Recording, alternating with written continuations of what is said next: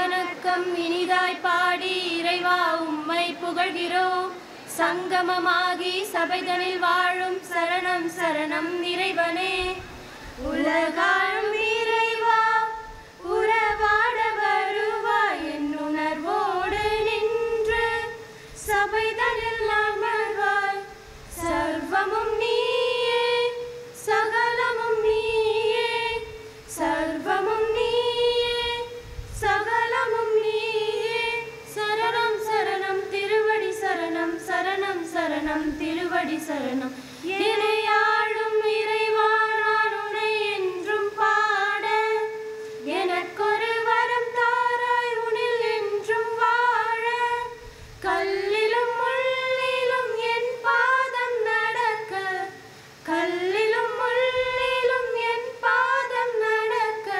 கருணையின் கடலே கலைகளின் வடிவே காத்திட உன் பதம் சேர்த்திடுவாய். கலைகளின் கடலே கலைகளின் வடிவே காத்திட உன் பதம் சேர்த்திடுவாய். என்னையாளும் இறைவா நான் உன்னை என்றும் பாட, எனக்கொரு வரம் தாராய் உன்னில் என்றும் வாழ. இவ்விழாவினை நிகழ்த்துவதற்கு ஒப்புதல் அளித்த தனலட்சுமி சீனிவாசன் பல்கலைக்கழகத்தின் மாண்புமிகு வேந்தரையா அவர்களுக்கு இத்தருணத்தில் வணக்கத்துடன் கூடிய நன்றியை தெரிவிப்பதில் மற்றற்ற மகிழ்ச்சி அடைகின்றேன். இவ்விழாவிற்கு ஆக்கமும் ஊக்கமும் அளித்து எங்களுக்கு உதவிகரமாக இருந்த நம் கல்லூரியின் முதல்வர் அவர்களுக்கு என்றென்றும் எங்களது நன்றியை உரித்தாக்கி கொண்டு வருக வருக என வரவேற்பதில் மகிழ்ச்சி அடைகின்றேன். இப்பட்டிமன்றத்திற்கு நடுவராக வருகை தந்துள்ள பட்டிமன்ற நடுவர் செங்குட்டுவன் ஐயா அவர்களை வருக வருக என வரவேற்கின்றேன். இன்றைய இளம் தலைமுறையினருக்கு அலைபேசி வரமே என்ற அணியில் பேசுவதற்காக வருகை தந்துள்ள SRM கலை அறிவியல் கல்லூரியில் இருந்து சக்திவேல் ஐயா அவர்களை வரவேற்பதில் மகிழ்ச்சி அடைகின்றேன். அவர்களை தொடர்ந்து மு ஜெயலட்சுமி மேடம் காவேரி மகளிர் கல்லூரியிலிருந்து வருகை தந்துள்ளார்கள், அவர்களையும் வரவேற்கின்றேன்.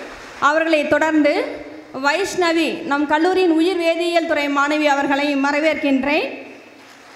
இளம் தலைமுறையினருக்கு அலைபேசி சாபமே என்ற அணியில் பேசுவதற்காக வருகை தந்துள்ள 3 பேராசிரியர்கள் பெருமக்களை தட்சிணாமூர்த்தி ஐயா அவர்களை வரவேற்கின்றேன். அடுத்ததாக நம் கல்லூரியின் முதுகலை முதலாம் ஆண்டு மாணவி காருண்யா அவர்களை வரவேற்கின்றேன்.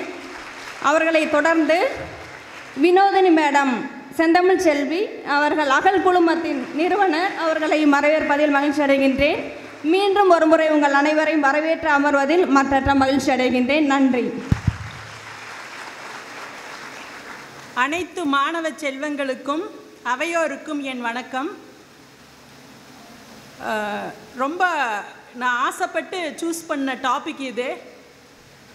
எல்லோரும் ஃபஸ்ட்டு இன்டர்னல் முடிச்சுட்டு ஸ்டூடெண்ட்ஸ் ரொம்ப ஸ்ட்ரெஸ்ஸோடு இருப்பாங்க. ஏன்னா நிறைய கிளாஸ் எந்த கிளாஸுமே பிரேக் விடக்கூடாது அப்படின்னு சொல்லிட்டோம்.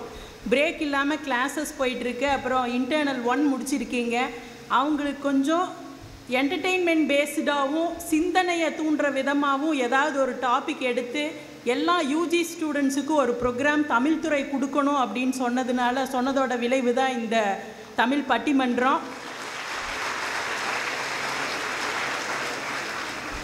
அந்த டாபிக் பாருங்கள், இன்றைய இளம் தலைமுறையினருக்கு அலைபேசி வரமா சாபமா? டெக்னாலஜி அவ்வளோ இம்ப்ரூவ் ஆகிருக்கு.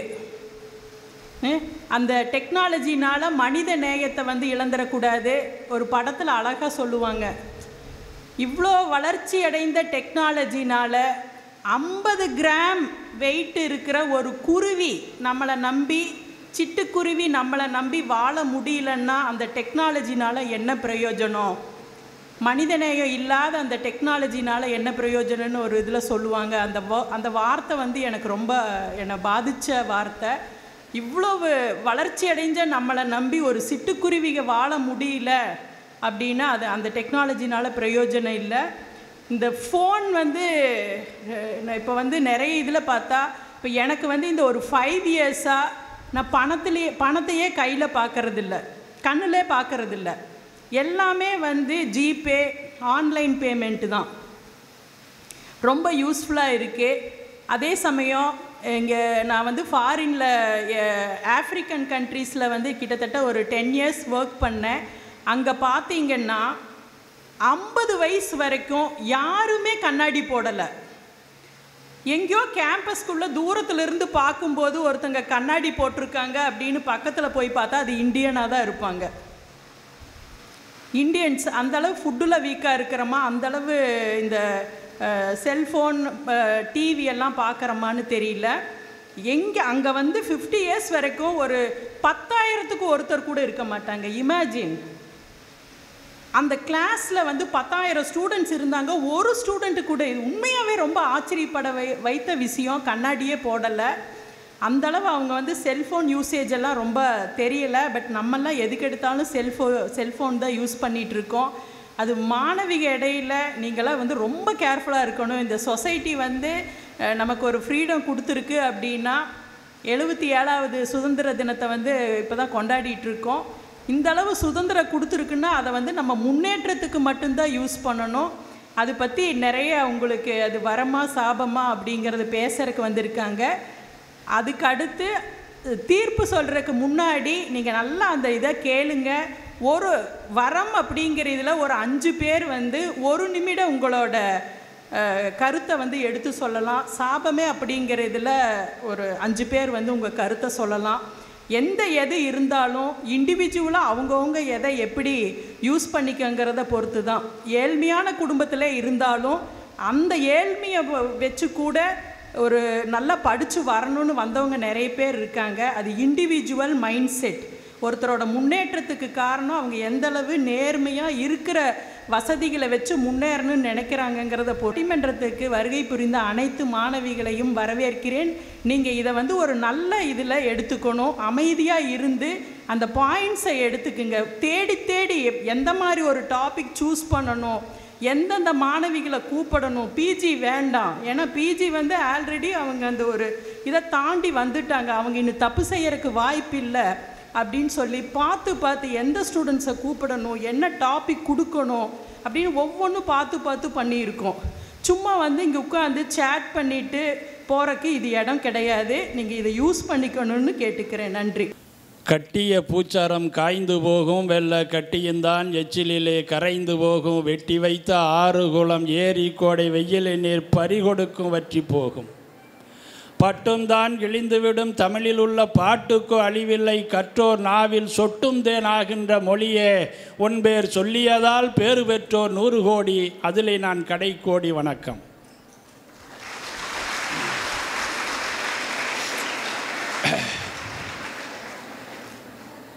பெரும் மதிப்பிற்கும் மரியாதைக்கும் உரிய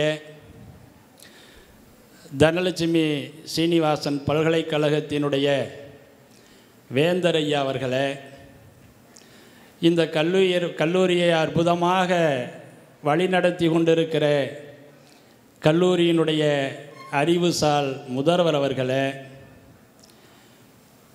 இந்த தமிழ் துறையை ஒரு இலக்கிய விழாவாக மாற்றி அறிஞர் பெருமக்களை எல்லாம் அழைத்து மாணவர்கள் பயன்படக்கூடிய வகையிலே சிறப்பு செய்து கொண்டிருக்கிற தமிழ்துறை தலைவர் அவர்களே, தமிழ்துறை பேராசிரியர் பெருமக்களே, பல துறைகளில் இருந்து வருகை தந்திருக்கிற துறை தலைவர்களே, பேராசிரியர் பெருமக்களே, அன்பிற்கினிய மாணவ செல்வங்களே, இன்றைக்கு அற்புதமான ஒரு தலைப்பை தந்திருக்கிறார்கள். இந்த தலைப்பு குறித்து விவாதிப்பதற்காக இங்கே வருகை தந்திருக்கிற 2 அணியினை சார்ந்த அறிஞர் பெருமக்களே, உங்கள் அனைவருக்கும் என்னுடைய பணிவான வணக்கங்கள்.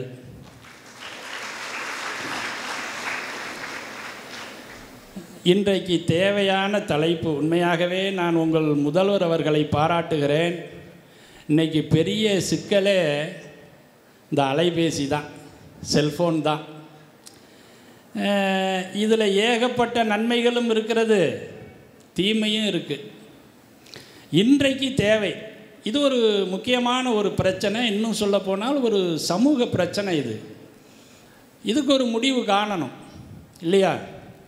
இப்போ இந்த அலைபேசி என்பது இன்றைய இளைய தலைமுறையினருக்கு வரமாக அமைகிறதா, சாபமாக அமைகிறதாங்கிற ஒரு பிரச்சனை வந்துடுச்சு. இந்த பிரச்சனையில் இன்னையா சாதாரண விஷயமா ஒரு செல்ஃபோனுங்கிறது கையில் சின்னூண்டாக இருக்குது, இவ்வளோ பெருசு தான் இருக்குது, உலகத்தையே பார்க்கலாமே, எவ்வளவு நன்மைகள் இருக்குது அப்படின்னு சொல்லி இல்லை இது ஒரு பெரிய வரம் தான் அப்படின்னு பேசுகிற அணிக்கு தலைவராக திருச்சி எஸ்ஆர்எம் கலை அறிவியல் கல்லூரியினுடைய தமிழ்துறை தலைவர் பேராசிரியர் சக்திவேல் அவர்கள் இங்கே வருகை தந்திருக்கிறார்கள். அவர் சாதாரண ஆள் கிடையாதுங்க. நாங்கள் 2 பேரும் கிளாஸ்மேட்டு. படிக்கிற காலத்திலேயே எங்கள் 2 பேருக்கு இடையில தான் போட்டியே வரும். அந்த அளவுக்கு கடுமையான உழைப்பாளி. நான் அரசு கல்லூரியில் நான் தமிழ்துறை தலைவராக இருக்கிறேன், உடனே நானும் தமிழ்துறை தலைவர் தான் ஐயா அப்படின்னு இப்போவும் போட்டி தான். அந்த அளவுக்கு சிறப்பாக செயல்படக்கூடியவர், பேசக்கூடியவர், அணி தலைவராக இருக்கிறார். அவருடைய அணிக்கு வலு சேர்க்கும் முகமாக திருச்சி காவேரி மகளிர் கல்லூரியினுடைய தமிழாய்வுத்துறை பேராசிரியர் முனைவர் ஜெயலட்சுமி அவர்களை நான் அறிமுகப்படுத்த வேண்டியதில்லை. ஏன்னா அவர்கள் டிவிலலாம் அவருடைய பேச்சுக்களை நீங்கள் கேட்டிருப்பீங்க. கோயில் விழாக்கள்லாம் அந்த வர்ணனைகளை எல்லாம் அற்புதமாக தொகுத்து வழங்கக்கூடியவர்கள். அவர்களுடைய அணிக்கு வலு சேர்க்கிறார்கள். அவரை தொடர்ந்து உங்கள் கல்லூரியை சார்ந்த இளங்கலை 2ஆம் ஆண்டு உயிர் வேதியியல் துறை மாணவி சுஸ்மிதா அவர்கள். ஒரு படிக்கின்ற பருவத்திலேயே இப்படி ஒரு மேடை ஏறி பேசுவது என்பது சாதாரண ஒரு விஷயம் இல்லை. அதனால் ஒரு துணிச்சலாக இங்கே மேடையில் உட்கார்ந்துருக்கிறாங்க. அவர்களும் சிறப்பாக பேசுவதற்கு வாழ்த்துகிறேன். இந்த செல்ஃபோன் வந்த பிறகு எங்கேயா மாணவர்கள் படிக்கிறாங்க, படிக்கிறதையே விட்டுட்டாங்களே அப்படிங்கிற ஒரு ஆதங்கத்தில் அது இன்றைக்கி எவ்வளோ ஒரு சிக்கலாக ஒரு பிரச்சனையாக அமையுது. இல்லை இது இளைய தலைமுறையினருக்கு ஒரு சாபம்தான் அப்படின்னு பேசுவதற்காக திருச்சி ஸ்ரீரங்கம் அரசு கலை அறிவியல் கல்லூரியினுடைய தமிழ்துறை பேராசிரியர் முனைவர் தட்சிணாமூர்த்தி அவர்கள் அந்த அணிக்கு தலைவராக இருக்கிறார்கள். சிறந்த பேச்சாளர், மேடையிலே தனக்கென்று ஒரு தனி பாணியை வைத்து கொண்டு பேசக்கூடியவர்கள். அவருடைய அணிக்கு வலு சேர்ப்பதற்காக உங்கள் கல்லூரியை சார்ந்த மாணவி முதுகலை 1ஆம் ஆண்டு தமிழாய்வுத்துறையை சார்ந்த மாணவி காருண்யா அவர்கள். அவரை நானே பல பேச்சு போட்டிகள்லாம் நான் பார்த்துருக்கிறேன். நான் நடுவராக இருந்து பரிசு வழங்கியிருக்கிறேன். அந்த அளவுக்கு அற்புதமாக பேசக்கூடியவர் காருண்யா அவர்கள். அவர்களையும் வாழ்த்துகிறேன். மற்றும் அந்த அணிக்கு வலு சேர்ப்பதற்காக அகல் குழுமத்தினுடைய நிறுவனர், இன்றைக்கு தமிழ் மொழியினுடைய சிறப்புகளை பட்டி தொட்டி எங்கும் பரப்புகிற ஆற்றல் படைத்தவர் தமிழ் செம்மல் வினோதினி அவர்கள். இங்கே ஒரு புறம் இப்போ 2 அணியினுமே தயாராக இருக்கிறாங்க. நம்ம தலைப்புக்குள்ளே போக வேண்டாம். தேவையான தலைப்பு உங்களுக்கு தெரியாததில்லை. செல்ஃபோனுங்கிறது இன்றைக்கு ஒரு அத்தியாவசியமான ஒன்றாகிவிட்டது. வீட்டிலேருந்து கிளம்புறப்ப நானே ஒரு நாள் செல்லை வீட்டில் வச்சுட்டு காலேஜ் போயிட்டேன். எனக்கு ஒன்றுமே புரியல. எனக்கு இப்போ அதுக்கு முன்னாடி இல்லாமல் தான் நம்ம போனோம் வந்தோம். அது அப்போ தெரியல. ஆனால் இப்போது அதோட அவசியம் புரிகிறது இல்லையா? ஆனால் அதே நேரத்தில் பிரச்சனையும் இருக்க தான் செய்யுது. அதை நம்ம மறுக்க முடியாது. இது எல்லாருக்கும் தெரிந்தது தான். செல்ஃபோனுங்கிறது இன்றைக்கு அத்தியாவசியமான ஒன்று. அதனால் பல நன்மைகள் இருக்குது. எந்த அளவுக்கு நன்மை இருக்கிறதோ அந்த அளவுக்கு தீமையும் இருக்க தான் செய்யுது. அதையும் நம்ம மறுக்க முடியாது. ரெண்டுமே இருக்குது. இப்போ நாம் செய்ய வேண்டியது என்ன? இல்லை, நன்மையும் இருக்குது, தீமையும் இருக்குது. எது அதிகமாக இருக்குது? வள்ளுவர் சொன்னார்ல, குணம் நாடி குற்றமும் நாடி அவற்றுள் மிகை நாடி மிக்க கொளல். இதில் என்ன அதிகமாக இருக்குது? நன்மை அதிகமாக இருக்கா, தீமை அதிகமாக இருக்கா? அதற்கான ஒரு வழக்காடு மன்றம் தான் இது. இவர்கள் பேசுவதை வைத்தோம் உங்களுடைய அந்த எதிர்பார்ப்பு, நீங்கள் எதை ஆதரிக்கிறீர்கள் அப்படிங்கிறத வச்சும் இந்த சமூகம் என்ன எதிர்பார்க்கிறது இதெல்லாம் வைத்து தான் என்னுடைய தீர்ப்பு அமையும். இன்னொன்று பார்த்தீங்கன்னா, அவ்வளவு சடனாக நம்ம ஒருத்தரை கெடுத்துட முடியாதுங்க. இந்த செல்ஃபோன் என்ன மாணவர்களை கெடுத்துருமா என்ன? நம்ம தலைப்புக்குள்ளே போகலை. ஆனால் எப்படி இருக்கிறார்கள் இன்றைய இளைய தலைமுறையெல்லாம் எப்படி இருக்கிறாங்க, இந்த சமூகம் எப்படி இருக்குது, இதெல்லாம் நம்ம பார்க்கணும். இதெல்லாம் நம்ம பார்த்தோம்னாக்க தான் இந்த செல்ஃபோனுங்கிறது எந்த அளவுக்கு மாணவர்களுக்கு நன்மையை செய்கிறது அல்லது தீமையை செய்கிறதுங்கிறத நம்ம புரிந்து கொள்ள முடியும். விவரமாக இருக்கிறாங்க. நீங்கள் ஸ்கூலில் போய் நீங்கள் இந்த நண்டும் சிண்டுமாக இருக்கிறதெல்லாம் சமாளிக்க முடியுதா பார்த்தீங்களா? வீட்டில் இப்போ ஸ்கூலில் பார்த்தீங்கன்னா வாத்தியார் பாடம் நடத்திட்டு இருக்கிறாருங்க. ஒரு பையன் தூங்கிட்டு இருக்கிறான். அவர் என்ன சொன்னார், தம்பி எப்பா அந்த பையன் தூங்குறான், அவனை எழுப்பி விடுங்கிறாரு. தூங்க வைக்கிறது நீங்கள், எழுப்புறது நானாங்கிறான். யோசிச்சு பாருங்க, நீங்கள் என்ன செய்ய? நீங்கள் இப்படி தான் ஒரு பையன் வந்து பரீட்சையில் 3 மார்க் வாங்கிட்டான். இப்போ வாத்தியார் கேட்குற, ஏன்டா உனக்கு கொஞ்சம் கூட வெக்கமாக இல்லையா, 3 மார்க் வாங்கியிருக்கியே அப்படின்னாரு. அதுக்கு அவன் சொன்னான், 3 மார்க்கு போட்டால் உங்களுக்கே வெக்கமில்ல, எனக்கு என்னையா வெக்காங்கிறான். நீங்கள் இப்போ என்ன செய்யுங்க? இவ்வளோ விவரமாக இருக்கிறாங்க. நான் முன்னாடி ஒரு தனியார் கல்லூரியில் வேலை பார்த்தேன். அங்கே பார்த்தீங்கன்னா அது புது கல்லூரி, அப்போ தான் அது புதிதாக கட்டப்பட்ட கல்லூரி, காம்பவுண்டு சுவர் எதுவுமே கிடையாது. நான் வகுப்பில் பாடம் நடத்திட்டு இருந்தேன். திடீர்னு ஒரு குரங்கு ஒன்று உள்ளார வந்துச்சு. அப்புறம் நீங்கள் பாடம் நடத்தும் போது வேறு என்ன வரும்னு கேட்குறீங்களா? ஒரு குரங்கு ஒன்று உள்ளார ஓடியாந்துச்சு. நான் சும்மா அந்த பசங்களை கொஞ்சம் அப்படியே சதாய்ப்புமே அப்படின்ட்டு, என்னடா நியூ அட்மிஷன் ஆனேன். இல்லை சார், நியூ அப்பாயின்மெண்ட்டுன்னா. அப்படியே திருப்பி விடாம பாருங்க நம்ம மேலே. நீங்கள் இவங்களை சமாளிக்க முடியுமா? ஒரு நாள் இப்படி தான் கடைசி பாட வேலை. நான் மேலே வந்து 3வது மாடியில் நான் பாடம் நடத்திக்கிட்டு இருக்கிறேன். நான் எப்போவுமே இந்த கடைசி மணி நேரம் வந்து பெல் அடிச்சிருச்சு முடிஞ்சிச்சுன்னு வச்சுங்களேன், வகுப்புலேயே நான் கொஞ்சம் நேரம் நின்றுக்கிறது. இந்த பசங்க எல்லாம் போன பிறகு தான் நான் இறங்கி வருவேன். ஏன்னா கூட்டத்தோட கூட்டமாக அப்படி ஒரு இடிப்பான் பாருங்க நம்மளை, நம்ம ஒன்றும் கேட்க முடியாது. அதனால் நான் கொஞ்சம் நேரம் நின்றுட்டு தான் நான் வருவேன். ஒரு நாள் என்ன ஆச்சு, கொஞ்சம் அவசரமாக நான் வெளியில் போக வேண்டியதாக போச்சு. அதனால் நான் என்ன செஞ்சேன், நம்மளும் சரி அவசரமாக போகணுமேன்னு கூட்டத்தோடு அந்த பசங்களாம் நானும் அப்படியே வர்றேன். வந்து படியில் அப்படியே இறங்கி வந்துக்கிட்டே இருக்கிறேன். முன்னாடி நிறையா ஸ்டூடெண்டெல்லாம் இறங்கி போயிட்டுருக்குறாங்க படியில். நான் போயிட்டுருக்கிறேன், எனக்கு பின்னாடியும் வந்துட்டுருக்குறாங்க.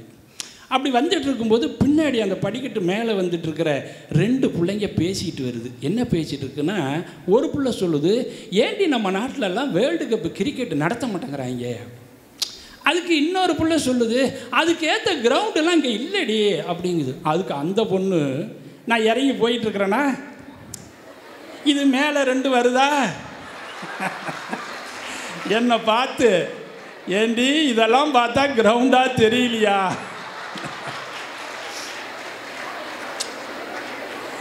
நீங்கள் என்ன செய்வீங்க சொல்லுங்க பார்ப்போம். அவ்வளோ விவரமாக இருக்குதுங்க. நீங்கள் சமாளிக்க முடியல. இப்படி நான் அப்படி தான் ஒரு முறை, நீங்கள் அது படித்தவங்கன்னு நினைக்காதீங்க, சில நேரத்தில் படிக்காதவனும் படுவிவரமாக இருக்கிறான். நான் அப்படி தான் ஒரு முறை திருச்சியிலேருந்து தஞ்சாவூருக்கு ஒரு பட்டிமன்றத்துக்காக நான் அப்படி தான் போயிட்டு இருந்தேன். போகும்போது பஸ்ஸில் ஏறி உட்காந்துட்டேன். ஏறி உட்கார்ந்தோடனே எனக்கு இடம் கிடச்சிடுச்சு. சரி நம்ம ஏதாவது பட்டிமன்றத்துக்கு என்ன பேசலான்ட்டு அப்படியே யோசிச்சுக்கிட்டே போவோமேன்னு நான் உட்காந்துட்டேன். அங்கே கண்டக்டர் சத்தம் போட்டு சொல்கிறேன், அப்பா இது பஸ்ஸு நேராக தஞ்சாவூர் வல்லத்தை விட்டால் தஞ்சாவூரில் தான் இந்த பஸ்ஸு நிற்கும், பாயிண்ட் டு பாயிண்ட்டு, இடையிலலாம் இந்த பஸ்ஸு நிற்காதுன்னு கண்டக்டர் சத்தம் போட்டு சொல்லிகிட்டு இருக்கிறான். எல்லோரும் ஏறினாங்க, எல்லோரும் உட்காந்தாங்க, பஸ்ஸு புறப்பட்டுருச்சு. இப்போ கண்டக்டர் ஒரு வேலையை பார்க்க ஆரம்பித்தார். என் பக்கத்தில் ஒருத்தன் நிற்கிறான், நல்லா ஃபுல்லாக அடிச்சுட்டு, பெருங்குடிமகன், ஃபுல்லாக அடிச்சுட்டு நிற்க முடியாமல் அப்படியே நின்றுக்கிட்டு இருக்கிறான். அவன் எந்த நேரத்தில் வேணாலும் அபிஷேகம் பண்ணலாம், அந்த நிலைமையில் நின்றுக்கிட்டு இருக்கிறான். நான் பார்த்தேன், சரி நம்ம எழுந்திரிச்சு அவனுக்கு இடம் கொடுத்துடலாமான்னு பார்த்தேன். சரி நம்ம பட்டிமன்றத்துக்கு போகிறோம், ஏதாவது யோசிச்சுக்கிட்டே போகலாமே அப்படின்ட்டு பரவாயில்லன்ட்டு நான் இடம் கொடுக்கல, நான் உட்காந்துக்கிட்டேன். அங்கேருந்து கண்டக்டர் வந்தான். இவன் நிற்க முடியாமல் நிற்கிறான். யோ எங்கேயா போகணும் அப்படின்னா, உடனே அவன் கம்பியை பிடிச்சிக்கிட்டு அப்படியே ஆடிக்கிட்டு கண்டுபிடி அப்படின்னு. யோ நானா ஜோசியக்காரனா, நீ எங்கே போகிறேங்கிறத கண்டுபிடிக்க எங்கேயா போகணும் அப்படின்னு ஒரு அதட்டினான். உடனே அவன் சொன்னான், காட்டூர் போகணும், ஒரு டிக்கெட்டு கொடுன்னா. ஏய்யா இது பாயிண்ட் டு பாயிண்ட்டு, நேராக வல்லத்தை விட்டால் தஞ்சாவூரில் தான் நிற்கும். ஆனால் நீ வந்து காட்டூர் ஒரு டிக்கெட்டு கொடுங்கிறிய, காட்டூர்லாம் நிற்காதியாண்ணா. அவன் சொல்கிறான், காட்டூரில் பஸ்ஸு நிற்கும்யா, காட்டூரை டிக்கெட்டு கொடு. யோ கண்டக்டர் நானா நீயா? நான் நிற்காதுங்கிறேன், நீ நிற்குங்கிற. அவன் சொல்கிறான் புடிவாதமாக, காட்டூரில் பஸ்ஸு நிற்கியான்ட்டான். சரி இவனோட பேசி நம்ம வேலை போயிடும் அப்படின்ட்டு மற்றவங்கள்ட்ட இவன் டிக்கெட்டு போடுறதுக்கு போயிட்டான் கண்டக்டர்.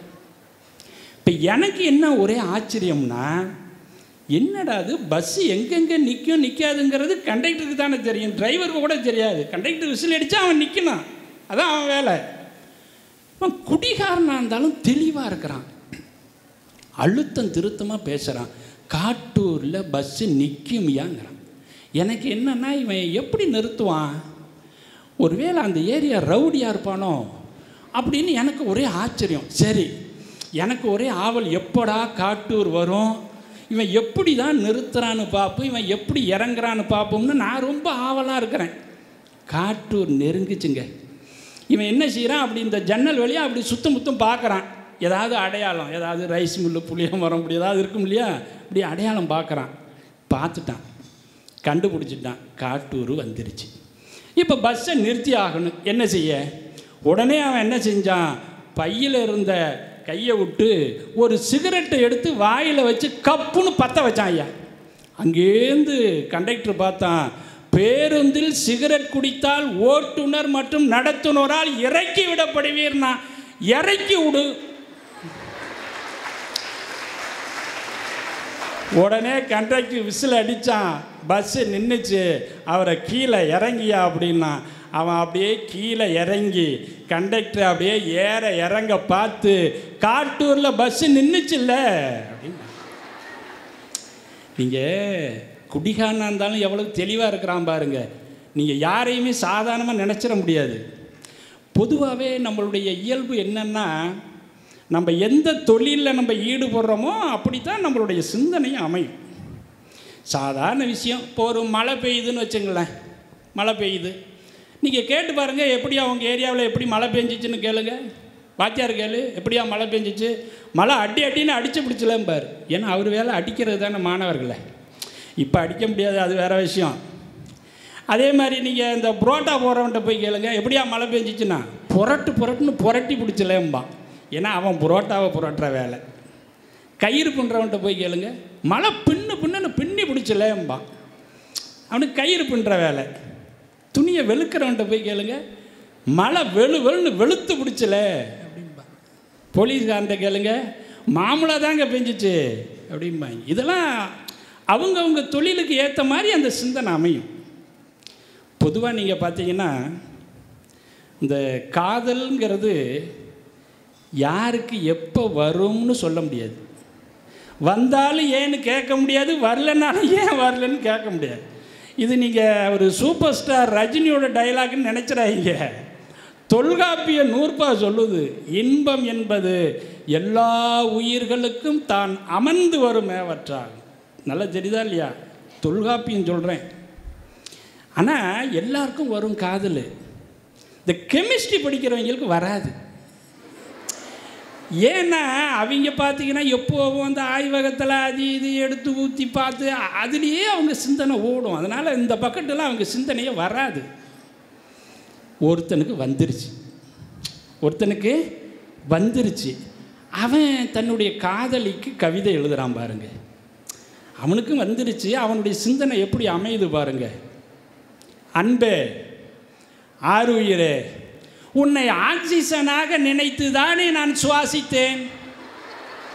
நீ ஏன் கார்பன் டை ஆக்சைடாக மாறி என்னை விட்டு வெளியேறினாய்? சில்வர் போன்ற உன்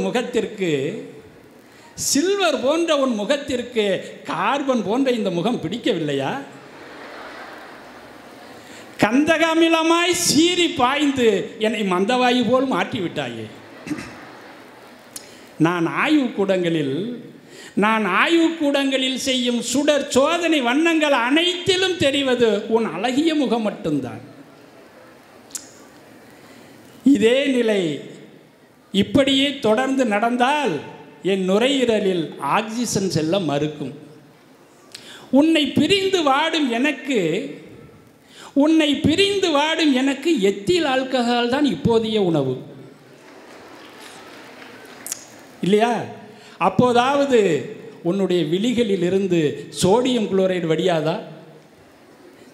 எப்படி அவனுடைய சிந்தனை எப்படி அமைது பாருங்க. சில நேரங்களில் நம்ம என்ன செய்கிறோமோ அப்படி தான் இந்த சிந்தனைகள் அமையும். ஒன்றும் இல்லை, ஒரு செய்தியை சொல்கிறேன். இப்போ ஏதோ நாம் இப்போ தான் எல்லாரும் இந்த அளவுக்கு விவரமாக இருக்கிறோங்கிறது கிடையாது. ஒரு நிகழ்வு கிட்டத்தட்ட 5000 வருஷத்துக்கு முன்னாடி இந்த தமிழ் மண்ணில் நடந்த ஒரு நிகழ்வை நான் சொல்கிறேன். எப்போ? 1 வருஷம் 2 வருஷம் இல்லை, 5000 வருஷத்துக்கு முன்னாடி நடந்த நிகழ்வு. நீங்கள் இன்னும் சொல்லப்போனால் மேலை நாட்டுக்காரனுக்கெல்லாம் வரலாறே 500 வருஷம்தான். நம்ம தமிழ் மொழிக்கு செம்மொழி அந்தஸ்து கொடுக்க அவன் யோசிக்கிறான், நம்மளை யோசிக்கணும். சாதாரண மொழியாக நம்ம தமிழ் மொழி? நல்லா யோசிச்சு பாருங்கள். இந்த செய்தியை சொல்கிறேன், அதுக்கப்புறம் உங்களுக்கே புரியும். 5000 வருஷத்துக்கு முன்னாடி ஒரு நிகழ்வு நடக்குது. என்ன நிகழ்வு? தலைவன் தலைவி 2 பேர் இருக்கிறாங்க. தலைவன் தலைவி 2 பேரும் காதலிக்கிறாங்க. நான் தொல்காப்பியம் தான் நடத்துகிறேன். அதில் பகற்குறி இரவுக்குறி 2 இருக்குல்ல. இப்போ இரவுக்குறி நடக்குது. தலைவன் தலைவி பகலில் சந்திச்சா பகற்குறி, இரவில் சந்திச்சா இரவுக்குறி. இப்போ இரவுக்குறி நடக்குது. தலைவன் சொல்கிறான், இன்றைக்கு இரவு சரியாக 12 மணிக்கு உன் வீட்டுக்கும் பின்னாடி நான் காத்துக்கிட்டு இருப்பேன், நீ வந்துடணும். தலைவன் யார்கிட்ட சொல்கிறான்? தலைவிகிட்ட சொல்கிறான், இன்றைக்கு இரவு சரியாக 12 மணிக்கு உன் வீட்டுக்கும் பின்னாடி நான் காத்துக்கிட்டு இருப்பேன், நீ வந்துடணும். அவளும் நான் வந்துடுறேன் அப்படின்ட்டான். அடுத்த நாள் இவனுக்கு ரொம்ப ஆவலாக என்ன செஞ்சிட்டான், யாருக்கும் தெரியாமல் இரவு 12 மணிக்கு தலைவியோட வீட்டுக்கும் பின்னாடி காத்துட்ருக்கிறான். சரியாக மணி 12. எப்படியாவது வந்துடுவாளே பார்த்தான், அழகான. மணி 1 ஆச்சு, வரலை. 2 ஆச்சு, வரலை. எப்படி இருக்கும் நல்லா யோசிச்சு பாருங்கள். நீங்கள் வேறு எதுக்கு வேணாலும் காத்துக்கிட்டு இருந்து வரலைனாக்கா அது அப்படி ஒன்றும் ரொம்ப கஷ்டமாக இருக்காது. ஆனால் தான் உயிருக்கு உயிராக நேசிக்கிற தலைவி வரலைன்னா எப்படி இருக்கும் நல்லா யோசிச்சு பாருங்கள். 2 ஆச்சு, 3 ஆச்சு, 5 ஆச்சு, பலன்னு விடிய ஆரம்பிச்சிச்சு, வரவே இல்லை. எப்படி இருக்கும்? எனக்கு படு கோவம் வந்துடுச்சு. சரி இதுக்கு மேலே இங்கே நிற்க முடியாது, ஊரில் யாராவது வந்துட்டா சிக்கலாயிடும் அப்படின்ட்டு என்ன செஞ்சுட்டான், வேகமாக வீட்டுக்கு போயிட்டான்.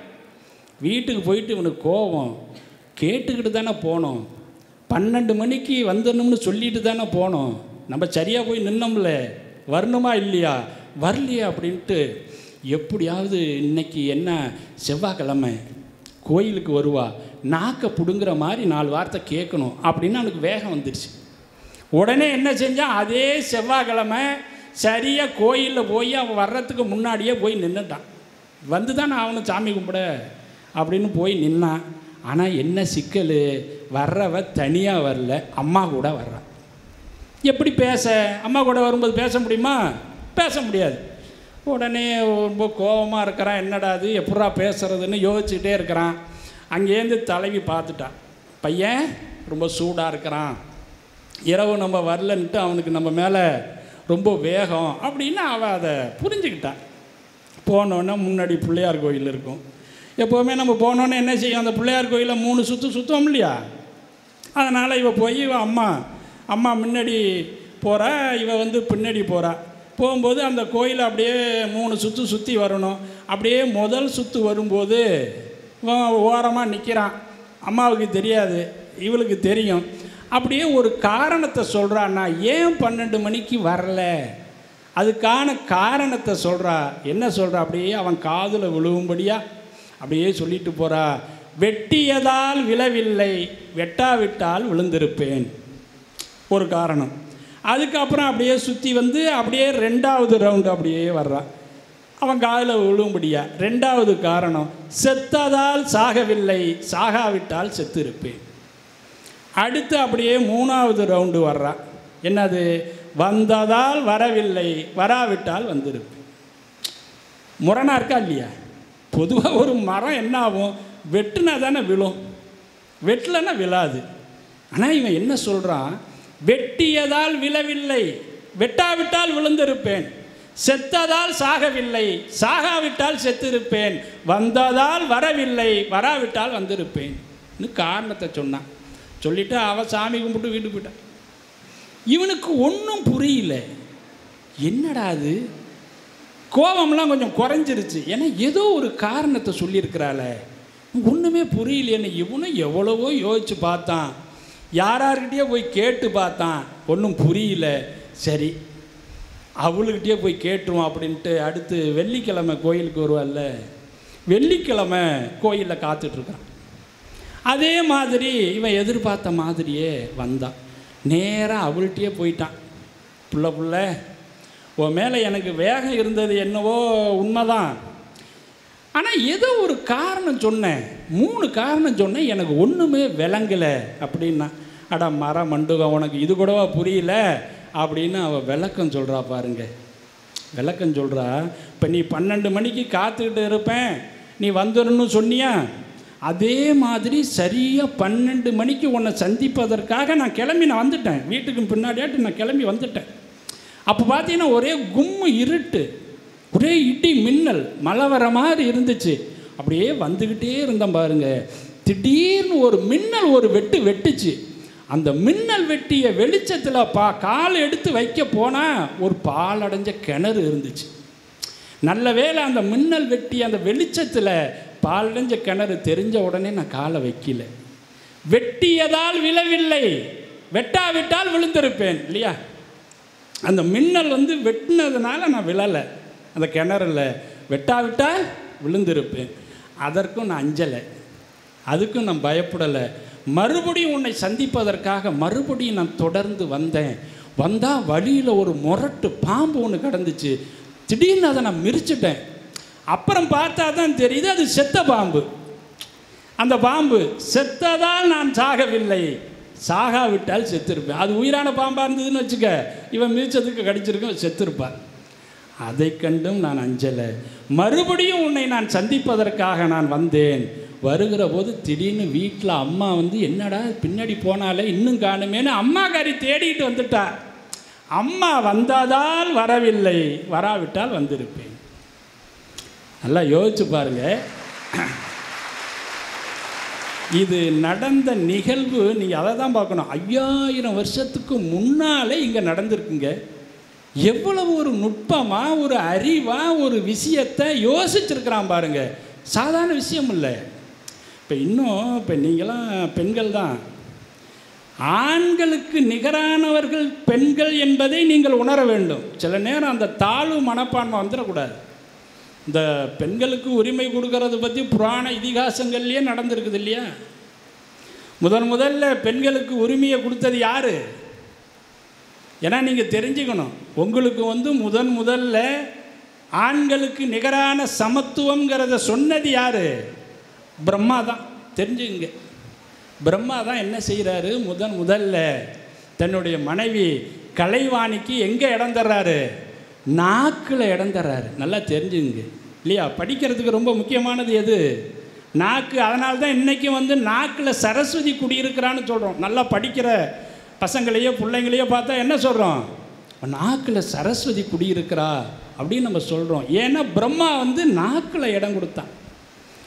உடனே பார்த்தாரு, திருமால் பார்த்தாரு, என்னடா அது, பிரம்மா தன்னுடைய மனைவிக்கு நாக்கில் இடம் கொடுத்துட்டார, நாம் அதை விட முக்கியமான ஒரு இடத்துல இடம் கொடுக்கணும்னு யார் யோசிக்கிறா? திருமால் யோசிக்கிறாரு. அதை விட முக்கியமான இடம் என்னையா? பார்த்தாரு, தன்னுடைய மனசில் இடம் கொடுத்தாரு. யார்?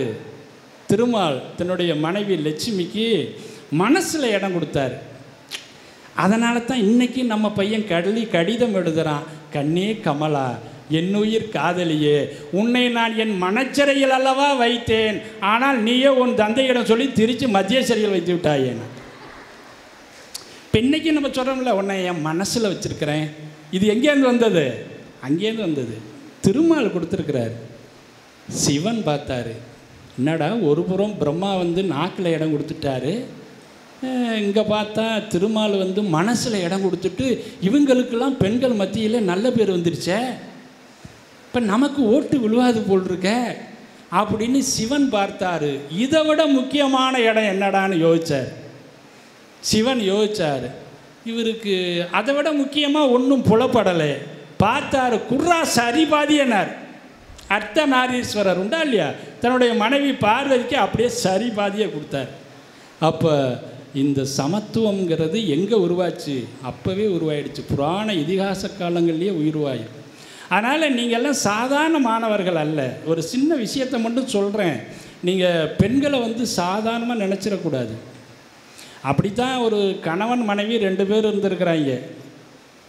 அப்போ வந்து பார்த்தீங்கன்னாக்கா புருஷங்காரன் வந்து சிறந்த வில்லாளி, வில்லில் வந்து அவனுக்கு இணை யாரும் கிடையாது. அந்த அளவுக்கு அற்புதமாக ஒரு வில்வித்தை கற்றுக்கிட்டவன். அவன் என்ன செய்கிறான், அப்படியே பார்க்குறான், வில்லு இப்போ வேட்டைக்கு புறப்படும்போது வாசப்படியில் தன்னுடைய மனைவியை பார்த்தான். அங்கே நின்றுக்கிட்டு இருந்தா. உடனே அவள் கண்ணு இமையில் ஒரு கொசு உட்காந்துருக்கு. தன் மனைவியினுடைய கண்ணு இமையில் ஒரு கொசு உட்காந்துருக்குது.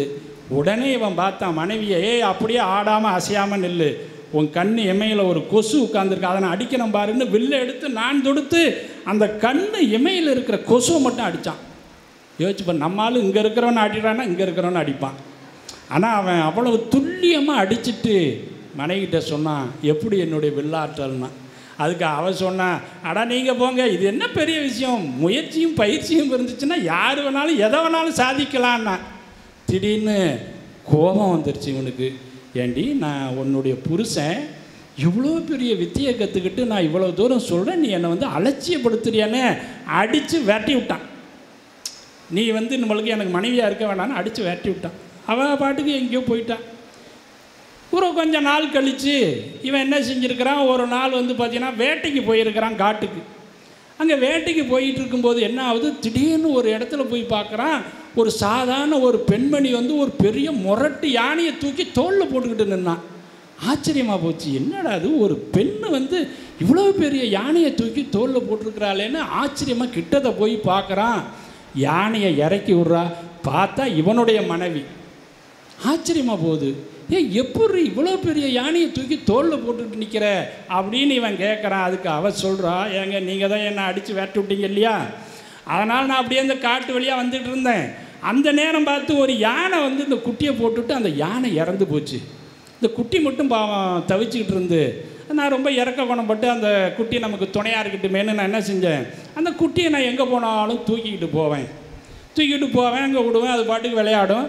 அதுக்கப்புறம் எங்கேயாவது போகணும்னா தூக்கிட்டு போவேன். சின்ன குட்டியிலேருந்து அதை நான் தூக்கிக்கிட்டே இருந்ததுனால இன்றைக்கு பெரிய அது யானை ஆன பிறகும் என்னால் அதை ரொம்ப சர்வசாதாரணமாக தூக்க முடியுதுன்னு சொன்னான். அப்போ தான் அவன் உணர்ந்தான், ஓஹோ, முயற்சியும் பயிற்சியும் இருந்தால் இந்த உலகத்தில் யார் வேண்டுமானாலும் எதை வேண்டுமானாலும் சாதிக்கலாம். அங்கே ஆண்கள் பெண்கள் என்கிற பாகுபாடு இல்லைங்கிற விஷயத்தை அங்கே உணர்ந்தான். ஆகவே இந்த சமுதாயத்திலே மக்கள் பல நிலைகளில் பார்க்கிற போது விவரமாக தான் இருக்கிறாங்க இல்லையா. இவங்களை ஏமாற்ற முடியுமா? இந்த மாதிரி இருக்கிறவர்களை ஏமாற்ற முடியாது, கெடுக்கவும் முடியாது. இருந்தாலும் இன்றைக்கு பிரச்சனை வந்துருச்சு. இந்த அலைபேசி என்பது உண்மையாகவே இன்றைய இளைய தலைமுறையினருக்கு, அதுவும் குறிப்பாக மாணவர்களுக்கு இது வரமாக அமைகிறதா அல்லது சாபமாக அமைகிறதா என்கிற அந்த பட்டிமண்டபத்தினுடைய வழக்கறிஞர்களுடைய வாதம் துவங்க இருக்கிறது. இத்தோடு என்னுடைய தொடக்க உரையை நிறைவு செய்து, இல்லை, இந்த அலைபேசி செல்போன் என்பது இன்றைய இளைய தலைமுறையினருக்கு வரமாகத்தான் அமைகிறது என்று தன்னுடைய வாதத்தை வைப்பதற்காக பேராசிரியர் சக்திவேல் அவர்களை அன்போடு அழைக்கிறேன். யாப்பில்லா பாடலேனும் யார் தரும் கவிதையேனும் மாப்பலா போல எண்ணி மடியிலே வாங்கி கொண்டு காப்பில்லா தமிழர் நெஞ்சில் காலமெல்லாம் வாழும் கன்னித்தமிழை வணங்கி எனது வாதத்தை சுருக்கமாக வைத்துவிட்டு விடைபெறலாம் என நினைக்கிறேன். காலம் கருதி நடுவர் அவர்கள் நீங்கள் எல்லாம் அழகாக ஒன்று சொல்வார்கள். சச்சின் டெண்டுல்கர் கிரிக்கெட் ஆடுவர் முன்பாக தன்னை வார்ம் செய்து கொள்வார், போய் ஃபுட்பால் விளையாடுவார். கிரிக்கெட்டுக்கும் அதுக்கு என்ன சம்மந்தம் இருக்குது? அது மாதிரி தான் இந்த அவையில் உங்களை ஃபஸ்ட்டு உட்கார வச்சிடணும். அதை உட்கார வச்சுட்டாரு. அதனால் மிகுந்த உங்களுக்கு பாராட்டுகளை நான் தெரிவித்துக்கொள்ள கடமைப்பட்டிருக்கேன். அத்தனை பேரும் ஆர்வத்தோடு உட்காந்துருக்கீங்க. அதான் இந்த நிகழ்ச்சி கிடைத்த மிகப்பெரிய வெற்றி. நாங்கள்லாம் சாதாரண ஆள், நீங்கள் தான் மெயின். இங்கே ஆர்வம் இருக்குல்ல, அந்த ஆர்வம் அது உங்கள் கண்ணுக்குள்ளே அப்படியே தெரியுது. ரைட்டா இல்லையா? கண்ணுக்குள்ளே தெரியுது சார். ஒரு இடத்துக்கு நான் பேச போயிருந்தேன். எவ்வளோ நேரம் பேசணும் அப்படின்னு கேட்டேன் பிள்ளைகள்கிட்ட. சார், உங்களை பார்த்தா நல்லா பேசிங்க போல் தெரியுது, நீங்கள் எவ்வளோ நேரம் வேணாலும் பேசிகிட்டு இருங்க, காலேஜ் பஸ் 3 மணிக்கு எடுத்துருவாங்க, நாங்கள்லாம் போயிடுவோம், நீங்கள் பேசிகிட்டு இருங்க. அது மாதிரி நிலைக்கு நாங்கள் உங்களை தள்ளிவிட மாட்டோம் என்ற உறுதிப்பாட்டை நான் கொடுத்து விடுகிறேன். ஆனால் இந்த கல்லூரி மாணவர்கள் அப்படி அல்ல. ஆர்வமுள்ள மாணவர்கள், அமைதியாக கேட்பார்கள். ஐயா நாக் தரச்சான்றிதழ் போட ஒரு தரச்சான்றிதழை உங்கள் மாணவிகளுக்கு கொடுத்து விட்டார்கள். இன்னைக்கு அலைபேசி இளைய தலைமுறையினருக்கு வரமா சாபமா? ஐயா, இளைய தலைமுறை என்பது யார் என்று நீங்கள் தீர்மானித்திருக்கிறீர்கள்? ஏன் என்ன பார்த்தா தெரியலையா? ஆனால் நீங்கள் சொன்னீங்க பிள்ளைங்க நம்ப மாட்டேன்ட்டாங்க. நீங்களும் நானும் ஒன்றா படித்தோன்னு சொன்னீங்க. ஆனால் அந்த பிள்ளைங்க எல்லாம் சிரிச்சிட்டு பேசிகிட்டு இருக்காங்க. ஏய், என்ன இப்படி போய் சொல்கிறாரு நடுவர் அப்படின்னு போய் சொல்லிட்டு இருந்தாங்க. இருந்தாலும் நம்ம 2 பேரும் ஒன்றா தான் படித்தோம், அதை நான் ஒத்துக்கிறேங்க. அவங்க எதுவும் தவறாக நினைச்சிடக்கூடாதுன்ட்டு தான் நான் வகுப்பு தோழன்னு சொன்னேன். சரியா? நீங்கள் ஒன்றும் அதை வேறு மாதிரி நினைச்சிட வேண்டாம். இது வந்து all clear, all clear. All clear. Pan, பொடுகு, ஈறு ப்ளஸ் முடி, ஆல் கிளியர். பாப்பா, அந்த கடைசி பாப்பா கேட்குதுங்களா? இடதுபுறத்தில் மனைவி கேட்குதுங்களா? Very good. ஒரு மீட்டிங் போயிருந்தேன். ஏம்மா கடைசியாக கேட்குதுமான்னு கேட்டேன். சார் கேட்கல அப்படின்னு உண்மையை சொல்லிடுச்சு அந்த பொண்ணு. முன்னாடி உட்காந்த 2 பொண்ணு இந்த மாதிரி பொண்ணுங்க என்ன பண்ணுச்சுன்னா, ஏய் வாடி பின்னாடி ஓடிடலாம், அங்கே கேட்கலையாண்டி. எவ்வளோ பெரிய கொடுமை பேச்சாளங்க பார்த்தீங்களா? Right, okay. இன்றைய தலைப்புக்குள் நான் ஏன் நுழைவதற்கு முன்பாக உங்களை இதுபோல் கொஞ்சம் நகைச்சுவைப்படுத்த வேண்டும் என்றால், இந்த காலத்தில் நம்ம நகைச்சுவை கூட ஃபோனில் தான் போய் பார்த்துட்ருக்கோம். முன்னெல்லாம் பேச வச்சு கேட்போம், இன்றைக்கி நம்ம ஃபோனில் தான் போய் பார்த்துட்ருக்கோம். வதன தடாகத்தில் வைர பொன்பு சிரிப்பு, வதன தடாகத்தில் வைர பொன்பு சிரிப்பு, சிரிப்பில்லா முகம் அமாவாசை வானத்துக்கு சமம். முடிச்சிட்டேன் கவிதையை. பையன்ட்ட ஒரு கொஷின். கோ எஜுகேஷன் காலேஜ், எங்கள் காலேஜ் SRM காலேஜ். பையன் விவரமாக வருவான், பொண்ணு அதோட படு விவரம். சொல்ல வேண்டிய தேவையில்லை, ஏன்னா விரல் நுனியில் வச்சுருக்கு எல்லாத்தையும். அமாவாசை வானம் எப்படிமா இருக்குன்னு கேட்டேன். ஐயா கோச்சிக்க மாட்டீங்களே. நான் ஏம்மா கோச்சிக்க போகிறேன், சொல்லுமா, பரவாயில்ல, ஆன்சர் சொன்னால் என் மகிழ்ச்சி தானே. ஐயா, உங்கள் முகத்தை தவிர வேறொன்றை உதாரணமாக அதுக்கு கட்டாயம் சொல்லவே முடியாது. அடிச்சிச்சு பாருங்க பதில். அது சொன்னதுல ஒன்றும் தப்பு இல்லையே, சரியாக தானே சொல்லியிருக்கு. இதில் ஒரு விஷயம் இருக்குயா, எப்படி இப்படிலாம் பேசுகிறேன்னு கேட்டேன். அது சொல்லுது, நான் தினந்தோறும் செல்ஃபோனில் போய் நகைச்சுவை எப்படி உருவாகிறது என்பதை கற்றுக்கொண்டிருக்கிறேன் என்று சொன்ன அந்த மாணவி. உண்மை இங்கே தான் நிற்கிற பிள்ளைங்க நகைச்சுவை போய் என்ன பண்ணுறாங்க, பார்க்குறாங்க செல்ஃபோனில். நம்ம எதை பார்க்க வேண்டும், எதை பார்க்கக்கூடாது என்ற மனக்கட்டுப்பாட்டை மாணவர்கள் வைத்துக்கொள்ள வேண்டும். அந்த மனக்கட்டுப்பாட்டு தான் நம்மை மிகப்பெரிய வெற்றிக்கு இழைத்து செல்கிறது. சிவனடியார் சாக்கியார் சிவனை வழிபடுகிறார், கல்லை விட்டு எறிந்து வழிபடுகிறார். சிவனுடைய அந்த மனத்தை கெடுக்க வேண்டும் என்று கருதி காமன் மலர்கணைகளை எறிகிறார். ஒருவர் கல்லால் அடிக்கிறார், ஒருவர் மலர் கணைகளால் அடிக்கிறார். சிவன் பொறுமையாக இருக்கிறார். சிவன் எதற்கும் சலித்தவர் கிடையாது, தன்னுடைய மன உறுதிப்பாட்டோடு இருக்கிறார். அப்பொழுதுதான் தெரிகிறது அடித்ததுவர் இருவர்தான், ஒன்று கல் மற்றொன்று மலர்கனை. ஆனால் சிவன் எந்த இடத்திலும் மனத்தடுமாற்றம் அடையவில்லை. நன்றாக கவனிக்க வேண்டும் நடுவர்களே. மலர்கனையால் அடித்து விட்டான் என்று அவர் மனம் தடுமாறவில்லை. அது நீங்கள் தான் தடுமாறாமல் இருக்கணும். ஏன் என்ன பார்த்து சொல்கிறீங்க? இருந்தாலும் ஒரு அன்னி பாவம் தானே, அதான் சொல்லி வச்சுருக்கேன். அப்போ அந்த மனத்தடுமாற்றம் கூடாது. அப்போ செல்ஃபோன் பார்க்குறவங்க எல்லாமே இன்றைக்கி என்னன்னா ஆழ்ந்த கருத்துக்களை இன்னைக்கு செல்ஃபோன் வழியாக கற்றுக்கிட்டு இருக்காங்க. அதான் உண்மை. கொரோனா காலத்தில் மிகப்பெரிய சொத்தாக நமக்கு இருந்தது செல்ஃபோன் தான். எத்தனை மிகவும் பின்தங்கிய வகுப்பை சார்ந்த மாணவர்கள், நம்மிடம் படிக்கக்கூடிய மாணவர்கள் எல்லாம், மேடம் அவர் சொன்னார்கள், எங்கள் கல்லூரியில் மிகவும் பின்தங்கிய மாணவர்கள் நிறைய பயிலுகிறார்கள் சார். எங்களுடைய வேந்தர் ஐயா அவர்களுக்காக நிறைய சலுகைகள் கொடுத்து இங்கே வைத்திருக்கிறார் என்று சொன்னார்கள். நான் கூட மேடம் அவர்களை மிகப்பெரிய அரிய விஷயம் அடையுது அப்படி சொல்லி பாராட்டினேன். அந்த செல்ஃபோன் வாங்குறது எவ்வளோ கஷ்டப்பட்டு இருந்தாங்க நான் கண் கூட பார்த்தேன். ஏன்? ஆர்வத்தோடு அந்த செல்ஃபோன் வழியாக கற்றுக்கொள்கிறார்கள் பாடத்தை. நடுவர் அவர்களே, பயிற்சி வேணும் அவசியம். பயிற்சி இல்லாமல் எந்த விஷயம் நடக்காது. அதுக்கு மனப்பயிற்சி சொன்னேன் உங்களுக்கு. நல்லா கவனிங்க. இந்த பயிற்சி எவ்வாறு மனிதனை உருவாக்குகிறது? இந்த பயிற்சி ஆசை இருக்குல்ல, ஒரு மனுஷனுக்கு ஒரு குறிப்பிட்ட அளவு ஆசை இருக்கணும். அதுக்கு மேலே போணுச்சுன்னா அதே நம்மளுக்கு பிரச்சனை ஆயிரும். செல்ஃபோனில் அப்படி தான். இந்த அளவுக்குள்ள நான் இருப்பேன், இதை கடந்து போக மாட்டேன் அப்படிங்கிற எல்லையை நாம் உருவாக்கி கொண்டால் இன்றைய இளைய தலைமுறைக்கு நிச்சயமாக செல்போன் மிகப்பெரிய வரமாக தான் இன்றளவும் இருந்து கொண்டிருக்கிறது. அதை மெய்ப்பித்து கொண்டிருக்கிறார்கள் இன்றைய இளைஞர்கள். நடுவர் அவர்களே, நிச்சயமாக அது உங்களுக்கும் தெரியும். நடுவர் அவர்களுக்கு காலைல 4:15 மணிக்கு நான் மெசேஜ் போடுறேன். காலை வணக்கம் ஐயான்னு ஒரு பூக்கொத்தை கொடுக்குறேன். 4:15 மணிக்கு அவர் வீட்டுக்கு நான் போக முடியுமா? போனால் என்ன பண்ணிட்டு இருப்பார்? அவர் நாய்க்குட்டியை கூட்டிகிட்டு வாக்கிங் போயிட்டு இருப்பார். 4:15 மணிக்கு மெசேஜ் போடக்கூடிய அளவுக்கு இன்றைக்கி நம்ம எதில் விஷயம் இருக்குது? செல்ஃபோனில் இருக்குது, வாட்ஸ்அப் இருக்குது, எவ்வளோ விஷயம் நம்ம பயன்படுத்திட்டு இருக்கோம். அப்போ பயிற்சி நான் சொல்ல வரேன், அந்த விஷயம் சொல்லுந்துடுறேன். இப்போது இந்த ஆசை சொல்கிறேன். விறகு வெட்டி இருந்தாங்க ஐயா, ஒரு விறகு வெட்டி. அவன் தினந்தோறும் விறகு வெட்டி வாழ்க்கை நடத்தக்கூடியவன். விறகு வெட்ட போகும்போது தன்னுடைய கோடாலி ஆற்றில் விழுந்து விட்டது. நம்மளுக்கெல்லாம் தெரியும், என்னுடைய வயதை ஒத்தவர்களுக்கு தெரியும் அந்த கதை. இரும்பு கோடாலி ஆற்றில் விழுந்துருச்சு. தேவதைத்தை வேண்டான். தேவதையே, எனது கோடாலி ஆற்றில் விழுந்து விட்டது, எடுத்துக்கொடு என்று வேண்டுகிறான். தேவதை காட்சி அளிக்கிறது. என்னடா அவனுக்கு பிரச்சனை? கோடாலி விழுந்துருச்சு ஐயா, உள்ள மூழ்குது. ஃபஸ்ட்டு வெள்ளி கோடாலியை காட்டுது, உன்னுடைய கோடாலியா என்று. இல்லை என்று மறுக்கிறான்.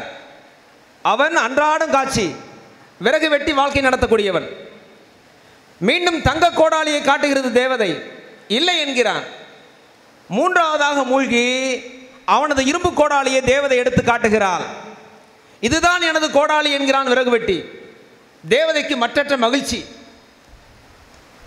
ஒரு விறகு வெட்டி இந்த அளவுக்கு நேர்மையாக இருக்கிறான் என்று பாராட்டி 3 கோடாலியையும் பரிசளிக்கிறது அந்த தேவதை அந்த விறகு வெட்டிக்கு. வீட்டுக்கு செல்கிறான். மனைவி, அத்தான், என்னத்தான், எப்படித்தான் என்று கொஞ்சுகிறாள், குழவுகிறாள். இவன் மதி மயங்கி போகிறான், இந்த அளவுக்கு கொஞ்சுகிறாளே என்று. அடுத்த நாள் அவனை கொஞ்சல, தங்க கோடாரிய கொஞ்சறான். எப்படியோ நடக்குது இல்லையா விஷயம். அது மாதிரி அடுத்த நாள் மனைவியை கூட்டிட்டு போயிட்டான். மனைவி, அவனுடைய ஆசை மனைவி தடுமாறி ஆற்றுக்குள் விழுந்து விட்டாள். மீண்டும் அழைக்கிறான் தேவதையை. தேவதை காட்சி அளிக்கிறாள். இன்னைக்கு என்னடா பிரச்சனை உனக்கு? தேவதையே, எனது இல்லால், எனது துணையால் நீருக்குள் உள்ளாள் என்று எதுகை மோனையோடு பேசுகிறான். உடனே தேவதை மூழ்கி ஆற்றுக்குள் மூழ்கி அவனது கோரிக்கையை ஏற்று முதலில் ரம்பையை எடுத்து காட்டுகிறாள். வானத்தில் உள்ள அழகி ரம்பை எடுத்து காட்டுகிறாள். உனது மனைவியா பார் என்று. ஐயா உடனே சொன்னான், இதுதான் என் மனைவி என்று சொல்லிவிட்டான். தேவதை அதிர்ச்சி அடைந்து போய்விட்டாள். நேற்று தாண்டா உனக்கு குவாலிட்டி சர்டிஃபிகேட் கொடுத்துட்டு போனேன், என்னடா ஓ மனைவியா நல்லா பாரு. இங்கே தான் ஆசை. அப்போ அந்த விறகு வெட்டி சொல்கிறான், முதல்ல என்ன காமிச்சாங்க? ரம்பையை காமிச்சிங்க. அடுத்தது மூழ்கி ஊர்வசியை காட்டுவீங்க, என் மனைவி இல்லைன்னு சொல்லுவேன். மூணாவது மூழ்கி என் ஒய்ஃபை காட்டுவீங்க, இதான் என் ஒய்ஃபுன்னு சொல்லுவேன். என்னுடைய நேர்மையை பாராட்டி எனக்கு 3ஐயும் கொடுப்பீங்க. ஒன்றை வச்சு என்னால் வாழ்க்கை ஓட்ட முடியாது, நான் எப்படியா 3 வச்சு வாழ்க்கை ஓட்ட முடியாது? எப்படி விறகு வெட்டியுடைய நேர்மை பொல்லாத சூழலில் மாறுகிறது பாருங்கள். அப்போ நம் ஆசையை சரியாக வைத்துக்கொண்டு அலைபேசியை தொட்டோமானால் நிச்சயமாக நமக்கு எல்லா விஷயம் கிடைக்கும். நடுவர் அவர்களே, செல்போன் யார் கையில் சிக்குகிறது என்பதை பொறுத்து தான் அதனுடைய பயன்பாடு மாறுகிறது. உங்கள் கையில் சிக்கினால் நீங்கள் என்ன செய்வீர்கள்? ஸ்டேட்டஸ் பார்ப்பீர்கள் அதிகபட்சமாக. இல்லை என்றால் உங்கள் குழுவில் உள்ள பேராசிரியர் பெருமக்கள் என்ன அனுப்புகிறார்கள் என்று பார்ப்பீர்கள். அதை தாண்டி போவீர்களா? போனால் உங்களுக்கு எனக்கு இல்லை, போனால் உங்களுடைய மேலுள்ள மீத முடியும் இருக்குமா? ஐயா அவர்கள் கோய்த்து கொள்ள மாட்டேன், என்னுடைய நண்பர் ஐயா அவர். ஏன் லிமிட் எங்க இதுக்கு அதான் பண்ணுவோம். அப்போ யார் கையில் கிடைக்குது? உங்கள் கையில் கிடைக்குது, ரைட்டா? ஒரு கவிதை சொல்றேன் கேளுங்க. எல்லா மூங்கில்களும் புல்லாங்குழல் விற்பவர் கையில் சங்கீதமாகிறது. எல்லா மூங்கில்களும் புல்லாங்குழல் விற்பவர் கையில் சங்கீதமாகிறது. எல்லா புல்லாங்குழல்களும் வாங்கி போகிறவர் கைகளில் வெறும் மூங்கிலாகிறது. எல்லா புல்லாங்குழல்களும் வாங்கி போகிறவர் கையில் வெறும் மூங்கிலாகிறது. செல்போனை நீங்கள் புல்லாங்குழலாக மாற்றுகிறீர்களா இல்லை மூங்கிலாக மாற்றுகிறீர்களா என்பது உங்கள் கையில் தான் இருக்கிறது. அது செல்போனுடைய கோளாறு கிடையாது. நீங்கள் சொல்கிறீர்கள், உங்கள் கட்டளையை செயல்படுத்துகிறது. உங்கள் கட்டளைக்கு அது செவி சாய்க்கிறது. கட்டளையிடுவது யாரு? நீங்கள் தான். எனவே நிச்சயமாக அது உங்களுக்கு வரமாக தான் இருக்கும் என்பதை நான் ஆணித்தரமாக இந்த மைய மண்டபத்தில் சொல்வேன் என்பதை கூறிக்கொள்கிறேன். ஒரே ஒரு கவிதை. செத்தவன் தன்னை தட்டி எழுப்பிடும் சித்தர் பிறந்த தமிழ்நாடு என்று பாரதி சொல்கிறார். செத்தவனை தட்டி எழுப்பும் சித்தர் பிறந்த நாடு தமிழ்நாடு. முதலாளி இறந்து விடுகிறார். அப்பொழுது காவலாளி அருகே இருக்கிறான். காவலாளி முதலாளியுடைய செல்போன் சினுங்குகிறது. அப்பொழுது ஒருவன் கவிதை பாடுகிறான். சற்று முன் இறந்தவனின் சட்டை பையில் செல்போன் ஒலித்து கொண்டிருக்கிறது. கையில் எடுத்த காவலர், சார் யாரோ அம்மு என்று கால் பண்ணுறாங்க. ஒரு நொடி இறந்தவன் கண்கள் திறந்து மூடுகின்றன. செத்து போனவனையே ஐயா தட்டி எழுப்பியது எங்கள் செல்போன். செத்து போனவனை தட்டி எழுப்பியது எங்கள் செல்போன். அந்த அளவுக்கு ஆற்றல் எங்க இருக்கு? அதில் புதைந்து கிடக்கிறது. இன்றைய வகுப்பறை நாங்களாம் பாடம் நடத்துகிறோம். ஐயா என்ன பண்ணுறான்? ஐயா நாங்கள் செல்போனில் பார்த்துக்குறோம், யூடியூப்பில் பார்த்துக்குறோங்கிறான். ஒரு ஆசிரியர் மெனக்கட்டு 5 பக்கம் ரெடி பண்ணி நோட்ஸ் எடுத்துகிட்டு வந்து சங்க இலக்கிய பாடம் நடத்திட்டு இருக்கார். சுரேஷ்னு ஒரு பையன் நல்லா தூங்குறான். நல்லா கும்பகாரனை துணைக்கி வச்சு தூங்கிட்டு இருக்கான். பக்கத்தில் ரமேஷ் அவன் ஃப்ரெண்டு இருக்கான். டே ரமேஷ், என்னடா அவன் ஃப்ரெண்டு சுரேஷ் இப்படி தூங்கி தொலைகிறான், எழுப்பி விடுறா அப்படின்னு கேட்குறார் ஆசிரியர் வந்து. அப்போ ஏன்டா எழுப்ப மாட்டேங்கிற அப்படின்னு. சார் ஏன் எழுப்பலைன்னா அவன் உங்கள் பாடத்தை விரும்பி கேட்கல, அதான் தூங்கிட்டு இருக்கான், தயவுசெய்து என்னை தொந்தரவு பண்ணாதீங்க, விட்டுருங்க அப்படின்ட்டாரு. அவர் விட்டுட்டார். நல்லா கவனிங்க.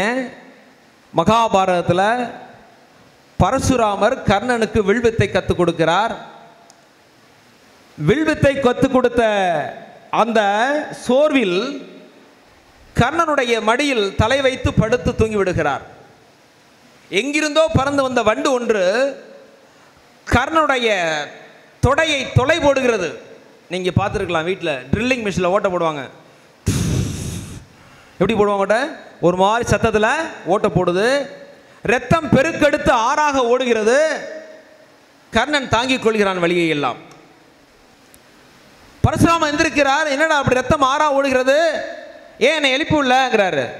நீங்கள் குரு, எனக்கு வில்வித்தை கற்றுக் கொடுத்தவர், உங்களுக்கு நான் இது கூட செய்யாமல் என்ன செய்வது என்கிறான் கர்ணன்.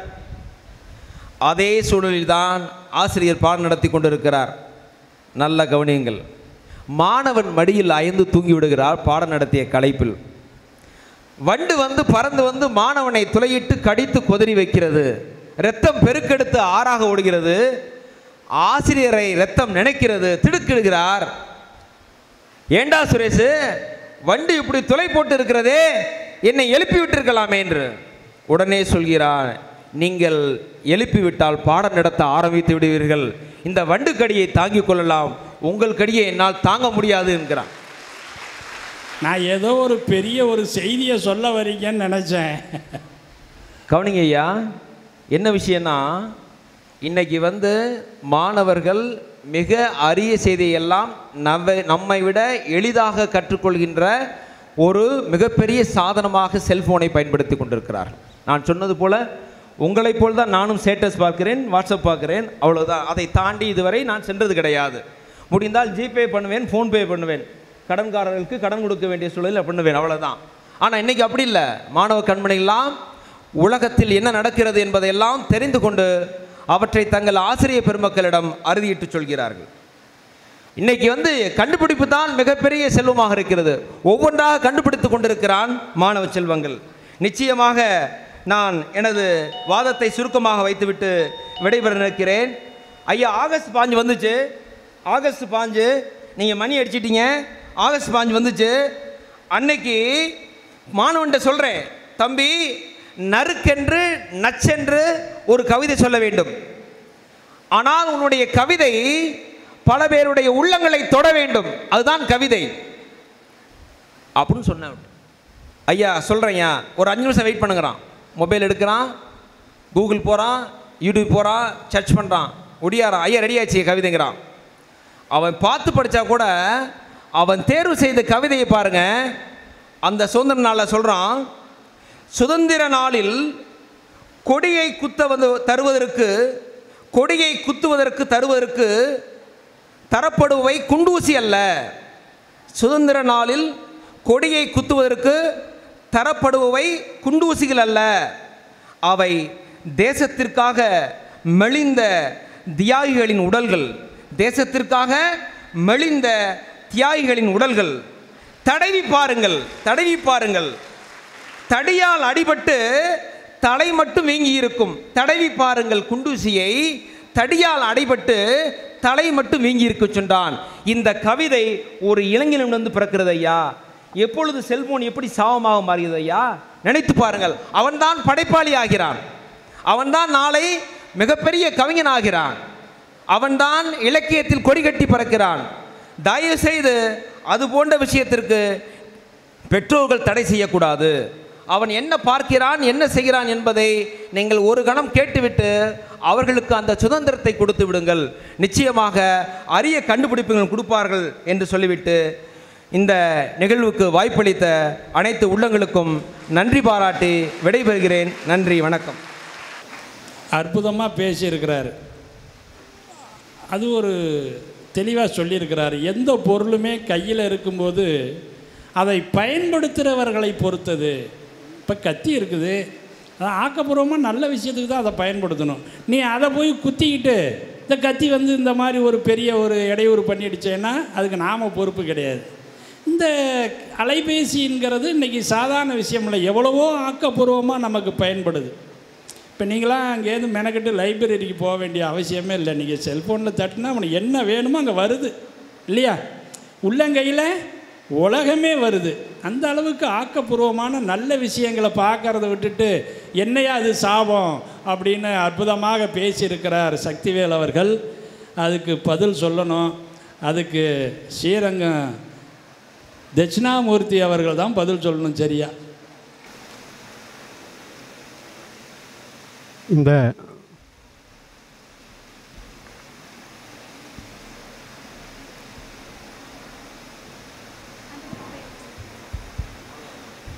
இந்த தனலட்சுமி சீனிவாசா ஒரு மிகப்பெரிய பேரே தனலட்சுமி சீனிவாசா. அந்த ஐயாவுக்கு முதலில் எனது வணக்கத்தை தெரிவித்துக் கொள்கிறேன். அதோடு இந்த சிறப்பு பட்டிமன்றத்துக்கு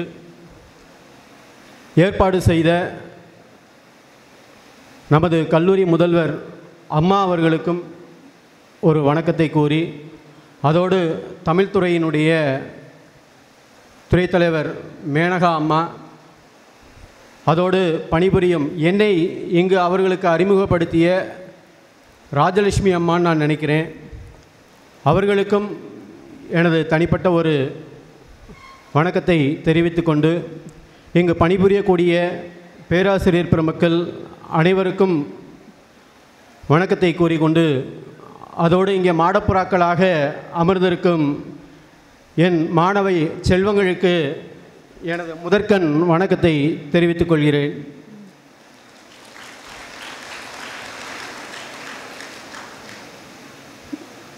நடுவர் ஐயா அவர்களே, நமது கல்லூரி முதல்வர் அம்மா பேசும்போது அழகாக சொன்னார்கள். சிட்டுக்குருவியினுடைய சிறப்பை பற்றி,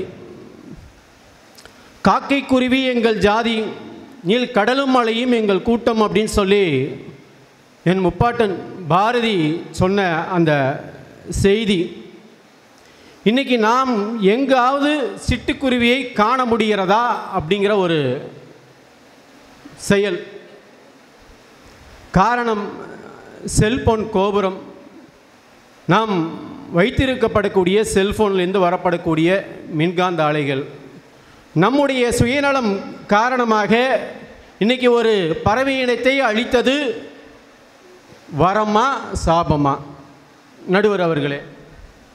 அது ஒரு சாபம்தான். அற்புதமான எத்தனையோ உயிரினங்கள் காணா போச்சு. அதில் குறிப்பாக அந்த சிட்டுக்குருவி. முன்னாடியெல்லாம் தூக்கணாங்குரு அந்த கூடு கட்டி அது இந்த பனை மரத்துலலாம் அப்படியே தொங்க அழகாக இருக்கும். காணலை இப்போ. அதே போல் ரெண்டாவது விஷயம் சொன்னார்கள், முதுகலைக்கு இங்கு இடமில்லை அப்படின்னு சொன்னாங்க முதல்வர் அம்மா. காரணம், அந்த சலனம் ஏற்படக்கூடிய வயது 18 to 21 அப்படிங்கிற அந்த ஒரு வயதை குறிப்பிட்டு அவர்களுக்கு மட்டும் இந்த அரங்கத்தில் இடம் அப்படிங்கிற ஒரு விஷயத்தை முதல்வர் அம்மா சொன்னாங்க.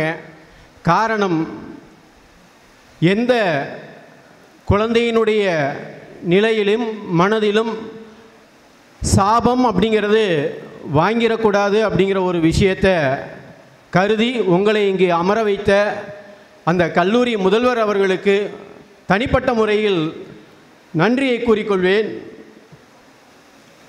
அதற்கடுத்து ஐயா நடுவர் ஐயா அழகாக ஒரு விஷயம் சொன்னாங்க. பஸ்ஸில் காட்டூரில் பயணிக்கப்படக்கூடிய நிலை, இன்றைய காலகட்டத்தில் 2 விஷயங்கள், ஒன்று டாஸ்மார்க், இன்னொன்று செல்மார்க். இந்த 2 விஷயங்கள் தாயா இளைய தலைமுறையினருக்கு சாபக்கேடாக இருக்கிறது என்பதை அடித்து கூறுவேன். அதற்கு அடுத்து சிரிப்பை பற்றி செல்ஃபோனை எடுத்தால் பேசினார்.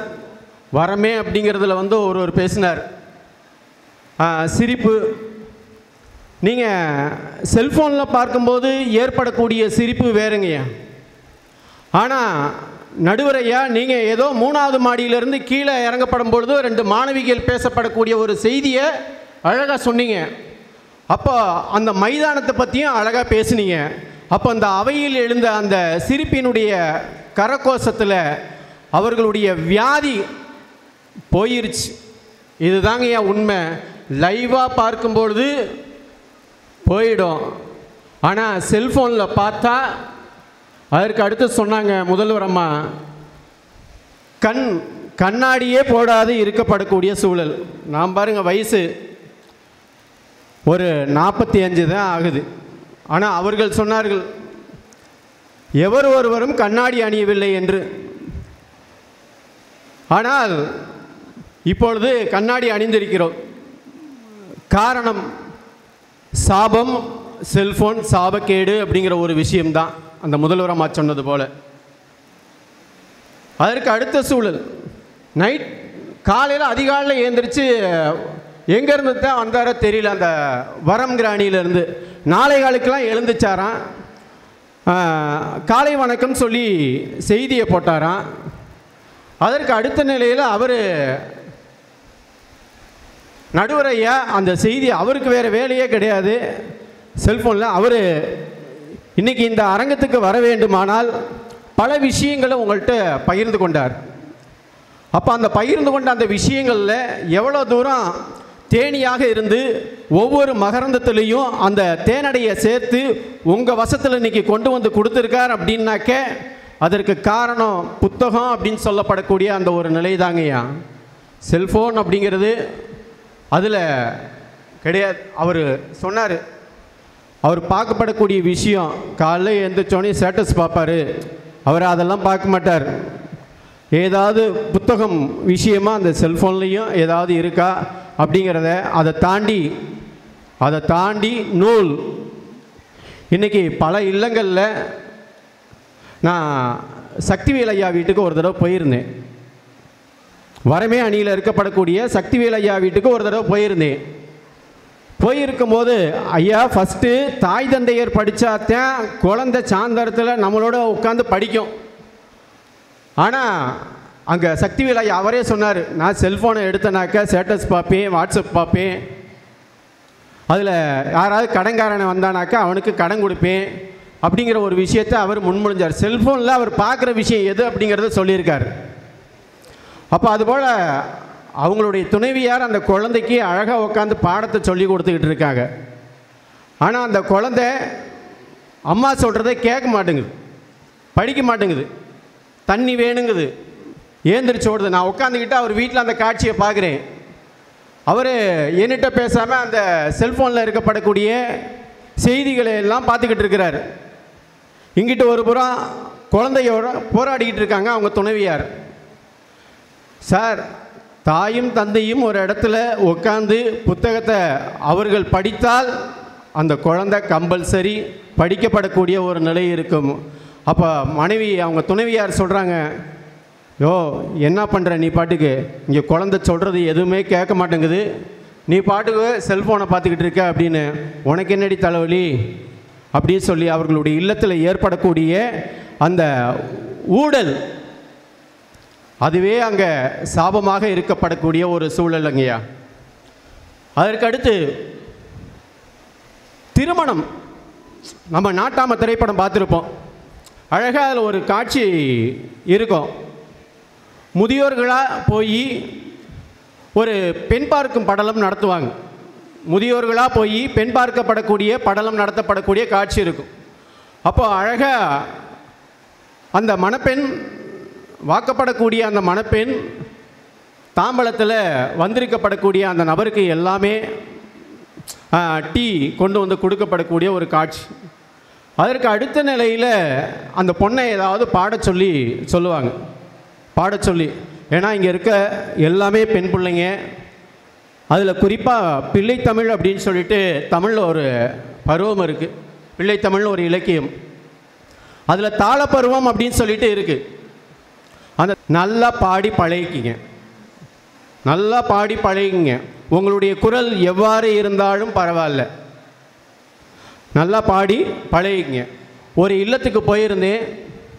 அங்கே பார்த்தீங்கன்னாக்க குழந்தைய தாளாட்டுறதுக்கு அந்த தாயானவள் அந்த இடத்துல இல்லை. கடைசியில் பார்த்தா என்னடா அப்படின்னாக்க பக்கத்தில் ஒரு செல்ஃபோனில் இருந்து தாலாட்டு பாட்டு, துளியிலே ஆழ வந்த வானத்து மின் விளக்கே, ஆழியிலே கண்டெடுத்த அற்புத அணிமுத்தே, தொட்டில் மேலே முத்து மாழ வண்ணப்பூவா விழையா. அழகா எங்கேருந்து ஒழிக்குது? செல்ஃபோனில் இருந்து. அப்போ அந்த குழந்தைக்கு தாய் தன்னை ஈன்றவளினுடைய குரல் அங்கே செல்ஃபோனிலிருந்து வரக்கூடியதா, அல்லது அந்த தாயினுடைய குரலை கேட்டு அந்த குழந்தையினுடைய ஏக்கம் இருக்குமா அப்படிங்கிற ஒரு சூழலுங்க. அதற்கடுத்து அந்த திருமணம் நிகழ்வு சொன்னேன். அப்போ அந்த நேரத்தில் இப்போ எதை பற்றி பாடுறது அப்படின்வாங்க. அப்போ அதில் ஆச்சி ஒருத்தவங்க இருப்பாங்க. இந்த கொட்டைப்பாக்கு இருக்குது, கொழுந்து வெத்தலை இருக்குது அப்படின்னு சொல்லி அது ரெண்டையும் எடுத்து கொடுத்து இதை பற்றி ஏதாவது பாடலாமே அப்படின்வாங்க. அப்போதைக்கு அந்த பெண் பிள்ளை அழகாக அந்த பாட்டை அழகாக அந்த காட்சியை வந்து வடிவமைச்சிருப்பாங்க. கொழுந்து வெத்தல பொட்டாவாய் செவக்கோ மச்சான் அப்படின்னு சொல்லிட்டு அந்த பாடல். அப்போ அந்த ஆட்சி சொல்லுவாங்க, பாடும்பொழுது கொஞ்சம் சிரிச்சுக்கிட்டே பாடலாமே. ஏன்னா தன்னுடைய இல்லத்திற்கு வரப்படக்கூடிய மகாலட்சுமி எவ்வாறு இருக்க வேண்டும் என்ற அந்த காட்சி படலம் சார். ஒவ்வொரு அந்த ஒரு திரைப்படத்தில் ஒவ்வொரு விஷயமும் நுட்பமாக கவனிக்கப்படக்கூடிய நிலை. அப்போ சிரிச்சுக்கிட்டே பாடுவாங்க. அப்போ முத்துக்கள் போன்ற அந்த பல்வரிசையை அந்த பெண்ணிலிருந்து பார்க்கப்படக்கூடிய நிலை. அதற்கு அடுத்து நடந்துக்கிட்டே பாடலாமே அப்படின்னு சொல்லுவாங்க. அதற்கு அடுத்து அந்த பெண்மகள் அந்த இடத்துல நடந்துக்கிட்டே பாடுவாங்க. அப்போ ஒவ்வொரு நிலையிலும் தன்னுடைய இல்லத்திற்கு வரப்படக்கூடிய மருமகள் எவ்வாறு அந்த மகாலட்சுமி இருக்க வேண்டும் என்பதை அந்த பெரியோர்கள் அன்றைய காலகட்டத்தில் அந்த பெரியோர்கள் என்று சொல்லப்படக்கூடிய நிலை மூல நூல் சார். மூல நூலை இன்னைக்கு விட்டுட்டான் நடுவர் அவர்களே. எல்லாம் முகநூலில் தேடுகிறான். யார் என்னன்னு தெரியாது, முகம் மட்டும். அவர்களுடைய பெற்றோர் அவர்களுடைய பேரண்ட்ஸ் அந்த பையனுடைய குணம் என்ன அப்படிங்கிறதும் அறியாத ஒரு சூழல். அப்போ மூல நூலை விட்டு என்னைக்கு முகநூலை தேடினானோ அதில் ஏற்பட்ட திருமணம் அடுத்த 3 மாதத்தில் கோர்ட்டினுடைய வாசலில் டைவர்ஸுக்காக அப்ளை பண்ணக்கூடிய ஒரு சூழல். இன்றைய காலகட்டம் அந்த திருமணங்கள் நடைபெறக்கூடிய நிலை வரமா சாபமா நடுவர் அவர்களே? அதே போல் அடுத்த நிகழ்வு நம்ம நீயா நானா ப்ரோக்ராம் கோபிநாத் ஐயா அவர்கள் வந்து நடத்தியிருக்கு. அந்த ஒரு நிகழ்ச்சியை ஒரு நாள் நான் யதார்த்தமாக அந்த டிவியை கடந்து செல்லும் பொழுது அதே பிள்ளைத்தமிழ் தான் சார் நடுவர் அவர்களே, அதே பிள்ளைத்தமிழ் தான் சாப்டர். இன்றைய காலகட்டத்தில் குழந்தை வளர்ப்பதற்கு பெரியோர்களுடைய அனுகிரகம் தேவை, பெரியோர்களுடைய அனுகிரகம் தேவை இல்லை, தேவையில்லை அப்படின்னு சொல்லிட்டு எங்களுக்கு செல்ஃபோன் இருக்குது அப்படின்னு சொல்லிட்டு ஒரு சைடு பெரியோர்களாக வயது முதிர்ந்தவர்களாக உட்காந்துருக்கிறாங்க, ஒரு சைடு அழகாக சிறுசுகளாக உட்காந்துருக்கு. எல்லாம் பெண்கள், எல்லாம் சின்ன பெண்கள். அந்த ஷூட்டிங் அழகாக அவங்க கேட்குறாங்க, பெரியவர்களுடைய நிலையில் அவங்க எடுத்து உரைக்கிறாங்க. குழந்தைக்கு எப்பப்போ எது தேவையோ அப்பப்போ கொடுப்பதற்கு எங்களுடைய அறிவுரை தேவை அப்படின்னு சொல்லிட்டு. அப்போது அந்த சிறுசுங்க சொல்லப்படக்கூடிய பதில், சார் எங்களுக்கு அதெல்லாம் தேவையே கிடையாது, இந்த பெருசுகள்கிட்ட போய் நாங்கள் கேட்டு எங்களுக்கு டயத்தை வீணடிச்சிக்க விரும்பலை, எங்களுக்கு என்ன எப்போ குழந்தை 3 மாதம் ஆச்சா என்ன கொடுக்கணும்னு செல்ஃபோனில் பார்த்துக்குவோம், 6 மாதம் ஆச்சா என்ன கொடுக்கணும்னு செல்ஃபோனில் பார்த்துக்குவோம், 1 வருஷம் ஆச்சா என்ன கொடுக்கணும்னு பார்த்துக்குவோம். ஆனால் அவங்களுக்கு 1 வருஷம் வரைக்கும் உண்மையான அந்த தாய்ப்பாலை கொடுக்கணும் அப்படிங்கிற நிலை அங்கே உள்ள பெண்களுக்கு தெரியல நடுவர் அவர்களே, அந்த சூழல். அப்போது அதற்கு அடுத்து இதே நிலை தான். ஒரு வீட்டில் குழந்தை திடீர்னு அழுவது நடுவர் அவர்களே. அப்போ அந்த குழந்தையினுடைய அழுகுரலை நிறுத்துவதற்காக அந்த வீட்டில் இருக்கப்படக்கூடிய சிறுசுங்கன்னு சொன்னேன், போராட்டம் பண்ணிட்டுருங்க, எப்படியாவது தாலாட்டு பண்ணணுமா அதுவும் தெரியல. சரி தொட்டியில் போட்டு ஆட்டலாமா அப்படின்னாக்க அந்த தொட்டில் கயிறு என்ன பண்ணுறாங்க இன்றைய காலகட்டத்தில், தொட்டில் அழகாக ஒரு கிளாம்பு அதில் கயிறு கட்டி இருந்தாக்க அந்த கயிறை பிடிச்ச தானாக ஆட்டினா அந்த சூழல் அழகாக உடல் போயிட்டு வரும்பொழுது தன்னுடைய நாவும் அழகாக மேலே கீழே போயிட்டு வரும் சார். இங்கே தான் இல்லங்களில் யாருமே அந்த தொட்டில் கயிறை பிடிச்சி ஆட்டப்படக்கூடிய ஒரு நிலையில் இன்றைய காலகட்டத்தில் பார்த்தீங்கன்னாக்கா அந்த கிளாம்ப்லேருந்து ஒரு ஸ்ப்ரிங்கு போட்டு விட்டுறாங்க, அந்த தொட்டியில் பிடிச்சி ஒரு இழு தான் இழுத்து விட்றாங்க, அவ்வளோதான். அந்த குழந்தை இன்னைக்கு இப்படி குச்சிட்டு கிடக்கு. அப்புறம் எப்படி சார்? அப்போ அந்த குதிக்கும்போது அப்போ குத்தடி ஜெயினாக்கா, கூணுஞ்சு குத்தடி ஜெயினாக்கா, பந்தளியில் அப்படிங்கிற ஒரு சூழலில் தான் அந்த குழந்தை பின்னாடி பல குட்டிச்சவரை தாண்டப்படக்கூடிய ஒரு சூழல் ஏற்படும். தன்னுடைய நாய் எப்படி சார் ஆடும்? அந்த கயிறை பிடிச்சி ஆட்டும் பொழுது தானாகவே ஆடும் அப்படின்னு சொல்லப்படக்கூடிய நிலை. அப்படியாப்பட்ட ஒரு சூழல் இன்னைக்கு அந்த குழந்தையினுடைய. அப்போ அந்த குழந்தை அழுகுது. அப்போ அந்த சிறுசுங்க அந்த குழந்தைய எப்பட்றா அழுகையை நிப்பாட்டுறதுன்னு சொல்லி பார்க்குறாங்க. என்ன கடிச்சது ஏது கடிச்சதுன்னு சொல்லிட்டு உடம்புல பார்க்குறாங்க, தெரியல. உடனே அவர்களுக்கு அந்த குழந்தைய அழுகையை நிறுத்தி ஆகணும் அப்படிங்கிற ஒரு படபடப்பு மட்டும் தெரியுது. உடனே மருத்துவத்தை தூக்கிட்டு போகிறாங்க. இன்றைக்கி உள்ள மருத்துவர்கள் எல்லாம் பார்த்தீங்கன்னாக்க ஏதாவது நம்ம என்ன வியாதின்னு சொன்னால் தான் அதற்குரிய மெடிசனே கொடுப்பான். அப்படியாப்பட்ட ஒரு சூழல். ஆனால் அந்த குழந்தைக்கு என்ன நடந்திருக்கு அப்படின்னு சொல்லிட்டு அந்த பெரியவர்களுக்கு தெரியல. அப்போது டாக்டர்கிட்ட கொண்டு போனோடனையும் ஒரு இன்ஜெக்ஷனை குத்துறாங்க.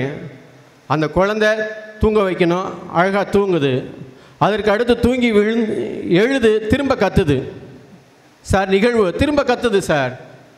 ஆனால் பக்கத்தில் இருந்த ஒரு பெரிய மனுஷி வந்தது, அழகாக குழந்தைக்கு உரல் விழுந்துருச்சு. அழகாக ஒரு துணியை எடுத்தது, அந்த குழந்தைய அந்த துணியில் படுக்க வச்சு அழகாக மேலையும் கீழையும் உருட்டி விட்டாங்க சார். அந்த சைடு ஒருத்தர், இந்த சைடு ஒருத்தர் பிடிச்சிட்டாங்க. குழந்தைய அழகாக உருட்டி விட்டாங்க. அந்த துணியில் இப்படி தூக்குனாங்க. அழகாக அந்த இறக்கத்தில் அழகாக இறங்கி ஓடுது. திரும்ப அந்த கையை தூக்குறாங்க, இந்த சைடு உருண்டு ஓடிய வருது. அந்த குழந்தை அழுகையை நிறுத்தியது. நடுவர் அவர்களே, இந்த செல்ஃபோன் அந்த விஷயத்தை கற்றுக் கொடுத்ததா? அப்போ அந்த பெரியோர்களுடைய அனுகிரகம் தேவையில்லை அப்படின்னு சொல்லப்படக்கூடிய நிலை, எங்களுக்கு எதுவாக இருந்தாலும் செல்ஃபோனை பார்த்து கற்றுக்கொள்வோம் அப்படிங்கிற ஒரு செய்தி வரமா சாபமா நடுவர் அவர்களே? அதே போல் கல்லூரியில்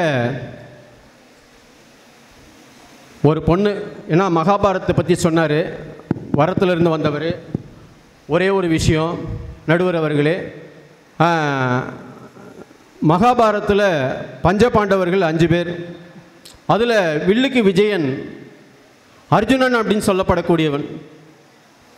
அவனுடைய நிலை, அவனுடைய தாய் குந்தி வாழ்க்கையில் முழுவதும் துன்பத்தையே அனுபவிக்கப்படக்கூடிய ஒரு சூழல். அப்போது துன்பம் காரணமாக அவளுடைய கண்ணீர் எப்பெல்லாம் கீழே விழப்போதோ அப்போல்லாம் தன்னுடைய உள்ளங்கையில் அர்ஜுனன் வந்து அந்த கண்ணீரை விழாது தாங்கி கொள்ளப்படக்கூடிய ஒரு காட்சி மகாபாரதத்தில் இருக்கும்.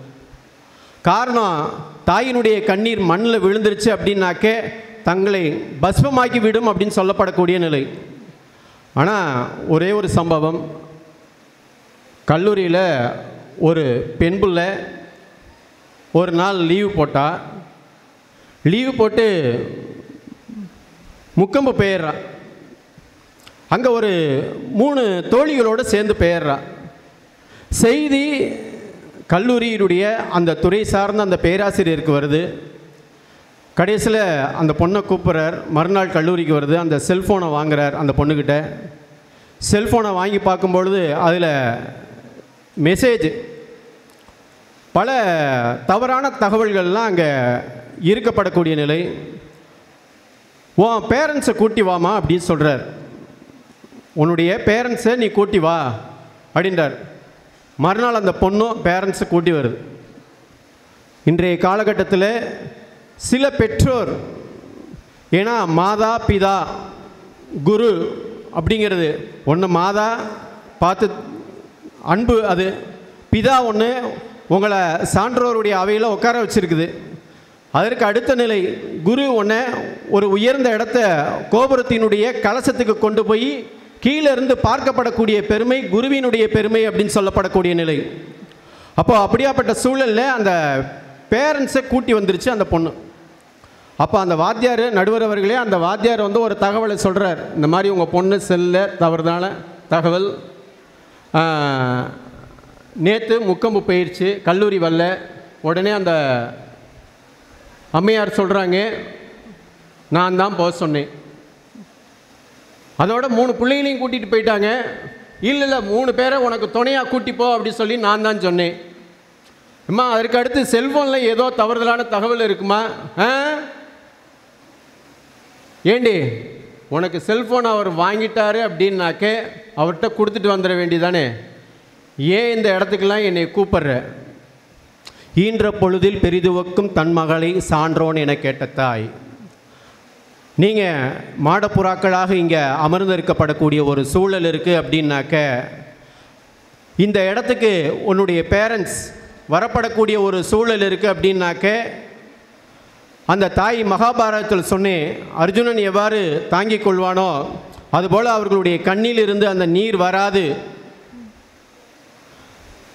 தாயினுடைய வருகை உங்களுடைய அந்த 3 ஆண்டு யூனிவர்சிட்டி கோல்டு மெடல் அப்படிங்கிற அந்த ஒரு நிலையை காண்பதற்காக இந்த அரங்குக்கு வர வேண்டுமே ஒழிய மற்ற ஒரு சூழலில் எந்த ஒரு தருணத்திலும் தாயினுடைய பாதம் இந்த இடத்துல படக்கூடாது அப்படிங்கிறத மட்டும் நினைவில் வைத்து கொள்ளுங்கள். இன்னும் நிறைய கருத்துக்கள் இருந்தாலும் நேரம் கருதி இன்றைய காலச்சூழலில் வரம் கிடையாது. நடுவர் அவர்களே, செல்போன் ஒரு சாபமே என கூறி விடைபெறுகிறேன். நன்றி, வணக்கம். அப்போல்லாம் இயற்கையாக தாய்மார்கள் தன்னுடைய குழந்தைகளுக்கு தாலாட்டு தானே பாடி ஆட்டிவாங்க.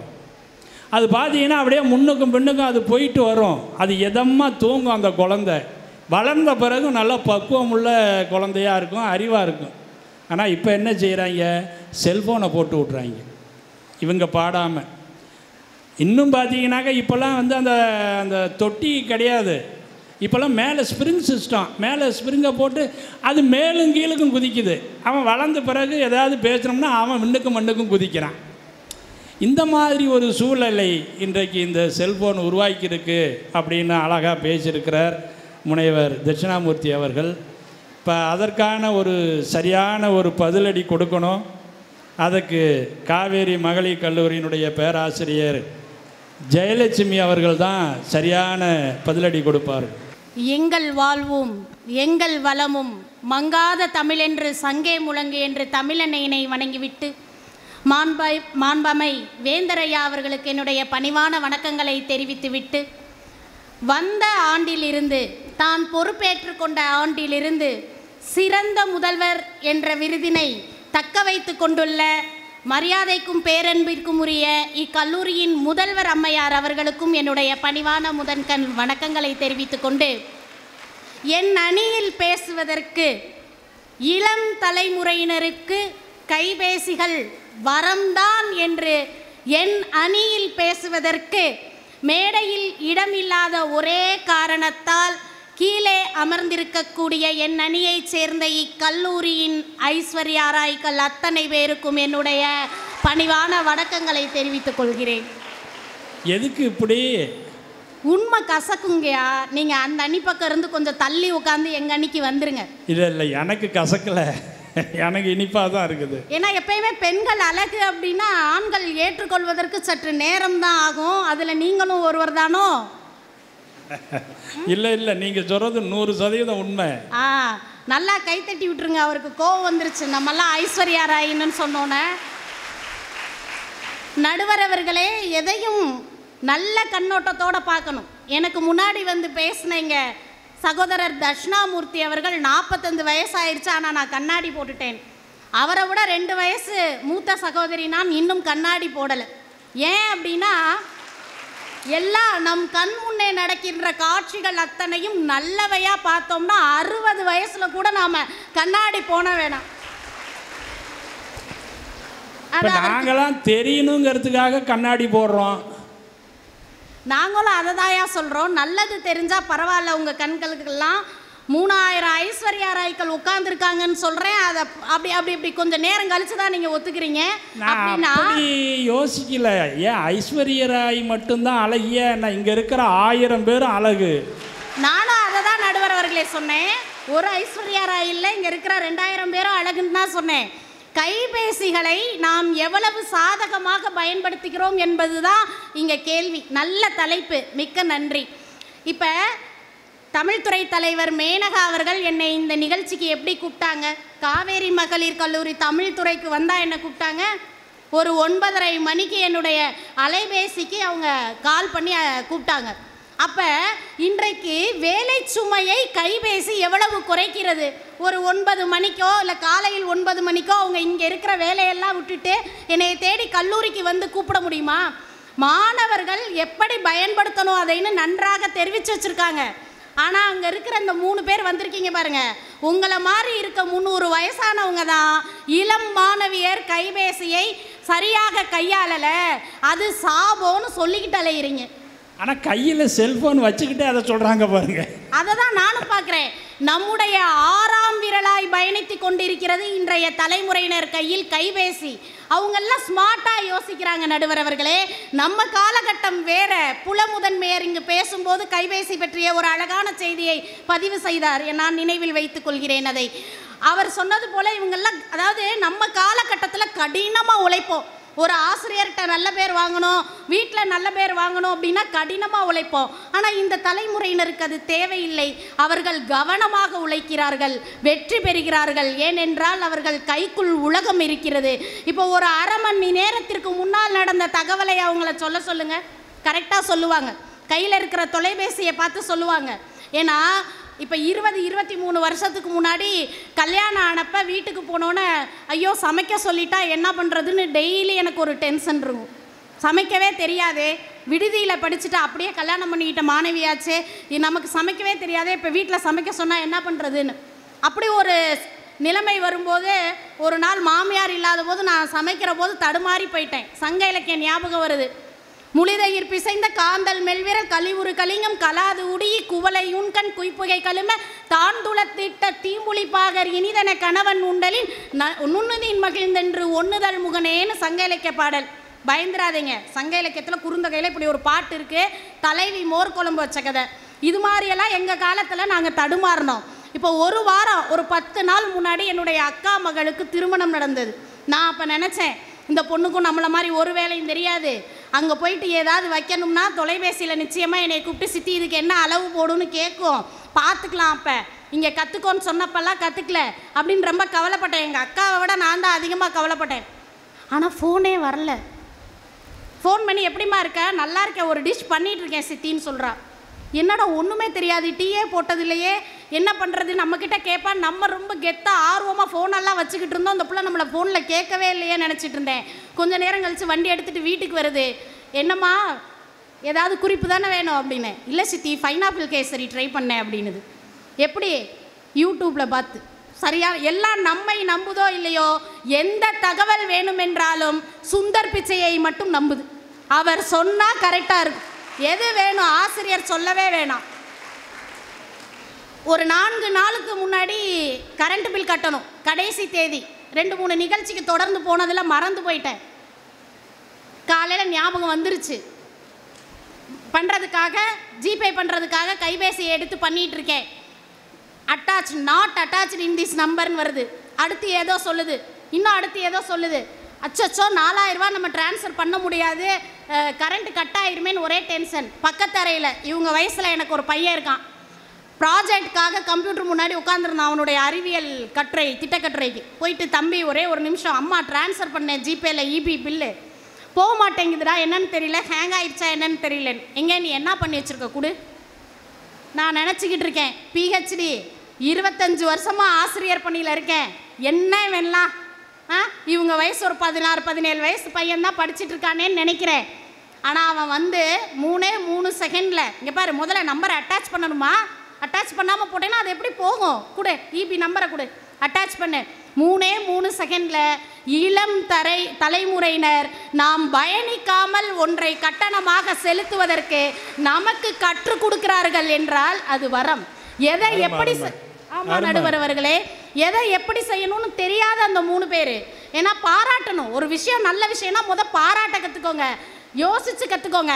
இப்படி தான் ஒரு மனைவி வந்து தினமும் விதவிதமாக சமைச்சு வைப்பாங்க. அந்த கணவன் வந்து சாப்பிட்றதுக்கு மட்டும்தான் வாயை திறப்பார், மனைவியை பாராட்டிட மாட்டார். இந்த இப்போ அழகின்னு சொன்னோன்னே ஒரு 4 நிமிஷம் கழிச்சு தானே நடுவரே ஒத்துக்கிட்டாரு. அந்த மாதிரி போல் அவர் என்ன பண்ணுவார், டெய்லி அமைதியாக சாப்பிட்டுட்டு மட்டும் போயிடுவார். திடீர்னு ஒரு நாள் இந்த அம்மா கொஞ்சம் சோர்வாக அப்படியே பரிமாறிட்டு இருக்காங்க அந்த கணவனுக்கு சமைச்சு. இப்போ அந்த கணவர் என்ன நினச்சாருன்னு தெரியல. ஆஹா, இன்னைக்கு நீ வச்ச இந்த சாம்பார் ரசமும் ரொம்ப அருமையாக இருந்தது அப்படின்ற. இந்த அம்மாவுக்கு ஒரு வேகம் வந்துச்சு பாருங்க, தண்ணி வச்சிருந்த செம்பை எடுத்து அந்த கணவரை அடிச்சிட்டாங்க. என்னடா பாராட்டினதுக்கு எதுக்கு கணவரை அடித்தாங்க? ஏயா, எத்தனை நாள் உனக்கு விதவிதமான பொரியல் கூட்டு குழம்பெல்லாம் வச்சு போட்டிருப்பேன், ஒரு நாளாவது பாராட்டியிருக்கியா? இன்னைக்கு இந்த சாம்பார் ரசமும் வச்ச கைக்கு 4 பவுன் வளையல் போடணும்னு சொல்கிறியே, காலையிலேருந்து எனக்கு தலைவலின்னு பக்கத்து வீட்டக்காட்ட போய் இந்த சாம்பாரையும் ரசத்தையும் வாங்கிட்டு வந்து வச்சுருக்கேன், உனக்கு என்ன கொழுப்பு இருக்குன்னு. அது மாதிரி பாராட்டுறது எதை பாராட்டணும்?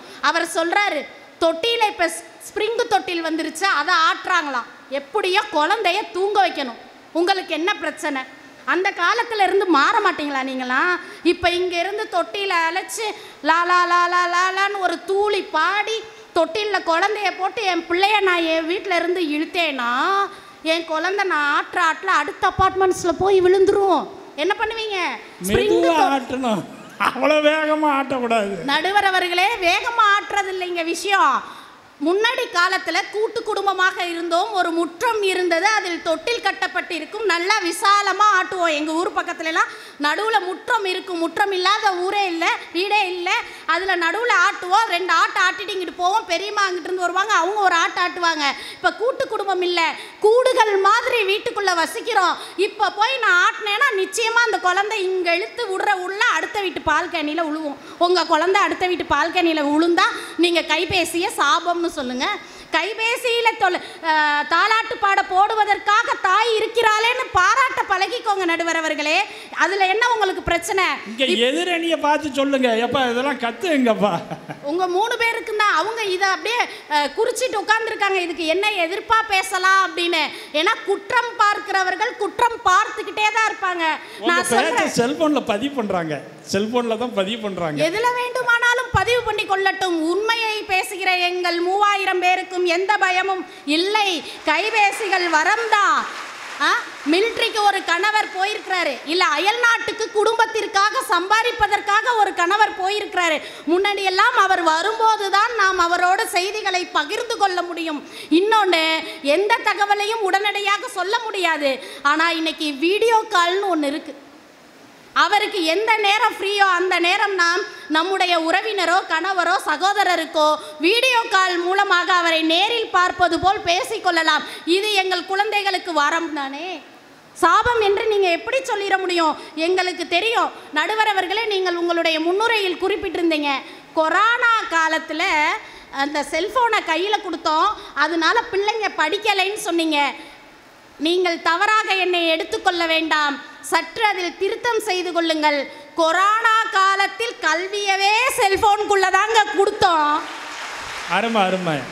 உலகமே முடங்கி கிடந்த வேளையில் மருத்துவர்களுக்கு அடுத்தபடியாக கல்வியை வீட்டிற்குள்ளே எடுத்து செல்ல ஆசிரியர்களுக்கு வழிவகுத்து கொடுத்தது செல்போன் என்றால், கல்வி முடங்காத சமுதாயத்திற்கு உதவிய ஒரு பொருள் எப்படி சாபமாக மாற முடியும்? நடுவர் அவர்களே, நிச்சயம் அது வரம்தான். 2 வருஷமும் மாணவர்களை நாம் பாடம் நடத்துவதிலும் கல்வியில் தொடர்புடையவர்களாகவும் வைத்திருந்தோமே, வரமில்லையா?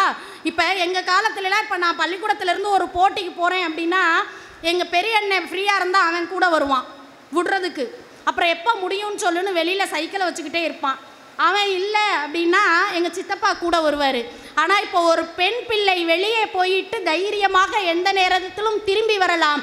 அவளிடத்தில் ஒரு செல்போனை கொடுத்து காவலன் ஆப் என்று ஒன்றை பதிவிட்ட சொல்லுங்கள். உறவினர்களின் தொலைபேசி எண்களை குறிப்பிட்டு வைத்திருந்தால் அவள் தைரியமாக போய்விட்டு வரலாம். அதுதான் நடுவர் அவர்களே இந்த மன்றத்தில் பதிவு செய்ய விரும்புகிறேன். எந்த ஒரு அறிவியல் கண்டுபிடிப்பாக இருந்தாலும் கூட அதில் ஒரு குறை இருக்கத்தான் செய்யும். தலைவலிக்குது, ஒரு மாத்திரையை எடுத்து போடுறோம், சளி பிடிச்சிருச்சு, ஒரு டானிக் வாங்கி குடிக்கிறோம், அதில் சைடு எஃபெக்ட்ஸ் இருக்குன்னு நம்மளுக்கு தெரியுமா தெரியாதா? ஆனால் நம் நோய் சரியாக வேண்டும் என்ற 80% மனதில் வைத்துத்தானே நாம் போடுகிறோம் மாத்திரையை. அது மாதிரி தான் செல்போனை இளம் தலைமுறையினருக்கு எதுக்கெல்லாம் உபயோகப்படுத்த வேண்டும், எப்படியெல்லாம் உபயோகப்படுத்த வேண்டும் என்று நன்றாக தெரிந்திருக்கும். 2 விஷயத்தை சொல்லிட்டு முடிச்சிருவேன். ஒரு விஷயம், ஒரே ஒரு சின்ன கதை, நிச்சயமாக இந்த மாணவிகள் கேட்பாங்க. ஒரு ஊர் எந்த மாணவர்கள்ட்ட பேச போனாலும், அது எந்த தலைப்பை கொடுத்தாலும் இந்த கதையை நான் சொல்லிவிட்டு தான் இறங்குவேன். ஏன் அப்படின்னா, எங்கு விதைத்தால் அந்த விதை மரமாகும் உரமாகும் என்பது அந்த மன்றத்தில் வரும் கைத்தட்டல்கள் மூலம் எனக்கு புரிந்துவிட்டது. இந்த மன்றத்தில் இப்போது நான் விதைக்கப் போகின்ற விதை எதிர்காலத்தில் இவர்களை எல்லாம் ஒரு தலவிருட்சங்களாக மாற்றும் என்ற நம்பிக்கையோடு இந்த கதையை சொல்லுகிறேன். ஒரு இடத்துல ஒரு ஊரில் ஒரு ஆப்பிள் மரம், ரொம்ப தலதலன்னு இருக்கக்கூடிய ஆப்பிள் மரம் இருந்துச்சான். அதுக்கு கீழே ஒரு குட்டி பையன் அடிக்கடி வந்து விளையாடிட்டு போகிறான். ஒரு நாள் சோர்வாக இருக்கான், இப்போ இந்த ஆப்பிள் மரம் வந்து, ஏண்டா நீ திடீர்னு சோர்வாக இருக்க, இவ்வளோ நாள் நல்லா தானே இருந்த, இப்போ கிட்டத்தட்ட இந்த மாணவிகள் பாதி பேர் கொஞ்சம் சோர்வாக பசி நேரம் வந்துருச்சு, இந்த அம்மா எப்போ தான் முடிக்க போதோன்னு பார்க்குற மாதிரி எனக்கு ஒரு இருக்குது, சீக்கிரம் முடிச்சிருவேன் இந்த கதையை சொல்லிட்டு பயப்படாதீங்க. இந்த ஆப்பிள் மரம் கேட்டுச்சான். இப்போ அங்கே பின்னாடி அந்த லாஸ்ட்டில் ஒரு பிள்ளை சொல்லுது, மேம் எங்களுக்கு கொஞ்சம் அளவாக காதில் பூ சுத்துங்க மேம், ஆப்பிள் மரம் போய் பேசுமா, கதையினுடைய முடிவில் ஆப்பிள் மரம் ஏன் பேசுச்சுன்னு தெரியும். அந்த ஆப்பிள் மரம் கேட்குது, ஏண்டா நீ இன்னைக்கு சோர்வாக இருக்க, இத்தனை நாள் சுறுசுறுப்பாக தானே இருந்த அப்படின்னு கேட்குது. அதுக்கு அந்த பையன் சொல்கிறான், என்னுடைய வயதை சேர்ந்தவங்கெல்லாம் பள்ளிக்கூடத்துக்கு போயிட்டாங்க, எனக்கு பள்ளிக்கூடத்துக்கு போக பணம் வேணுமேன்னு யோசித்து கவலையாக இருக்கேன் அப்படின்னு சொல்கிறான். அதற்கு அந்த ஆப்பிள் மரம் சொல்லுது, இதுக்கு போயா கவலைப்படுற, நான் இருக்கும்போது என்னை நிமிந்து பார், எவ்வளவு அழகாக சிவப்பு நிறத்தில் பலபலன்னு ஆப்பிளா தொங்குது, எடுத்து விற்பனை செய்துக்கலாம், பணத்தை பள்ளிக்கூடத்தில் கட்டிட்டு நீ படிக்கலான்னு சொல்லுது. அந்த பையனும் அந்த ஆப்பிள்களை விற்று பள்ளிக்கூடம் சென்று படித்து வர்றான். கொஞ்ச நாள் கழித்து மேல் படிப்புக்கு பணம் வேணும்னு வந்து அதே பையன் துக்கத்தோடு உட்கார்ந்துருக்கான். அந்த குழந்தையிடம் இப்பொழுதும் இந்த ஆப்பிள் மரம் சொல்கிறது, ஆப்பிள் பழமெல்லாம் நீ விற்று படிச்சுட்ட, பழம் இல்லையேன்னு வருத்தமே படாத, என்னுடைய கிளைகள் இருக்கு பாரு, அதை எடுத்துட்டு போ அப்படின்னு சொல்லுது. கிளைகளை வெட்டி கொண்டு போய் விற்று பணமாக்கி மேற்படிப்பு படித்து விடுகிறான். அடுத்து தொழில் செய்ய வேண்டும் என்ற கவலையோடு அந்த பையன் வருகிறான். அப்ப இந்த ஆப்பிள் மரம் சொல்கிறது, என்னிடத்திலே ஆப்பிள் இல்லை என்றால் கவலைப்படாதே, என்னிடத்தில் இருந்த கிளைகளும் போய்விட்டது என்று கவலைப்படாதே, இன்னும் மரப்பட்டைகள் மரத்தை சுற்றி இருக்கிறது, எடுத்துக்கொண்டு போய் தொழில் செய்து முன்னேறுன்னு சொல்லுது. அதையும் எடுத்துக்கொண்டு போய் மிகப்பெரிய தொழிலதிபராக வாழ்ந்து குடும்பத்தில் நிலைத்து பிள்ளைகள் திருமணம் செய்து பெரிய ஆளாக வயோதிகராக ஆகிவிடுகிறான். அப்பொழுது தள்ளாடி கொண்டே அந்த மரத்தின் அடியில் வருகிறான். அப்பொழுதும் இந்த மரம் கேட்கிறது, படித்திட்ட, கல்லூரி படிப்பை முடிச்ச, பெரிய தொழிலதிபர்னு பேர் வாங்கின, குடும்பத்தில் உள்ள நபர்களெல்லாம் அவர்களுக்கு விருப்பமான ஒன்றை செய்ய வெற்றியாளனாக ஆகிவிட்ட, இப்போ என்ன துவண்டு போய் இங்கே வந்திருக்கிறாய் அப்படின்னு அந்த மரம், ஆப்பிள் மரம் கேட்குது. அதற்கு அந்த பையன் சொல்கிறான், என்ன சொல்லியிருப்பான், எல்லாமே நான் செய்வேன், இப்போ எனக்கு இளைப்பாறுவதற்கு இடமில்லையோ என்ற கவலையோடு நான் இருக்கும்போது என் கண் முன்னால் நீ தோன்றினாய், நான் உன்னிடத்தில் வந்திருக்கிறேன், ஆனால் உன்னை பார்க்குறேன், அழகா தொங்குன ஆப்பிள் என்னால் போச்சு, அழகா நிழல் கொடுத்த கிளை என்னால் போச்சு, மரப்பட்டையும் என்னால் போச்சு, நான் உன்னை தேடி இப்போ இளைப்பாற வந்திருக்கேனே அப்படின்னு சொல்லும்போது இந்த மரம் சொல்லுகிறது, ஆப்பிள் பழங்கள் போனால் என்ன, மரக்கிளைகள் போனால் என்ன, பட்டைகள் போனால் என்ன, என்னுடைய வேர் இன்னும் மிச்சம் இருக்கிறது, நீ இதில் சாய்ந்து இளைப்பாறிக்கொள் என்று சொல்லுகிறது. அப்படி சொன்ன ஆப்பிள் மரம் வேறு யாரும் இல்லை, நம்முடைய பெற்றோர்கள் தான். மாணவ செல்வங்களே, நமக்காக எதுவும் செய்யக்கூடிய பெற்றோர்கள் உங்களை நம்பி ஒரு செல்போனை கையில் கொடுத்திருக்கிறார்கள் என்றால் நீங்கள் நிச்சயமாக அதை உங்களுடைய வெற்றிக்கு மட்டும் பயன்படுத்தி கொள்ளுங்கள். குலைக்காத நாயும் இல்லை, குறைக்காத நாயும் இல்லை, குறை சொல்லாத வாயும் இல்லை. தலைவர் சொல்கிற மாதிரி நம்ம கையில் ஒன்று இருந்தால், நாம் வளர்ந்து கொண்டு இருந்தால், இந்த மாதிரி குற்றம் சொல்லுவதற்கு ஒருவர் அல்ல 1000 பேர் வருவார்கள். அத்துணை பேரையும் பின்னுக்கு தள்ளிவிட்டு குறை கூறும் விமர்சனங்களுக்கு செவிமடிக்காமல் கைபேசிகளை உங்கள் வாழ்க்கைக்கான வெற்றிகரமான சாதகமாக பயன்படுத்தி கொள்வீர்கள். அதை வரமாக்கி வெற்றி பெற வேண்டும் என்று வாழ்த்தி நல்லதொரு வாய்ப்புக்கு விடை கூறி விடைபெறுகிறேன். நன்றி, வணக்கம். அருமை ஜெயலட்சுமி அவர்கள் பல செய்திகளை சொல்லியிருக்கிறார்கள். இன்றைய இளைய தலைமுறைக்கு இந்த செல்போன் என்பது அற்புதமான ஒரு வரம். இன்றைக்கு பெண்கள்லாம் தனியாக செல்லுகிற போது திடீர்னு ஏதாவது ஒரு ஆபத்துனா உடனே செல்ஃபோன் தான் காப்பாற்றுது. இப்படி பல வகையில் பார்த்திங்கன்னா இந்த செல்ஃபோன் இன்றைக்கு உதவியாக இருக்கிறதுன்னு சொல்லி கடைசியாக அற்புதமாக ஒரு அழகான ஒரு கதையை சொல்லி பெற்றோர்களே விரும்பி தன்னுடைய பிள்ளைகளுக்கு செல்ஃபோன் வாங்கி தருகிறார்கள். எதற்கு? அவர்களுக்கு பாதுகாப்பாக இருக்கட்டும். புத்தகங்கள் கிடைக்காத போது அது ஒரு சிறந்த புத்தகமாக இருக்கும், ஒரு சிறந்த நண்பனாக இருக்கும் என்கிற நம்பிக்கையிலே செய்கிறார்கள் என்ற கருத்தை அழகாக சொல்லியிருக்கிறார்கள். அதற்கு சரியான பதிலடி கொடுக்கணும்னா காருண்யா தான். வாங்க. கல் தோன்றி மண் தோன்றும் முன் தோன்றும் தமிழே, கவிமலையில் ஆடி வரும் கண்ணி இளமயிலே, சொல்லோடு பொருளேந்தி விளையாட வந்தேன், துணை வேண்டும் தாயே நின் திருவடிகள் வாழ்க. அன்னை தமிழுக்கு முதல் வணக்கம். பன்னரும் களைதெறி பட்டி மண்டபம் என்று கம்பன் சொல்வான். கம்பனினுடைய அடியை ஒட்டி நடுவர் ஐயா உள்ளிட்ட இந்த பட்டிமன்ற அவையினையும் எங்களை சீரோடு நாளும் வழிநடத்தி கொண்டிருக்கக்கூடிய கல்லூரி முதல்வர் அம்மா அவர்களையும் அனைத்து துறை சார்ந்த துறை தலைவர்களையும் பேராசிரியர் பெருமக்களையும் இன்று வானில் அலர்ந்த விண்மீன்களாய் பூத்து குலுங்கி கொண்டிருக்கக்கூடிய எனது அருமை சகோதரிகளையும் தோழிகளையும் வணங்கி மகிழ்கின்றேன். அனைவருக்கும் வணக்கம். நடுவர் அவர்களே, இன்றைய தலைப்பு இன்றைய இளம் தலைமுறையினருக்கு அலைபேசி வரமா சாபமா? அம்மா பேசும்பொழுது, எனக்கு முன்னாடி அம்மா பேசும்பொழுது சொன்னாங்க, கொரோனா காலத்தில் ஆன்லைன் மூலமாக தானே கல்வி வந்தது. நடுவர் ஐயா, கல்வி வந்தது, ஆனால் மாணவர்கள் யாரும் அதை முழுசாக கற்றுக்கிட்ட மாதிரி தெரியலங்கய்யா. நான் ஆன்லைன் வகுப்பு அட்டன் பண்ணிகிட்டு இருக்கும் பொழுது நடந்த ஒரு சம்பவம். நான் 12ஆம் வகுப்பு முடித்தோடனே நீட் கிராஷ் கோர்ஸ் போய்கிட்டு இருக்கு. அப்போ அவர் பயாலஜி சாரு ரெஸ்பிரேட்டரி சிஸ்டம் அப்படின்னு சொல்லிட்டு லங்ஸு டைடல் வால்யூம்னு சொல்லி அழகாக நடத்திட்டு இருக்காரு. மதியான டைமு கிளாஸ் ஒரு 2 மணி சாப்பிட்டு முடித்து உட்கார்ற அந்த டைமு, நம்ம கிளாஸில் உட்காந்துருந்தாலே உண்ட மயக்கம் தொண்டருக்கும் உண்டு அப்படிங்கிற மாதிரி முன்னாடி இருக்கக்கூடிய மாணவனும் கூட தூங்கக்கூடிய சமயம். அப்போ ஒரு அந்த ஜூம் ஆப்பு அவங்க என்ன பண்ணிட்டாங்க அப்படின்னா, பர்சனலாக சேட் பண்ணுறதுக்கு பதிலாக டு எவ்ரி ஒன் இருக்கிறத பார்க்காம அந்த பொண்ணு என்ன பண்ணிடுச்சு, இன்னொரு பொண்ணுக்கு ஹாய் டி சாப்பிட்டியா மெசேஜ் போட்டா. சார் பார்த்துட்டு, ஏமா சாப்பிட்டுட்டாச்சு நாங்கள்லாம், நீ சாப்பிட்டுட்டு கிளாஸை ஒழுங்காக கவனிமா அப்படின்னு அவர் சொல்கிறார். இப்படித்தான் நடுவர் அவர்களே ஆன்லைன் வகுப்புகள் எல்லாம் போய்கொண்டிருந்தது.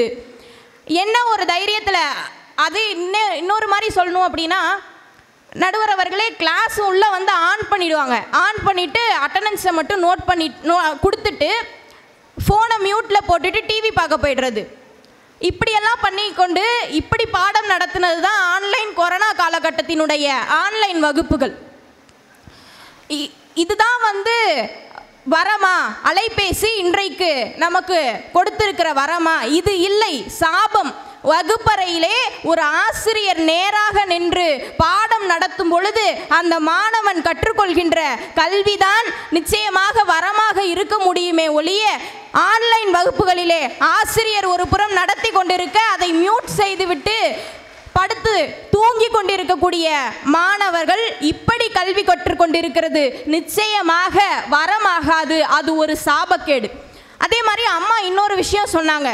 புதிதாக கல்யாணம் ஆன இளம் பெண்கள் திருமணம் முடிஞ்சு போனோடனே யூடியூப்பை பார்த்து சமைக்கிறாங்கன்னு. யூடியூப்பை பார்த்து சமைக்கலாம் நடுவர் அவர்களே. ஒரு டிஷ்ஷை நம்ம போட்டோன்னு வச்சுக்கோங்களேன், அதில் வரும் வரிசையாக மாதிரி கடுகு போடுங்க, எண்ணெய் போடுங்க எல்லாம் சொல்லுவாங்க. சொல்லி முடிச்சுட்டு உப்பு தேவையான அளவு. ஐயா அது தெரியலன்னாயா நாங்கள் இந்த யூடியூபே பார்க்க வரோம். அப்புறம் உப்பு தேவையான அளவுனா நாங்கள் எதை போடுறது, எவ்வளோ போடுறது? அதுவே நீங்கள் ஒரு அம்மா கிட்ட கற்றுக்கும் பொழுதோ இல்லை வீட்டில் இருக்கக்கூடிய பெரியவங்கள்ட்ட கற்றுக்கும் பொழுதோ நீங்கள் என்ன பண்ணுவீங்க, அந்த உப்பை எடுத்துகிட்டு போயிட்டு நான் இவ்வளோ போடட்டுமா கேட்பீங்க. அவங்க 4 பேருக்கு நமக்கு சமைக்கிறோங்கிறது தெரியும், அவங்க அந்த அளவை சொல்லுவாங்க. ஆனால் அதுவே அந்த யூடியூபுக்கு தெரியாது, அது 2 பேருக்குன்னு தான் சொல்லி கொடுக்கும். நீங்கள் ஆனால் சமைக்கும் பொழுது என்ன பண்ணுவீங்க, வீட்டில் 4 பேருக்கு சமைப்பீங்க. அப்போ அது அளவு பத்தாது, அப்புறம் எப்படி சாப்பாடு நல்லா வரும்? அப்போது இது அலைபேசி இருக்கக்கூடிய யூடியூப் சேனலில் நாம் பார்த்து சமைக்கக்கூடிய இந்த நிலை நமக்கு நிச்சயமாக வரம் கிடையாது, அது ஒரு சாபம். அதே மாதிரி இன்றைக்கு இருக்கக்கூடிய இளம் தலைமுறையினர் விளையாடுறாங்க அலைபேசியில், ஃப்ரீ ஃபயர் பப்ஜி கேம்ஸ் விளையாடுறாங்க. ஒரு துக்க நிகழ்வுக்கு போயிருக்கேன் நான். 2 நாள் 2 பசங்க, என் சொந்தக்கார பசங்க 2 தம்பி, சின்ன தம்பி 2 பேரும் 2 ஃபோனை வச்சுட்டு இப்படியே விளையாடிட்டே இருக்கான். ஏய் ஷூட் பண்ணுறா, புட்றா புட்றா புட்றா, ஷூட் பண்ணுறா, இப்படி விளையாடிட்டே இருக்கான். அட்ரா வெட்ரா குத்ரா, இப்படியே தான் பேசிகிட்டு இருக்கான். நான் திரும்பி என்னடா பண்ணுறீங்க போய் பார்த்தா ஃப்ரீ ஃபயர் கேம் விளையாடிட்டு இருக்கான். நடுவர் அவர்களே, இப்படிப்பட்ட செயல்கள் தான் என்ன அப்படின்னா தொடர்ந்து அவங்க அந்த ஆன்லைன் கேம்ஸில் விளையாடிட்டு இருக்காங்க. ஆனால் அதுவே ஒரு 10-20 வருஷத்துக்கு முன்னாடி இங்கே இருக்கிற எல்லாருக்குமே நிச்சயமாக ஓவரால் 20 இருக்கும் ஏஜ். நீங்கள் ஒரு அட்லீஸ்ட் ஒரு 18-19 இருக்கும். நீங்கள் ஒரு 10 வருஷத்துக்கு முன்னாடி நீங்கள் ஒரு ஃபஸ்ட் ஸ்டாண்டர்டோ யூகேஜியோ படிச்சுட்டு இருக்கும் பொழுது யோசிச்சு பாருங்கள், நீங்கள் இப்படி விளாண்டிங்களா? மண்ணில் நீங்கள் வந்து கேர்ள்ஸாக இருந்தால் என்ன பண்ணுவீங்க, ஒரு பாத்திரம் இதெல்லாம் எடுத்து வச்சுட்டு போயிட்டு நாங்கள் சமைக்கிறோம், சாப்பாடு செய்கிறோம், கொடுக்குறோம், அதை கொண்டு போய் நீங்கள் உங்கள் அப்பாட்டையும் கொடுப்பீங்க, அம்மாட்டையும் கொடுப்பீங்க, நான் சமைச்சிருக்கேன் சாப்பிடுங்க பண்ணுவீங்க. அதுவே பசங்களாக இருந்தால் என்ன பண்ணுவானுங்க, போயிட்டு பசங்களோட சுற்றுவானுங்க, டயர் வண்டி வச்சுட்டு கிராமத்துலலாம் பார்த்தீங்கன்னா விளையாடுவாங்க. அதில் எந்த விதமான வன்முறைகளோ இல்லை ஒரு தவறான எண்ணங்களோ விதைக்கப்படுவது கிடையாது. ஆனால் அந்த ஃப்ரீ ஃபயர் கேம்ஸில் தொடர்ந்து இப்படி அடி வெட்டு குத்து இப்படி போன்ற செயல்களை செய்வதனால் இளம் தலைமுறையினருடைய அந்த மனதிலே அரக்கத்தனமான ஒரு மிருகத்தனமான உணர்வுகள் தான் தூண்டிவிடப்படுகிறதே தவிர இதில் எந்த விதமான ஒரு நல்ல எண்ணங்களோ தூய சிந்தனைகளோ அவர்கள் மனதில் விதைக்கப்படுவதில்லை. அப்போ எப்படி இது அலைபேசி வரம் என்று உங்களால் சொல்ல முடிகிறது? அடுத்து பார்த்தீங்க அப்படின்னா ஆன்லைனில் கூகுளில் போட்டால் எல்லாம் உடனே வருது. ஆனால் அதே விஷயத்தை நீங்கள் ஒரு நூலகத்துக்கு போய் புத்தகத்தை தேடுனீங்க அப்படின்னா நிச்சயமாக ஒரே நேரத்தில் கிடச்சிடாது. உங்களுடைய லக்கு நீங்கள் கரெக்டாக அந்த ரேக்கில் போய் கையை வச்சோன்னே புக்கு கிடச்சிருச்சுன்னா ஒரே ஒரு புத்தகத்தோடு போயிடும். ஆனால் அதுவே உங்களுக்கு நல்ல ஒரு செய்திகள் வேணும் அப்படின்னா 4 ரேக்கை போய் நீங்கள் புரட்டி பார்த்தீங்க அப்படின்னா தான் உங்களுக்கு தேவையான புத்தகமோ செய்திகளோ நிச்சயமாக கிடைக்கும். அப்படி இருக்கும் பொழுது அப்போ உங்களுடைய தேடல் அதிகமாகுது. அப்போ நீங்கள் இப்படி வந்து ஆன்லைனில் போட்டோன்னே கூகுளில் போட்டோன்னே உடனே வருது அப்படிங்கிற காரணத்துக்காக நீங்கள் போட்டிங்கன்னா உங்களுடைய தேடல் அந்த இடத்திலே தொலைந்து போகிறது. அப்படி இருக்கும் பொழுது எப்படி அலைபேசி வரமாக முடியும்? நிச்சயமாக அது ஒரு சாபக்கேடு தான். அதே மாதிரி கூகுளில் பார்த்தீங்கன்னு வச்சுங்க, திருப்பி நீங்கள் போட்டாலும் அதே விஷயந்தான் வரும், நான் போட்டாலும் அதே விஷயந்தான் வரும். நடுவர் அவர்களே, இது நடந்த ஒரு உண்மை. என்னுடைய வாழ்க்கை அனுபவத்திலேருந்து நான் கற்றுக்கிட்டது. பேச்சு போட்டிக்கு போகும் பொழுது ஒரு தலைப்பு கொடுத்துருப்பாங்க. அதை பார்த்தீங்கன்னா எல்லாரும் எழுதிட்டு வருவாங்க. இப்போ ஒரு இடத்துல கலைஞர் பேச போகிறோம் அப்படின்னு வச்சுக்கோங்களேன், கூகுளில் போட்டு எல்லாரும் டக்குன்னு டாப்லேருந்து பாட்டம் வரைக்கும் எல்லாத்தையும் எழுதிடுவாங்க. 4 பேச்சாளர் பேசுகிற வரைக்கும் நடுவருக்கு நல்லா தான் இருக்கும். 4வது பேச்சாளர் திரும்பி பேச வருவான், அதே தலைப்பு திருப்பி வரும், அவன் அதையே திரும்பி மேலேருந்து டாப் டு பாட்டம் அப்படியே ஒப்பிப்பான். கூகுளில் நீங்கள் அவன் தேடினாலும் அதே தான் இருக்கும், நீ தேடினாலும் அதே தான் இருக்கும். அதுவே ஒரு புத்தகத்தை போய் எடுத்து பாருங்க, உங்களுக்கு கிடைக்கிற புத்தகமும் உன்னுடைய சக போட்டியாளருக்கு கிடைக்கக்கூடிய புத்தகம் நிச்சயமா ஒன்றா இருக்காது. செய்திகள் வேறா இருக்கும். அங்குதான் உன்னுடைய தேடலுக்கான வெற்றி உனக்கு பரிசாக கிடைக்கிறது. இது எனக்கு அந்த நடுவர் சொல்லி கொடுத்த பாடம். வாழ்க்கையில் முன்னேறணும்னா 3 விஷயம் பண்ணணும். 1 பொய் பேசக்கூடாது, இன்னொன்று திருடக்கூடாது, 3வது நெட்டுக்காடு போடவே கூடாது. அடுத்து வாய் நிறைய சாப்பிட வேண்டிய அந்த காலத்திலையும் அந்த நேரத்திலையும் நம்ம வாட்ஸ்அப்பில் வாழ்ந்து கொண்டிருக்கிறோம். இந்த நிலை இன்றைக்கு சின்ன குழந்தைகள்லேருந்து பெரிய வயசான தாத்தா பாட்டி வரைக்குமே இந்த ஃபோனுக்கு அடிக்ட் ஆகக்கூடிய நிலை அப்படிங்கிறது வந்துடுச்சு. நிச்சயமாக இந்த நிலை நமக்கு வரம் கிடையாது, சாபம்தான். அதே மாதிரி இன்னொன்று ஒரு கவிஞர் எழுதுகிறார் ஃபோனை பார்த்து, படிப்பு பாதியில் போனது, பணம் பறி போனது, நேரம் வீணாய் போனது, மனம் கெட்டு போனது, மானம் காற்றில் போனது, இவை அனைத்தும் உன்னை கையில் வைத்திருந்ததால் தான். செல்ஃபோனை பார்த்து ஒரு கவிஞர் எழுதுறார் இப்படி. அதே மாதிரி நம்ம ஸ்மார்ட் ஃபோனை யூஸ் பண்ணுறது ரொம்ப ஸ்மார்ட் ஃபோனை வச்சுட்டு நாங்கள் எல்லா வேலையும் ஸ்மார்ட்டாக முடிச்சிருவோம் நினச்சிட்டு இருக்கீங்க.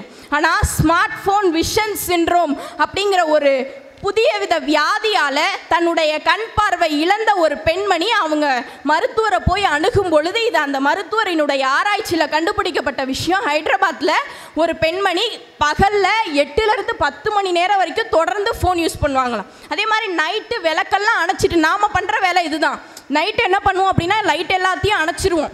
அந்த ஃபோனை பார்த்துட்டு இருந்துட்டு பெட்டில் படுத்துக்கிட்டே பார்ப்போம். எழுந்திரிச்சு போய் அந்த லைட்டை ஆஃப் பண்ணுறது கூட நமக்கு சோம்பேறித்தனம். என்ன பண்ணுவோம், லைட் எல்லாத்தையும் ஆஃப் பண்ணிவிட்டு ஃபோனை பார்த்துட்டே இருப்போம். அந்த ஃபோன் நம்மளை அறியாமல் எப்போ கீழே விழுவுதோ அப்போ தான் அந்த ஃபோனுக்கு நிம்மதி.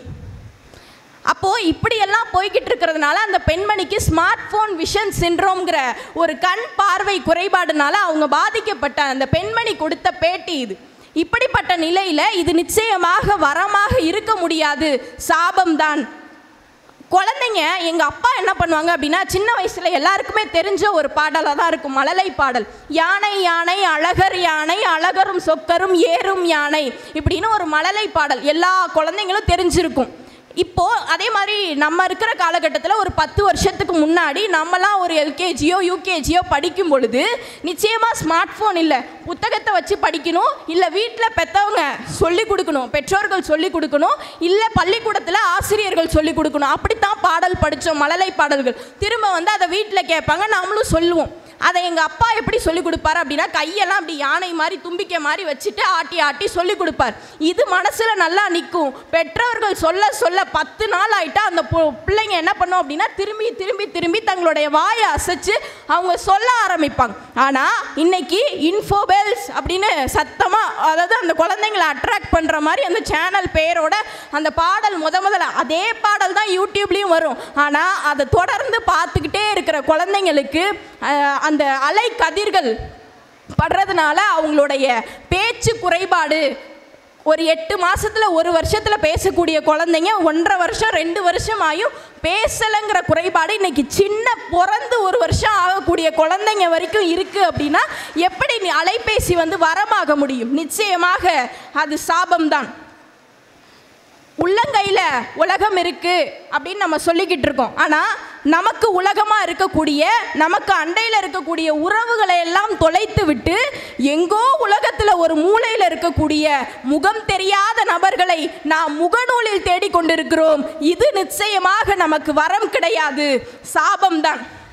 6 அறிவு படைத்த மனிதர்களை வெறும் 6 அங்குலம் உள்ள ஆண்ட்ராய்டு ஃபோன் அடக்கி வைத்திருக்கிறது என்று சொன்னால் இந்த நிலையும் நிச்சயமாக வரம் கிடையாது, சாபம்தான். ஒன்றை சொல்லி நிறைவு செய்கிறேன். ஆண்ட்ராய்டு அப்ளிகேஷன்ஸ் ஆப்பாக இருந்தால் பரவாயில்ல, நமக்கு அது ஆப்பாக வரும் பொழுது அது நமக்கு நிச்சயமாக சாபமாகத்தான் அமையும். ஆடி போய் ஆவணி வந்தால் டாப்பில் வந்துடுவான்னு சொல்லுவாங்க. ஆடி போய் ஆவணி வந்தால் டாப்பில் வராதவன் கூட ஆண்ட்ராய்டு ஃபோனை பிடுங்கி அடுப்பில் போட்டிங்கன்னா நிச்சயமாக டாப்பாக வந்துடுவான் என்று சொல்லி, இந்த நிலையிலே இன்றைய இளம் தலைமுறையினருக்கு அலைபேசி நிச்சயமாக சாபமாகத்தான் அமையும் என்று சொல்லி நடுவர் எங்கள் அணிக்கு நல்லதொரு தீர்ப்பை வழங்குவார் என்று நம்பி இடம் அமர்கிறேன். நன்றி, வணக்கம். இந்த செல்ஃபோன் மேலே அவங்களுக்கு இருக்கிற வேகத்தை அப்படியே உணர்ச்சி பூர்வமாக கொட்டி இருக்கிறாங்க காருண்யா. சின்ன பிள்ளைகள்லாம் அந்த ஆன்லைன் விளையாட்டில் போய் பார்த்தீங்கன்னா எத்தனை பிள்ளைகள் வந்து இறந்தே போயிருக்குது, மனநோயாக ஆகியிருக்குது. இன்னும் நிறைய பிள்ளைகளுக்கு வந்து பார்த்திங்கன்னா கண் பார்வையே இழந்துருக்குது. இப்படி எவ்வளவு பாதிப்புகளை வந்து இந்த செல்ஃபோன் உண்டாக்கிட்டு இருக்குது. இதை போய் வரம்னு பேசுகிறீங்களேன்னு ரொம்ப ஆக்ரோஷமாக பேசியிருக்கிறாங்க. என்ன சுஸ்மிதா, வர்றீங்களா? இல்லை இதோட முடிச்சுக்கலாமா? வாங்க வாங்க. கல்வி குழுமத்தின் மாண்பமை வேந்தர் ஐயா அவர்களுக்கும் இந்த பட்டிமன்றத்திற்கு நல்லதொரு தீர்ப்பு கூற காத்திருக்கும் நடுவர் அவர்களுக்கும் என் போன்ற சக பேச்சாளர்களுக்கும் இந்த அரங்கை நிறைத்திருக்கும் சான்றோர் பெருமக்களுக்கும் என் அன்பான மதிய வணக்கத்தை தெரிவித்துக் கொண்டு என் வாதத்தை துவங்குகிறேன். இந்த காலத்தில் ஆடு மேய்க்கிறவன்ல இருந்து அமைச்சர் வரைக்கும், சின்ன சின்ன பிள்ளைங்கள்ல இருந்து வயசானவங்க வரைக்கும் எந்தவித பாகுபாடுமே இல்லாமல் எல்லோருடைய கைகளையும் ஆக்கிரமித்திருக்குது இந்த அலைபேசி. இந்திய மக்கள் தொகையை விட 2 மடங்கு அதிகமான அலைபேசிகள் இந்தியாவில் இன்னைக்கு புழக்கத்தில் இருக்கிறதா ஒரு ஆய்வு சொல்லுது நடுவர் அவர்களே. அதுவும் முக்கியமாக இன்றைய இளம் தலைமுறையினர் கைபேசி கையில் இல்லாத இளைஞர்களே இப்பெல்லாம் பார்க்க முடியறதில்ல. 6 அங்குல நீளத்தில் இருந்துக்கிட்டு அவ்வளோ வேலை செய்து இந்த கைபேசி, அலைபேசி, அதில் இருக்கக்கூடிய இணையம், இது எல்லாமே வயசை பொருட்படுத்தாமல் எல்லோருக்குமே நன்மை அளிக்கக்கூடிய ஒரு விஷயம். இதில் பல நன்மைகள் கொட்டி கிடக்குங்கிறத யாராலையுமே மறுக்க முடியாது நடுவர் அவர்களே. இன்றைய இளைஞர்கள் இதை எப்படியெல்லாம் பயன்படுத்தி வாழ்க்கையில் உயர்றாங்கன்னு பார்ப்போம். இன்றைய இளைஞர்கள் வந்து ஆசிரியர் நடத்தக்கூடிய அந்த புரியாத பாடங்கள் எல்லாம் புரிஞ்சுக்கிறதுக்கு இந்த அலைபேசி உதவுகிறது. ஆமாவா இல்லையா?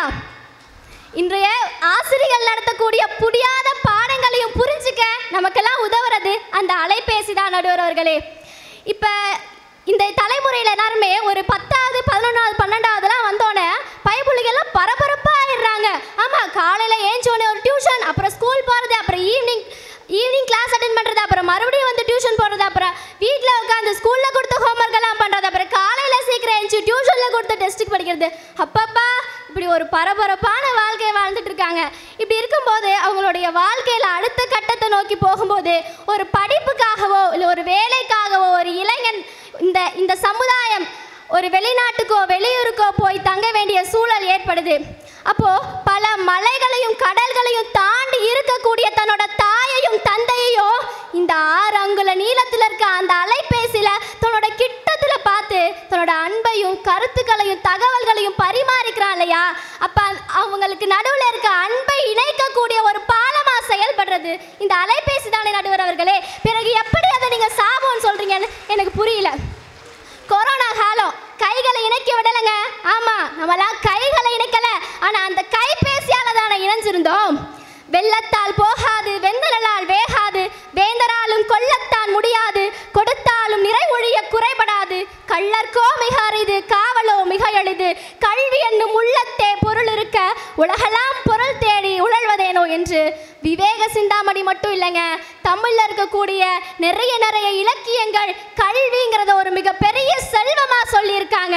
அப்படிப்பட்ட அந்த கல்வி செல்வத்தை பள்ளி கல்லூரிகள் எல்லாம் மூடி இருந்த அந்த கொரோனா காலத்திலையும் இந்த இளைய தலைமுறை கிட்ட கொண்டு வந்து சேர்த்தது எதுனா இந்த அலைபேசி தானே நடுவர் அவர்களே. அப்ப இந்த தலைமுறையினருக்கு அலைபேசி என்கிறது ஒரு வரம். அது எப்படி அவங்க சாபம்னு சொல்றாங்கன்னு எனக்கு தெரியல நடுவர்களே.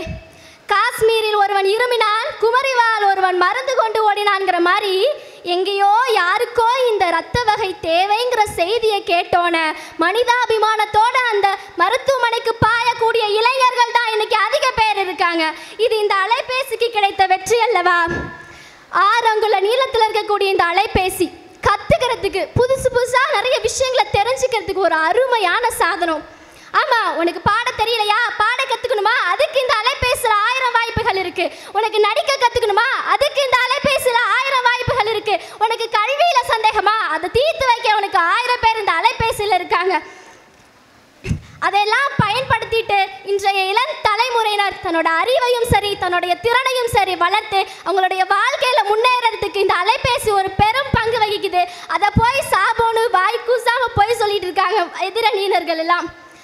தலை வலிக்குதுன்னு சொன்னா வெத்திலையோட காம்பை கிள்ளிட்டு அதை நெத்தியில போடு, 10 நிமிஷத்துல தலைவலி பறந்து போகும்னு சொல்றதுக்கு இன்றைய தலைமுறைகளுக்கெல்லாம் அவங்களோட பாட்டி வீட்டில் இல்லை, ஆனா அவங்க கையில இருக்க அந்த ஆண்ட்ராய்டு போன்ல பாட்டி வைத்தியம்ங்கிற ஆப் இருக்கே நடுவர் அவர்களே.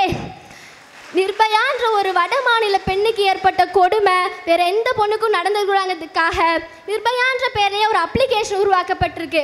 அதில் நம்மளோட ஃபோன் நம்பரை இணைச்சி வச்சுட்டா போதும், நமக்கு ஒரு ஆபத்து வரப்ப அதில் ஒரு மிஸ்டு கால் பண்ணால் 10 நிமிஷத்தில் 5 போலீஸ் அதிகாரிகள் நம்மளை சுற்றி வந்து நிற்பாங்களே. அப்போ இந்த அலைபேசி இன்றைய சமுதாயத்தினருக்கு சுதந்திரத்தோடு சேர்த்து பாதுகாப்பையும் தானே நடுவர் அவர்களை வழங்கி இருக்கு. அதை போய் எப்படி அவங்க சாபம்னு சொல்கிறாங்க? ஒன்று புரிஞ்சுக்கிறோம் நம்மலாம், என்ன அழகானா எதுவுமே அழகு. என்னது என்ன அழகானா எதுவுமே அழகு தானே. விஞ்ஞானங்கிறது வளர்ச்சியை நோக்கி போயிட்டு இருக்கு. அது போகிற போக்கில் 1-2 பிழைகள் இருக்கத்தான் செய்யும். கோடியில் ஒருத்தருக்கு யாரோ ஒருத்தருக்கு சைடு எஃபெக்ட் வருதுங்கிறதுனால நம்மளாம் கோவிஷீல்டும் கோவேக்சினும் போட்டுக்காமலா இருந்தோம். அதே மாதிரி தான் இந்த கைபேசியுடனான சுகமான வாழ்க்கை போன தலைமுறைக்கு கிடைக்காம போனது வேணும்னா சாபமா இருக்கலாம். ஆனா இந்த தலைமுறையினருக்கு அலைபேசி என்பது நிச்சயமாக ஒரு வரம்தான்.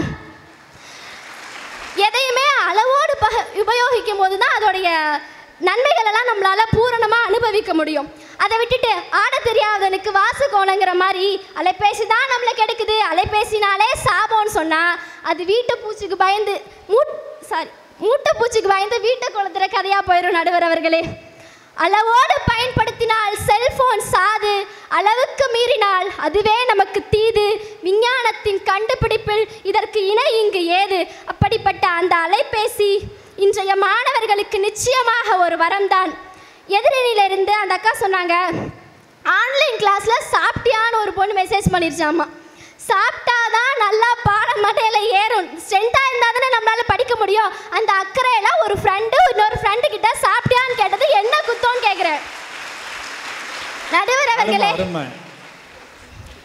இன்றைய இளம் தலைமுறையினருக்கு இந்த அலைபேசி என்பது கட்டாயம் ஒரு வரம் தான் என எங்கள் அணிக்கு சாதகமாக தீர்ப்பளிக்குமாறு தாழ்மையோடு கேட்டு வாய்ப்பளித்தமைக்கு நன்றி பாராட்டி விடைபெறுகிறேன். அருமை. இப்போ இந்த அணி இப்போ என்ன செய்ய போகிறாங்கன்னு தெரியல. சுஸ்மிதா அடித்த அடியை பார்த்தீங்களா? 1000 விஷயம் இருக்குதுயா செல்ஃபோனில். என்ன இல்லை அதில்? எதையுமே ஆக்கப்பூர்வமாக பயன்படுத்து, அளவாக பயன்படுத்து அப்படிங்கிற தெளிவான ஒரு கருத்தை அவங்க சொல்லியிருக்கிறாங்க. என்ன வினோதினி வாங்க. 30 கோடி முகமுடையாள், உயிர் மெய்ப்புறம் ஒன்றுடையாள், அவள் செப்பு மொழி 18 உடையாள், எனினும் சிந்தனை ஒன்றுடையாளாம் நம் தமிழ் தாய்க்கு என் முதற்கண் வணக்கம். 2 அடியில் இந்த உலகை அளந்த ஐயன் வள்ளுவருக்கும் எனது அடுத்த வணக்கம். அருமையான ஒரு தலைப்பு. பாவம் எதிரணியினர் தலைப்பையே இன்னும் புரிஞ்சுக்கல. எதிரணியினர் தலைப்பையே இன்னும் புரிஞ்சுக்கல. கடைசியாக வந்த பாப்பா கடைசியாக சொல்லிட்டு போனாங்க பார்த்தீங்களா, அளவோடு பயன்படுத்துங்க, நல்லா இருக்கும், அளவில்லாமல் பயன்படுத்தாதீங்க, நாசமாக போயிடுவோம். அதை தானமா நாங்கள் இங்கே சொல்லிகிட்டு இருக்கோம். அளவோடு பயன்படுத்தலை அப்படிங்கிறது தானே நாங்கள் இங்கே சொல்லிகிட்டு இருக்கோம். தலைப்பு என்ன? இளம் தலைமுறையினருக்கு வரமா சாபமா? அளவோடு பயன்படுத்துவது வரமா சாபமானா இருக்கு? தலைப்பை நன்றாக படித்து விட என் அருமை குழந்தையே. மிக அருமையான ஒரு தலைப்பு. உண்மையாலுமே என்ன எப்படி இவங்க இதை வரம் அப்படின்னு சொல்கிறாங்கன்னு எனக்கு தெரியல, உண்மையாலுமே தெரியல. இந்த சிறப்பான ஒரு பட்டிமன்றத்தை இங்கே நடத்தி கொண்டிருக்கின்ற தனலட்சுமி சீனிவாசன் கல்வி நிறுவனத்தின் மாண்பமை வேந்தர் ஐயா அவர்களுக்கும், பெண்கள் கல்லூரியின் முதல்வர் அவர்களுக்கும், பேராசிரியர்களுக்கும், மாணவ செல்வங்களுக்கும் எனது அன்பான வணக்கத்தினை நான் தெரிவித்துக் கொள்கிறேன். எதிரணியில் எங்கள் மாணவிகளை சொன்னாங்க ஐஸ்வர்யா ராயின்னு சொன்னாங்க. என்ன பெண்கள்னாலே அழகுன்னு நினச்சிக்கிட்டீங்களா? அழகியலை பார்ப்பவங்க தாங்க அவங்க. ஆனால் நாங்கள் யார் தெரியுமா? புலியை முரத்தால் அடித்து துரத்திய வீர தமிழச்சிகள், வானை அளந்த கல்பனா சாவ்லாக்கள் இவங்க. குழந்தையை முதுகில் கட்டிக்கொண்டு போர்க்களம் கண்ட ஜான்சி ராணி இவங்க. சாதாரண நினச்சிட்டு இருக்கீங்களா? அலைபேசி அழகியலை மட்டுமே சொல்லிக் கொடுக்கும். அதனால தான் அவங்க அழகு பற்றி பேசிட்டு போயிட்டாங்க. அலைபேசியை தூக்கி போடுங்க, அறிவு சார்ந்த மக்கள் உங்கள் கண்களுக்கு தெரிவாங்க. அதுதான் உண்மை. அது யாருமே பயன்படுத்தலை அப்படிங்கிறது தான் இங்கே எங்களுடைய மிகப்பெரிய ஆதங்கம். நடுவரே, பேசப்பட்ட பிறகு தேவையில்லாதது சொல்லு, அப்படிதானே? பேசின வார்த்தையை எடுக்க முடியுமா? எடுக்க முடியுமா? பேசப்பட்ட பிறகு தேவையில்லாதது சொல்லு, முடிக்கப்பட்ட கட்டிடத்திற்கு தேவையில்லாதது கல்லு, எய்தப்பட்ட அம்பிற்கு எய்தப்பட்ட பிறகு தேவையில்லாதது வில்லு. எங்க இளைய தலைமுறையினர் வாழ்க்கையை கெடுக்குதே இந்த செல்லு. நான் எங்க போய் சொல்லுவேன்? எப்படி சொல்லுவேன்?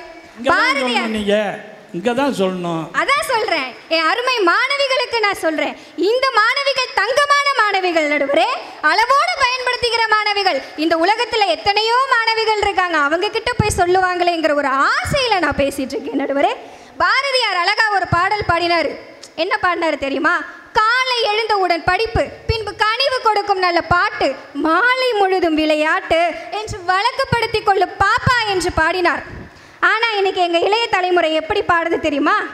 காலை எழுந்தவுடன் ஃபேஸ்புக், பிறகு கனிவு கொடுக்கும் நல்ல வாட்ஸ்அப், மாலை முழுதும் பற்பல ஸ்டேட்டஸ் என்று வழக்கப்படுத்தி கொள்ளும் பாப்பா என்று பாடிக்கொண்டிருக்கிறார்கள் எங்கள் இளைய தலைமுறை. செல்போனில் வந்த செய்தியோ? உண்மைதானே? உண்மைதானே? காலையில் எழுந்து முகநூல் பார்க்காம இருக்கிறோமா? வாட்ஸ்அப்பில் ஸ்டேட்டஸ் போடாமல் இருக்கிறோமா? சொல்லுங்க நடுவரே.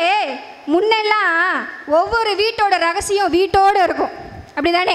அன்பு மட்டும் பரவும். ஒரு வடை செஞ்சா அந்த குட்டி பாப்பாவுக்கு இந்த வடை பிடிக்கும், போய் கொடு, அன்பு பரவும். ஆனால் இன்னைக்கு எந்த வீட்டில் யார் ஃபில்டர் காப்பி போடுறாங்கங்கிறது முதற்கொண்டு இன்னைக்கு முகநூலில் பார்க்க முடியுது. உண்மையா இல்லையா? எப்படி நம்ம இளைஞர்களுக்கெல்லாம் அப்படியே நர்சரியான நினப்பு மனசில் அப்படியே எடுத்து சுருட்டிட்டு அப்படியே பேஸ்ட் வச்சு பல்ல வலிக்கிட்டு பாட்டு பாடிக்கிட்டே வருவாங்களாம். அதில் திரும்ப நான் காஃபி போட போகிறேன் ஸ்டேட்டஸில் வருது. அடுப்பை பற்ற வச்சுட்டேன், பாலை ஊற்றிட்டேன், காஃபி போட போகிறேன், ஐயோ குடிக்க நேரம் இல்லை ஏன்னா நான் காலேஜுக்கு போகணும் அப்படின்னு சொல்லிட்டு தனக்கு வர வேண்டிய லைக்குக்காகவோ கமெண்ட்டுக்காகவோ எல்லாரும் தன்னை புகழணும் அப்படின்னு நினச்சி ஒரு நிமிடமும் தன்னையே இழந்து சுற்றி கொண்டிருக்கின்ற இளைஞர்களை பார்த்தும் எப்படி நீங்கள் வரம்னு சொல்கிறீங்க? எப்படி நீங்கள் வரம்னு சொல்கிறீங்க?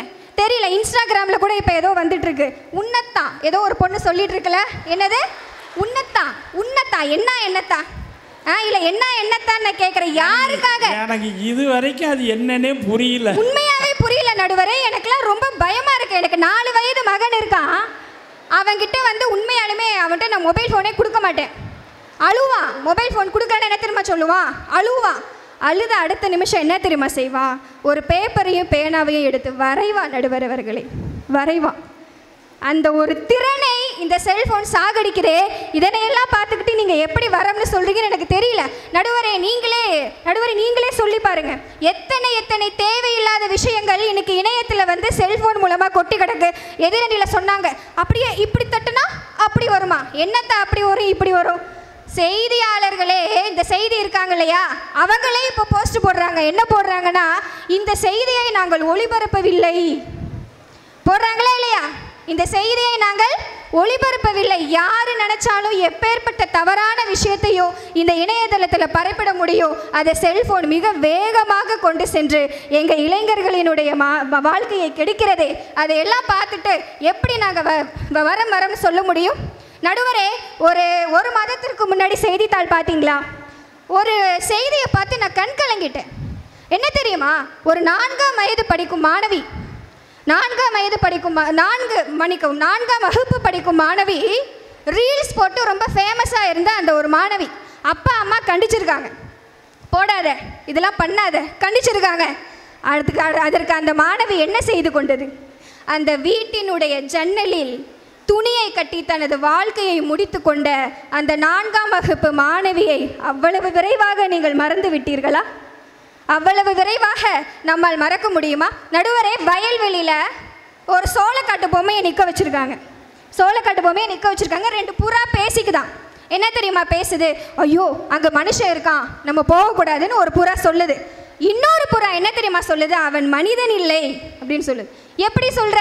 மனிதன் என்றால் கையில் எதையோ வைத்துக்கொண்டு அழுத்தி கொண்டு இருப்பான், அது கைகளை விரித்தது போல இருக்கிறது, ஆதலால் அது மனிதன் இல்லை, நான் போய் சாப்பிடலாம் என்று புறாவே வருகிறது என்று சொல்லப்படுகிறது. என்றால் மனிதன் எவ்வாறு இருக்க வேண்டும் என்ற இலக்கணத்தையே இந்த அலைபேசி அழிக்கிறதே. இதை எந்த வகையில் நீங்கள் வரம்னு சொல்கிறீங்க? உண்மையாலுமே எனக்கு தெரியல. காலை எழுந்தவுடன் புத்தகத்தை புரட்டுறதுக்கு பதிலாக இன்று தன்னுடைய புகைப்படங்களை பதிவேற்று கொண்டிருக்கின்ற இளைஞர்களை நான் பார்க்கிறேன். மாலையில் பல அறங்களை சொல்லிக் கொடுத்த விளையாட்டு, கண்ணாம்பூச்சி தேடலை சொல்லிக் கொடுக்கும் விளையாட்டு, கொக்கோ என்பது ஓட்டத்தை சொல்லிக் கொடுக்கும் விளையாட்டு, அதனையெல்லாம் விட்டுட்டு நடுவரே நான் ஒரு நாள் நடந்து போயிட்டு இருந்தேன். ரோட்டில் ஒரு கூட்டமாக ஒரு 4-5 இளைஞர்கள் வந்தாங்க. திடீர்னு டேய் அட்ரா, குத்துடா, போடுறா, சுடுறா. எனக்கு பயம், என்னடா இது, நம்மளை யாருடா அடிக்க போகிறா, குத்த போகிறா அப்படின்னு பார்த்தா அந்த 4 பேரும் உட்காந்து நம்ம அருமை சகோதரி காருண்யா சொன்ன மாதிரி பப்ஜி, ஃப்ரீ ஃபயர்னு உட்காந்து விளையாண்டுட்டு இருக்கிறாங்க. அறத்தை சொல்லி கொடுத்த நாங்கள் எங்கே? வன்முறையை சொல்லி கொடுத்த உங்கள் அலைபேசி எங்கே? அறத்தை சொல்லி கொடுத்த நாங்கள் எங்கே? வன்முறையை சொல்லி கொடுக்கும் உங்களுடைய அலைபேசி எங்கே? நடுவரே, அந்த காலத்தில் ஒரு கவிஞன் கவிதை எழுதுறான். என்ன தெரியுமா எழுதுறான்? ஒரு பெண்ணை பார்த்து நிலவை பார்த்தேன், நிலவில் ஒளி இல்லை. அவள் கண்ணை பார்த்து மலரை பார்த்தேன், மலரில் பொலிவில்லை. அவள் இல்லாமல் நான் இல்லை, அவள் இல்லாமல் நான் இல்லை. என்ன அடுத்து என்ன? லலலல்லலல்லலா லல்லலல்லலா லல்லலல்லலா. அருமையான ஒரு பாட்டுல இந்த மாதிரிலாம் கவிதை இப்போ எப்பங்க வருது? இப்போ ஒரு கவிஞன் எப்படி திரும்ப எழுதுறான்? ஒரு பெண்ணை பார்த்தேன், முகநூலில் பார்த்தேன், அந்த பெண்ணையே நேரில் பார்க்க வந்தேன், காணவில்லை, அவள் அம்மாவை பார்த்தேன். உன் மகள் எங்கு என்று சொன்னேன், அட பாவியா, நீ பார்த்த பெண்ணே நான் தானடா என்று சொல்கிறான். நீ முகநூலில் வேறு போல இருந்தாயே என்று அவன் கேட்கும் பொழுது அவன் சொல்கிறான், அதெல்லாம் என்னது? ஃபில்டர், எடிட்டிங் என்று தன்னுடைய சொந்த அடையாளத்தையே வெளியில் காட்டுவதற்கு இந்த தலைமுறைக்கு ஒரு தயக்கத்தை கொடுத்த உங்களுடைய அலைபேசி வரமா? நீங்களே சொல்லுங்க. ஃபில்டர் இல்லாமல் இன்னைக்கு ஏதாவது ஒரு புகைப்படம் யாராவது போடுறோமா? இல்லவே இல்லை. நம்மளுடைய சுயத்தை அது இழக்கிறது அப்படிங்கிறது எத்தனை பெரிய உண்மை சொல்லுங்க. நடுவரே, அந்த காலத்தில் காதலனுக்கு காதலி ஒரு கவிதை எழுதுறான். என்ன தெரியுமா எழுதுறா? ஓடுகிற தண்ணியில, இந்த பாட்டு யாருக்கு தெரியும்? ஓடுகிற தண்ணியில உரசி விட்டே சந்தனத்தை, அது சேர்ந்துச்சோ சேரலையோ தெரியலையே, என் செவத்த மச்சான் நெத்தியிலேன்னு ஒரு பாடுனான். அந்த காலத்தில் காதலனும் காதலியும் பார்த்துக்கவே மாட்டாங்க, ஆனால் காதல் இருந்தது. ஆனால் இன்னைக்கு முகநூலில் பார்த்து பழகிறவங்க ஆனா பெண்ணானே தெரியலையே நடுவரே. நான் பேசுகிறது ஒரு பெண்ணு தானான்னு தெரியாமல் ஒருத்தன் பேசிகிட்டு இருக்கான், நான் பேசுகிறது ஒரு ஆண் தானான்னு தெரியாமலே பேசிகிட்டு இருக்கான். இது போல ஒரு மிகப்பெரிய ஒரு சாபத்தை கொடுக்கின்ற உங்களுடைய அலைபேசி மிகப்பெரிய வரம்னு நீங்கள் சொல்கிறீங்களா?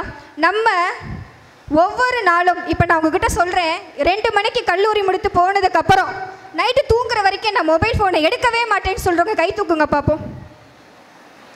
ஒரு நிமிஷம் கூட நான் மொபைல் ஃபோனை எடுக்க மாட்டேன்னு சொல்கிறவங்க கை தூக்குங்க. ஒருத்தவங்க இல்லை டேய் தூக்குடி, அங்கே ஒருத்தி சொல்லுது தூக்கு தூக்கு சீக்கிரம் தூக்கு. ஒருத்தர் கூட இல்லை. நடுவர் மக்களே, மாணவர்களே, ஒரே ஒரு விஷயம் தெரிஞ்சுக்கோங்க. கீழே குனிந்து அலைபேசியை பார்த்து கொண்டே செல்கின்ற நாம் எதிர்காலத்தில் மூளை நோய்க்கு ஆட்படக்கூடிய நோயாளிகளாக மாறுவோம் என்பதில் எந்தவித ஐயமும் இல்லை.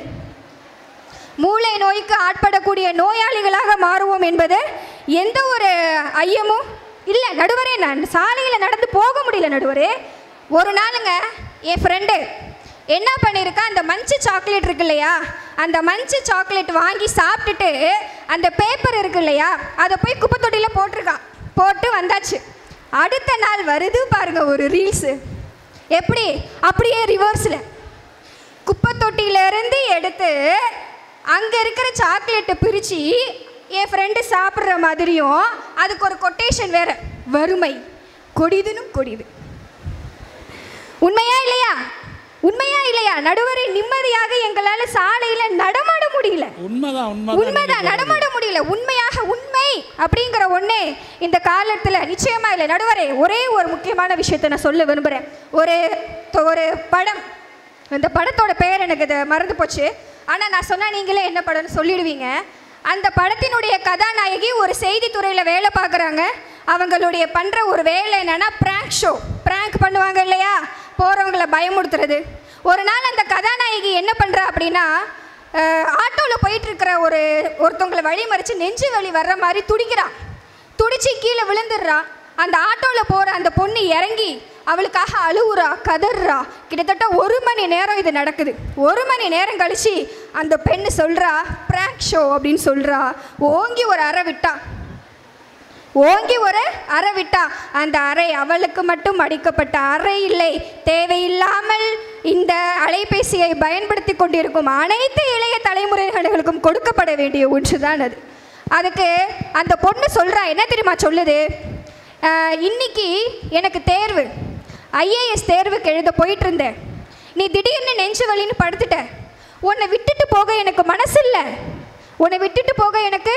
மனசில்லை, உன்னை நான் காப்பாற்றுறதுக்காக முயற்சி பண்ணேன். ஆனால் இன்னைக்கு உன்னுடைய தேவையில்லாத விளையாட்டுத்தனத்தால் என் தேர்வை நான் இழந்துட்டேன். நடுவரே, இந்த அலைபேசி கொடுக்கின்ற பலவிதமான கொடுமைகளால் பாதிப்படைவர்கள் கூட இல்லாமல் நல்ல வழியில் செல்ல வேண்டும் என்ற மாணவர்களையும் சேர்த்து வீணாக்குகிறதே, அதுதான் உங்களுக்கு வரம்னு நீங்கள் சொல்ல வரீங்களா? சொல்லுங்கள். நம்மளுடைய ஐயா அவர்கள் சொன்னார், காலையில் எழுந்ததும் என்னோட நடுவருக்கு 4:15 நான் என்ன பண்ணுவேன், மெசேஜ் அனுப்புவேன். ஐயா, என்னைக்காவது ஒரு நாள் உங்கள் வீட்டில் இருக்கிற மனைவிக்கு 4:15 எந்திரிச்சு காலை வணக்கம்மா டீ சாப்பிட்டியாடு சொல்லியிருக்கீங்களா ஐயா? என்னைக்காவது சொல்லியிருக்கீங்களா ஐயா? தூரத்தில் இருப்பவர்களை இணைக்கிறது என்று நம்பி நம்மை சுற்றி இருக்கக்கூடிய சுற்றத்தை மறக்கை வைத்து விட்டதே இந்த அலைபேசி. இதுதான் உங்களுக்கு வரமா? கொரோனா காலத்தில் அப்படி அலைபேசி எங்கள் கல்வியை வளர்த்தது, என்ன வளர்த்தது. ஒரு பாட்டில் சொல்லலாம், என்ன தெரியுமா? மலையோரம் வீசும் காற்று மனசோடு பாடும் பாட்டு கேக்குதா. நடுவரே, நாங்கள் எங்களோட இணையவழி கல்வியில் பேசின ஒரே வார்த்தை இதுதான், கேக்குதா. நீங்கள் என்ன சொல்லுவீங்க? கேக்குது. நீங்கள் ஒன்றே சொல்லுவீங்க, கேட்குதா. இது மட்டும்தான் நடுவரே நடந்தது. இதில் எங்கே கல்வி வளர்ந்தது? அட்டண்டன்ஸ் கொடுக்கும்போது மட்டும் நின்றுவாங்க. கேட்குதா என்று சொல்லியே சென்ற கல்வியால் இன்று தனது அறிவினையே இழந்து ஒரு உயர் பதவிக்கு செல்ல முடியாமல் இருக்கின்ற இளைஞர்களை நான் வேறு என்ன எப்படி சொல்ல முடியும் சொல்லுங்க? ஐயா அவர்கள் சொன்னார், கட்டுப்பாடு வேண்டும். படிக்காதவங்கிட்ட போய் தான் என்ன சொல்லுவோம்? படின்னு சொல்லுவோம். ஒழுங்கா இல்லாதவன்ட்ட என்ன சொல்லுவோம்? ஒழுங்காருன்னு சொல்லுவோம். கட்டுப்பாடு அங்கே இல்லை என்பதனால் தானேங்க ஐயா நீங்கள் உங்களையே அறியாமல் கட்டுப்பாடு வேணும்னு சொல்லிட்டு போயிருக்கீங்க. இன்னும் எத்தனையோ சொல்லிட்டே போகலாம். யூடியூப் சமையலை பற்றி சொன்னாங்க. யூடியூப்பில் சமைச்சு அவன் பணக்காரன் ஆயிட்டான். இந்த யூடியூப்காரன் என்ன ஆயிட்டான்? பணக்காரன் ஆயிட்டான். ஆனால் அந்த யூடியூப்பை செஞ்சதை சாப்பிட்டு எத்தனை பேர் மருத்துவமனையில் இருக்காங்களா இல்லையா? எத்தனை பேர் மருத்துவமனையில் இந்த நிமிஷம் வரைக்கும் இருக்கிறாங்க அப்படின்னு சொல்லிக்கிட்டே போகலாம். சங்க இலக்கியத்தில் குறுந்தொகையை பற்றி சொன்னாங்க. எங்கள் மாணவர்கள் குறுந்தொகையை படிக்கல, காவாலா பாட்டுக்கு ரீல்ஸ் போட்டுட்டு இருக்கிறாங்க. குறையை முகத்துக்கு முகம் சொல்கின்ற சொல்லி கேள்வினை கேட்கும் வீரபாண்டிய கட்டபொம்மன் பரம்பரையை சார்ந்தவர்கள் நாங்கள் அப்படிங்கிறத நாங்கள் இங்கே தெரிவிச்சு, காதலில், கலைகளில், உறவினில், உணர்வினில், ஈதலில், புறத்தலில், இயற்கையை ரசித்தலில் வாழ்வதை கற்று வையுங்கள், வாழ்க்கையை கற்று வையுங்கள், நல் வழியில் வாழ கற்று வையுங்கள், அலைபேசியை தேவையில்லாமல் பயன்படுத்தாமல் அதை வரமாக மாற்றி சாபத்தை நீக்கி வாழ்க்கையில் வெற்றி காணுங்கள் என்று சொல்லி இந்த நல் வாய்ப்பினை கொடுத்தமைக்கு நன்றி பாராட்டி விடைபெறுகிறேன். நன்றி, வணக்கம். அருமை. இப்போ வினோதினி அவர்கள் இப்போ இந்த அணி என்ன செய்ய போகிறாங்கன்னு தெரியல, இந்த அடி அடிச்சு விட்டாங்க. உடனே சக்திவேலு சொல்கிறாரு, ஐயா எனக்கு இன்னொரு வாய்ப்பு கொடுங்க, அதுக்கு நான் பதில் சொல்லணும். அதெல்லாம் அவ்வளவுதான் வாய்ப்புன்ட்டேன் நான். இனி இங்கே தாங்காது இவங்களெல்லாம் பேச விட்டா. இப்போ எனக்கு என்ன சிக்கல்னா, சரி ஏதோ இவங்க பேசுகிறாங்க, அது உங்களுடைய அந்த கைத்தட்டுதல் இதெல்லாம் வச்சு ஒரு முடிவு சொல்லலான்னு நான் பார்த்தா, இவங்க பேசினாலும் கைத்தட்டுறீங்க, இவங்க பேசினாலும் கைத்தட்டுறீங்க. இப்போ எனக்கு குழப்பமாயிடுச்சு, எப்பட்றா தீர்ப்பு சொல்கிறதுன்னு. இப்போ ரெண்டு அணியுமே பார்த்தீங்கன்னா யாருமே சாதாரண ஆட்கள் இல்லை, சமமாகவே வாதிட்டு இருக்கிறார்கள். இப்போ எனக்கு தான் சிக்கல், எப்படி தீர்ப்பு சொல்கிறதுன்னு. இப்போ செல்ஃபோன் இல்லாமல் இருக்க முடியாது இல்லையா? நல்லா யோசிச்சு பாருங்கள். யதார்த்தமாக நம்ம பேசுவோமே, இன்றைக்கி செல்ஃபோனுங்கிறது அவசியமான ஒன்றாகிவிட்டது. இப்போ இவங்க அற்புதமாக அதை சொன்னாங்க. மாணவர்களுக்கு இதில் ஏகப்பட்ட செய்திகள், நீங்கள் லைப்ரரியில் தான் போய் படிக்கணுங்கிற அவசியம் கிடையாது. செல்ஃபோன் இருந்துச்சுன்னா எல்லா செய்தியுமே நீங்கள் அதில் தெரிஞ்சுக்கலாம். அவ்வளோ செய்திகள் இருக்குது. இல்லைன்னா உனக்கு ஏதாவது ஒரு சந்தேகம்னா நீ ஆசிரியரை தேடி தான் போகணும். அதுக்கு அவசியமே இல்லை. வீட்டில் படிச்சுட்ருக்கிறியா, உடனே செல்ஃபோன் எடுத்தனா என்னத்தை கேட்டாலும் கொடுக்குது. நீங்கள் அதை அமுக்க கூட வேண்டியதில் எடுத்து பேசினாலே வந்துடுது. எனக்கு இது சந்தேகம், இது வேணும்னா உடனே அது பதில் சொல்லுது. அந்த அளவுக்கு இன்றைக்கி வந்துருச்சு. இப்போ பார்த்தீங்கன்னா சில நேரம் சாலையில் போயிட்டே இருக்கும்போது திடீர்னு ஒரு ஆக்சிடெண்ட் ஆகுது. திடீர்னு பார்த்தீங்கன்னா அங்கே வேடிக்கை பார்த்துட்டு இருக்கிறவன் ஒருத்தன் உடனே ஃபோன் பண்ணுறான், 108 ஆம்புலன்ஸ் வருது. 2 நிமிஷத்தில் வந்துடுது. கொண்டு ஆஸ்பத்திரியில் சேர்க்குறான். டாக்டர் சொல்கிறாரு, இன்னும் 5 நிமிஷம் நீங்கள் லேட்டாக வந்திருந்தால் உயிரை காப்பாற்றிருக்க முடியாதுங்கிறான். அப்போ ஒரு உயிரையே காப்பாற்றக்கூடிய அளவுக்கு இன்றைக்கி இந்த செல்ஃபோன் பயன்படுது. செல்ஃபோன் அவசியமாகவும் இருக்கிறது அப்படிங்கிற நிலையில் 2 அணியுமே சமமாக வாதிட்டிருக்கிறார்கள். இப்போ நான் அதுதான் இப்போ மேடத்துக்கிட்ட அதுதான் பேசணும். இப்போ எனக்கு சிக்கல் வந்துருச்சு தீர்ப்பு சொல்ல. அதனால் இப்போ ஒவ்வொரு தலைப்பு குறித்தும் வரம் குறித்து ஒரு 5 மாணவிகள், சாபமே அப்படின்னு ஒரு 5 மாணவிகள் உங்களுடைய கருத்தை இங்கே சொன்னீங்கன்னா எனக்கு தீர்ப்பு வழங்குவதற்கு கொஞ்சம் ஈஸியாக இருக்கும் அப்படின்னு நினைக்கிறேன்.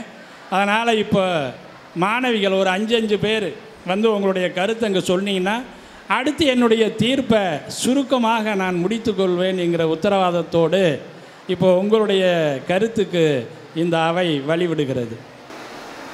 பேசுங்கம்மா. Good afternoon to everyone present here. So தமிழுக்கும் இங்கிலீஷ்க்கும் உள்ள ஒரு இணைப்பு என்னென்னா, நாங்கள் எல்லாமே இலக்கணம் இலக்கியம் படிக்கிறவங்க. ஸோ நான் பேர் சொல்லிட்டு பேசுங்கம்மா. I'm Agelin from 2nd BA English. So இந்த இலக்கணம் இதுக்கு தொடர்புடையது நம்ம தமிழ் அண்ட் இங்கிலீஷ் லாங்குவேஜஸ்னாவே லிட்ரேச்சர் அப்படின்றது ஒரு காமனான விஷயம். ஸோ இதில் நான் என்ன சொல்ல வரேன்னா, லெட்டர் ரைட்டிங், அதாவது கடிதம் எழுதுறது. இந்த கடிதம் எழுதுறதை எத்தனை பேர் மறந்து போயிருக்கோம் இந்த செல்ஃபோனால். கண்டிப்பாக எல்லாருமே மறந்து போயிருப்போம். மிஞ்சி போனால் நம்ம மார்க்குக்காக அந்த 10 மார்க் அந்த தேர்வில் எழுதுறதுக்காக நம்ம அந்த கடிதம் ஏனோ தானோ அப்படின்னு சொல்லிட்டு எழுதியிருப்போம். மற்றபடி இங்கிலீஷில் ஒரு அருமையான ஜானரான லெட்டர் ரைட்டிங்கிறது இந்த மொபைல் ஃபோனால் ஒரு பெரிய டிஸ்அட்வான்டேஜை கொடுத்துருக்குன்றது தான் என்னோட ஒப்பீனியன். ஸோ இது வந்து ஒரு டிஸ்அட்வான்டேஜ் அப்படின்றத இந்த கருத்தை வந்து இங்கே பதிவு செஞ்சு விடைபெறுகிறேன். நன்றி, வணக்கம். அருமை அருமை. அதாவது இந்த செல்ஃபோன் வந்த பிறகு மாணவர்கள் வந்து எழுதுகிற பழக்கமும் படிக்கிற பழக்கமும் இன்றைக்கி இல்லாமல் போயிடுச்சுன்னு அழகாக சொல்லியிருக்கிறாங்க. அது ஒரு அருமையான செய்தி. அது இந்த செல்ஃபோன் வந்த பிறகு இப்போ மாணவர்களை எழுதுறதே இல்லை. இப்போ நாளை ஏதாவது ஒரு லெட்ரு எழுதிட்டு வாங்கன்னா திருத்துன்னு முழிக்கிறான். நான் ஒன்று எழுதி வச்சுருப்பேன், அதை கொடுத்து இதை பார்த்து எழுதிட்டு வான்னு. அந்த நிலைமைக்கு ஆயிடுச்சு. நன்றி, நீங்கள் பேசுங்க. I'm Kavya from second B English. இப்போது மொபைல் வந்து எந்த அளவுக்கு நமக்கு யூஸ்ஃபுல், அது ஒரு பூன்னு சொல்லி இவங்க பேசிகிட்டு இருக்காங்க. 2 மணிலேருந்து, அதாவது காலேஜ் முடிஞ்சு போனதுக்கப்புறம் நைட் வரைக்கும் யாரும் மொபைல் யூஸ் பண்ண மாட்டீங்கன்னு கேட்டாங்க. கண்டிப்பாக எல்லோரும் யூஸ் பண்ணுவோம். இப்போ நாங்கள் வந்து ஹாஸ்டலில் இருக்கோம், நாங்கள் வீட்டில் பேசணும் அப்படின்னா கண்டிப்பாக மொபைல் இருந்தால் தான் எங்கள் அம்மா கிட்ட இல்லை ஃபேமிலியில் இருக்கவங்கள்ட்ட பேச முடியும். அப்படியே இன்றைக்கி காலேஜுக்கு லீவ் போட்டிருந்தா நாளைக்கு வந்து என்ன அசைன்மெண்ட் சப்மிட் பண்ணோம், என்ன டெஸ்ட் இருக்குது, என்ன சொல்லி கொடுத்தாங்கன்னு மொபைலில் இருந்து தான் கேட்க முடியும். இங்கேருந்து நாங்கள் போயிட்டு எங்கள் ஃப்ரெண்ட்ஸ் கிட்ட டேரெக்டாக எங்களால் கேட்க முடியாதுல்ல. ஸோ மொபைல் வந்துட்டு கண்டிப்பாக ஒரு வரம் தான் நான் சொல்வேன். அருமை அருமை. நீங்கள் நல்லா யோசிச்சு பாருங்கள். அவங்க அழகாக சொன்னாங்க. நாங்கள் விடுதியில் இருக்கிறோம், ஹாஸ்டலில் இருக்கிறோம். இப்போ செல்ஃபோன் இருந்துச்சுன்னா கூட அம்மா இருக்கிற மாதிரி, அப்பா இருக்கிற மாதிரி, அண்ணன் தம்பி இருக்கிற மாதிரி, நண்பர்கள் இருக்கிற மாதிரி இல்லையா? யாருக்கிட்ட வேணாலும் எப்போ வேணாலும் பேசிக்கலாம். அப்படி ஒரு அற்புதமான வாய்ப்பு இந்த செல்ஃபோனால் கிடைக்குது. அருமை அருமை. நன்றி. நீங்கள் பேசுங்க. Hi, this is Aruna from 2nd BSCCS. Okay. Cellphone technology வந்து பில்ட் ஆகிறதுக்கு முன்னாடி, ரொம்ப அடிக்ட் ஆகிறதுக்கு முன்னாடி பேரண்ட்ஸ் எல்லாம் ஒர்க் பண்ணிட்டு வருவாங்க. வந்துட்டாங்கன்னா அவங்க ஸ்ட்ரெஸ் போகிறதுக்கு ரிலீஃபை வந்து அவங்க சைல்டுகிட்ட தான் தேடுவாங்க. கண்டிப்பாக ஒரு பேரண்ட்ஸ் வேலையை முடிச்சுட்டு வந்தாங்கன்னா அவங்க குழந்தை விளையாடுறத பார்த்தோ, சப்போஸ் அவங்க குழந்தையோட ஆக்டிவிட்டீஸை பார்த்தோ அவங்க ரிலீஃப் ஆவாங்க ஸ்ட்ரெஸ்லேருந்து. இப்போலாம் அவங்க ஸ்ட்ரெஸ் போகிற ரிலீஃபை வந்து மொபைலில் தான் தேடுறாங்க. சைல்டு ஆக்டிவிட்டி எதுவுமே ரசிக்கிறது இல்லை. ஒர்க் பண்ணிட்டு வந்தாங்கன்னா, ஒரு ஸ்ட்ரெஸ்ஸில் இருக்காங்கன்னா கொஞ்ச நேரம் வீடியோ பார்ப்போம், கொஞ்ச நேரம் மொபைல் யூஸ் பண்ணுவோம். ஸோ சைல்டை வந்து கவனிக்கிறது இல்லை. அவங்க சில்ட்ரன்ஸ் வந்து அவ்வளோவா ரசிக்கிறது இல்லை. அவங்க ரிலீஃப் போகிற இடமா சைல்டை வந்து பார்க்குறது இல்லை. மொபைல் ஃபோனில் தான் relief போக்குறாங்க. And too much of mobile addiction வந்து நம்மளோட ஹாப்பினஸை கில் பண்ணும். நம்ம ஹாப்பியாக இருந்தால் தான் நம்ம ஃபேமிலியை ஹாப்பியாக வச்சுக்க முடியும். நம்ம ஹாப்பிங்கிறது மொபைலோட நின்றுதுக்குள்ள நம்ம ஃபேமிலியை நம்மளால் ஹாப்பியாக வச்சுக்க முடியாது. ஸோ அருமை அருமை. நீங்கள் இப்போ சில பேருக்கு அதுக்கு அடிமை ஆகிடுறாங்க. இப்போ வந்து பார்த்தீங்கன்னா அம்மா குழந்தைக்கு சாப்பாடு செல்ஃபோனை பாட்டுக்கிட்டே ஊட்டி விடுறது, வாயில் ஊட்டி விடுறதுக்கு பதிலாக மூக்கில் கொண்டு ஊட்டி விடுறது. அப்படின்னு என்ன கொடுமை பாருங்கள். இப்போ இந்த மாதிரிலாம் அடிமை ஆகிடுறாங்க அப்படிங்கிற செய்தி அழகாக சொல்லியிருக்கிறாங்க. நீங்கள் பேசுங்க. என் பேர் வந்து ஆர் திவ்யபிரியா. நான் ஃபேஷன் டெக்னாலஜி 3rd இயர் படிக்கிறேன். நான் வந்து மொபைல் வந்து நிச்சயமாக சாபமே தான் பேசுவேன். ஏன்னா இந்த மொபைல்னால தான் சைபர் கிரைம் அதிகமாச்சு. நம்மளோட மனசில் நெகட்டிவ் தாட் ரொம்ப அதிகமாகிடுச்சு. மொபைல் பற்றி ஒரு கவிதை இருக்குது. அது வந்து மொபைலவே சொல்லுதான். என்ன தெரியுமா சொல்லுதான்? பித்தானை மறந்தாலும், தன் சட்டையில் உள்ள பித்தானை மறந்தாலும், அத்தான் யாரைத்தான் மறந்தாலும், அலைபேசி தன்னிடம் அலைந்துவிட மனிதர்கள் அலைபேசி தன்னிடம் அழிந்துவிட மறப்பதில்லை. மொபைல் ஃபோனே பேசுகிற மாதிரி ஒரு கவிதை சொல்கிறாங்க. இதனால மொபைல் ஃபோன் நிச்சயமாக மனுஷருக்கு சாபம் தான் நான் சொல்கிறேன். அருமை அருமை. உண்மைதான். சட்டை பித்தானை மறந்தாலும், மனைவி அத்தானை மறந்தாலும் யாரும் செல்ஃபோனை மறக்கிறது இல்லை. அந்த அளவுக்கு அதோட ஆதிக்கம் அன்னைக்கு இருக்குன்னு அழகாக பேசியிருக்கிறாங்க. நீங்கள் பேசுங்க. Hi, good afternoon. I am Salome insulin from 2nd BA English.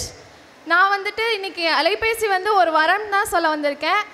ஏன்னா இன்றைக்கி வந்து அலைபேசி வந்து எல்லாத்துக்குமே வந்து அதிகமாக வந்து ஹெல்ப் பண்ணுது. ஃபார் எக்ஸாம்பிள், நம்ம படிக்கணுன்னா கூட பரவாயில்ல, இப்போ நம்ம கிளாஸில் வந்து சில டைம் இருக்க மாட்டோம், கல்ச்சுரல்ஸ் அந்த மாதிரி நம்ம போயிட்டோன்னா கூட ஃபோன் வந்து நம்மளுக்கு வந்து ரொம்ப ஹெல்ப் பண்ணுது. நம்ம மெட்டீரியல்ஸ்லாம் வந்து அதில் கூட படிச்சுக்கலாம், அதில் ஷேர் பண்ணிக்கலாம்.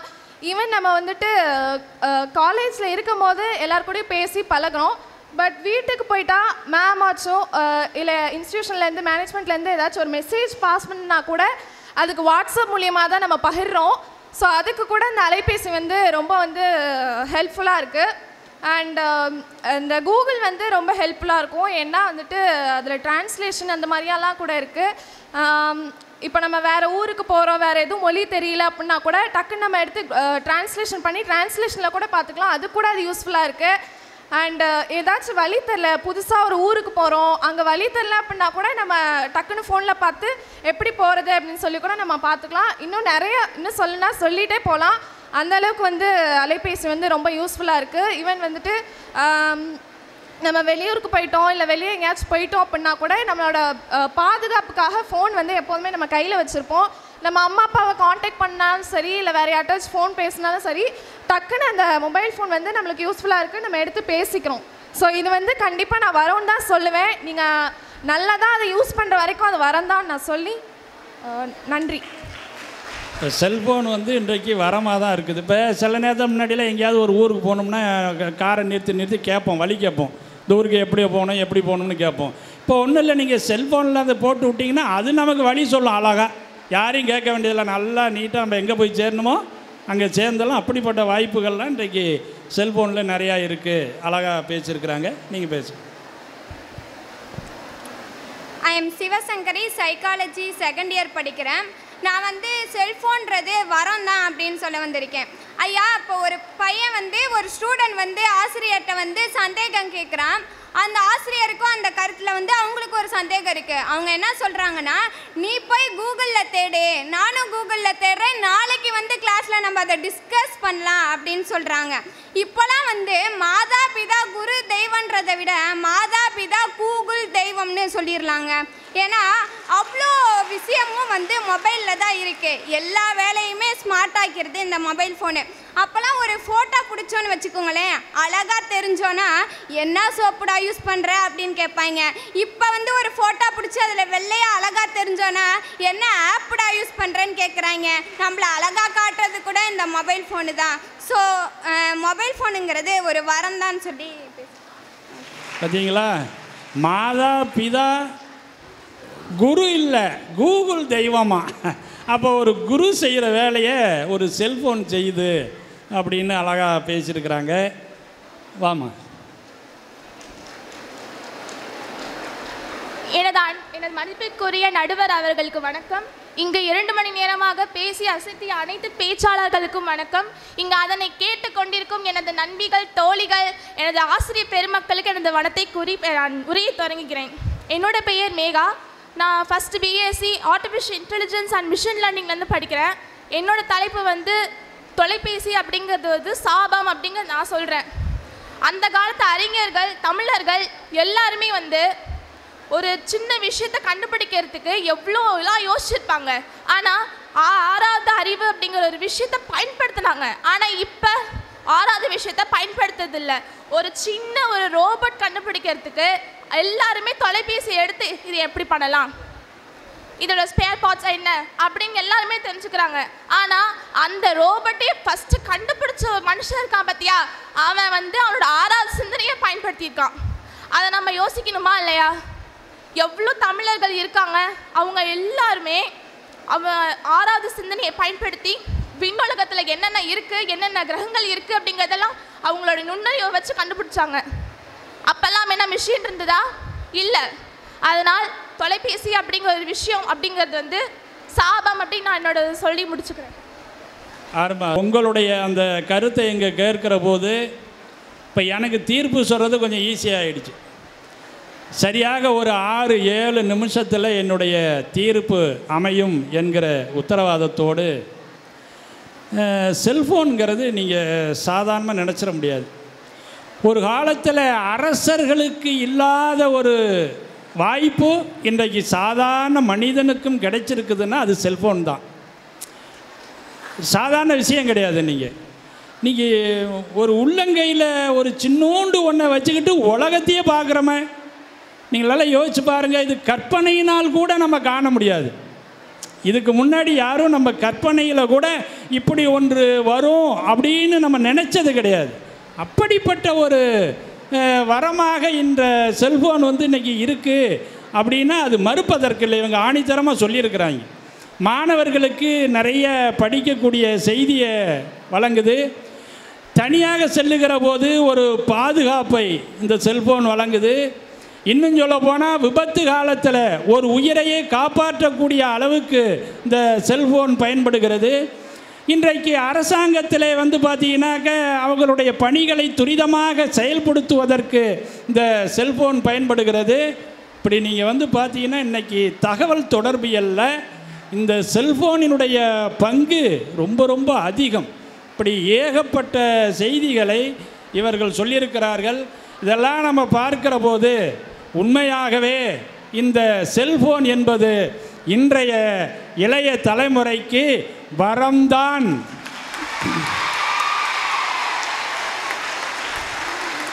என்று நான் தீர்ப்பு சொல்லிவிட முடியுமா? ஏன்னா அப்புறம் இவங்க பக்கத்தை பார்க்கணுமா இல்லையா? இவங்களும் நிறையா செய்தியை சொல்லியிருக்கிறாங்க. நல்லா யோசிச்சு பாருங்கள். இன்றைக்கு இந்த செல்ஃபோன் எல்லோருக்குமே வரம் என்பதில் எந்த விதமான மாற்று கருத்தும் இருக்க முடியாது. எல்லாருக்கும் இது ஒரு வரம் தான், அதை யாரும் மறுக்க முடியாது. இந்த செல்ஃபோனினால் வரக்கூடிய நன்மைகள் வந்து ஏராளம். ஆனால் அதில் ஒரு கருத்தை பாருங்கள், இன்றைய இளைய தலைமுறைன்னு பார்க்கிற போது அதில் கிடைக்கிற நன்மைகளை விட தீமைகள் தான் அதிகம் என்பதையும் நீங்கள் புரிந்து கொள்ள வேண்டும். இன்றைக்கி இளைய சமுதாயத்தை அது எந்த அளவுக்கு கெடுக்குது தெரியுமா? உண்மையை சொல்கிறேன், இன்றைக்கி இருக்கிற மிகப்பெரிய சிக்கலே அதுதான். படிப்பு குறைந்து விட்டது. செல்ஃபோனுடைய ஆதிக்கம் வந்த பிறகு மாணவர்களுடைய படிப்பு திறன் குறைந்து விட்டது. இன்னும் பார்த்தீங்கன்னா தூங்கிறதே கிடையாதுங்க யாரும். முன்னெல்லாம் பார்த்தீங்கன்னா 8 மணிக்கெல்லாம் படுத்துட்டு நல்லா காலைல விடிய காலம் 4 மணிக்கு எழுந்திருப்போம், உடம்பு நல்லா ஆரோக்கியமாக இருக்கும். இன்றைக்கி பார்த்தீங்கன்னா 12 மணி 1 மணி 2 மணி வரையும் போர்வையை போர்த்திக்கிட்டு உள்ளார செல்ஃபோனை பார்த்துட்டு இருக்கிறாங்க. யோசிச்சு பாருங்கள். இன்னும் சொல்ல போனால் ஆலையில் இட்ட கரும்பு போல் இந்த இளைய சமுதாயத்தை இந்த செல்போன் என்பது சக்கையாக பிழிந்து விடுகிறது என்கிற செய்தியையும் மறுக்க முடியாது. ஒரே ஒரு சின்ன கதையை சொல்லி நான் தீர்ப்புக்கு வருகிறேன். நல்லா யோசிச்சு பாருங்கள். ஒருத்தனுக்கு ரொம்ப நாளாக ஆசை, இப்போ யாருக்கு தான் ஆசை இல்லை, எல்லாருக்கும் ஆசை இருக்குது. ஆனால் அவனுக்கு ரொம்ப நாளாக ஆசை பேண்ட்டு தைச்சி போடணும்னு ஆசை ஒருத்தனுக்கு. எப்படியாவது இந்த தீபாவளிக்காவது நம்ம என்ன செய்யணும், ஒரு நல்ல ஒரு பேண்ட்டை தைச்சி போடணும் அப்படின்னு ஆசைப்பட்டான். உடனே அவன் ஆசைப்பட்ட மாதிரி என்ன செஞ்சான், நல்ல ஒரு கடைக்கு போனான். இவனுக்கு பிடிச்ச மாதிரி நல்ல ஒரு பேண்ட்டை வாங்கினான்.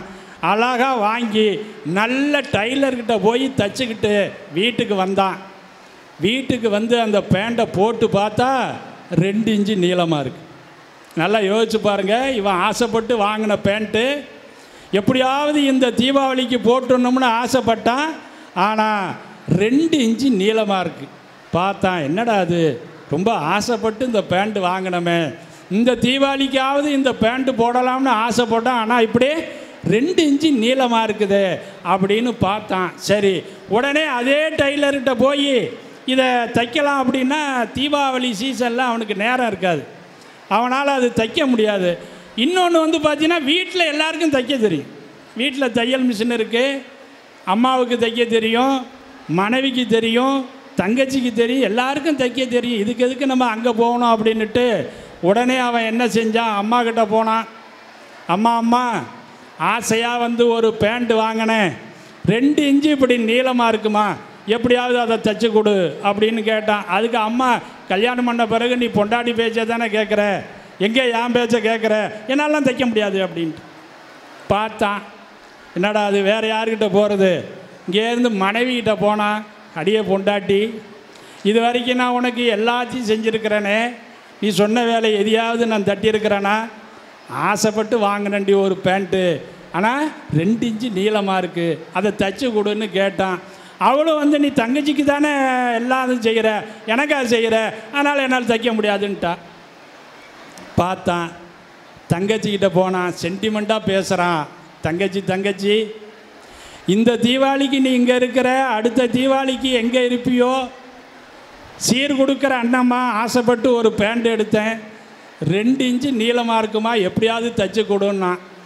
அதுக்கு அவ சொன்ன, உன் பொண்டாட்டிக்கு தானே வயிறுக்கல் நெக்லஸ் வாங்கி கொடுத்த, எனக்கா வாங்கி கொடுத்த, நீ அங்கே போய் கொடுன்ட்டா. அவளும் மறுத்துட்டா. பார்த்தான், அம்மா தைக்கல, மனைவி தைக்கல, தங்கச்சியும் தைக்கல. பார்த்தான், நீங்களாம் தைக்கலைன்னா இந்த பேண்ட்டை என்னால் போட முடியாத.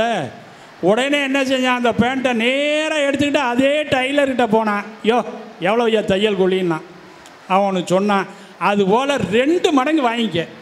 எப்படி 2 மடங்கு வாங்கிக்க, 2 இன்ச்சு வெட்டி தைச்சி கூடியான்னா. 2 மடங்கு கொடுத்தா அவன் தைக்காமல் இருப்பானா? உடனே 2 இன்ச்சு வெட்டுனா அழகாக நச்சுன்னு தைச்சி கொடுத்தான்.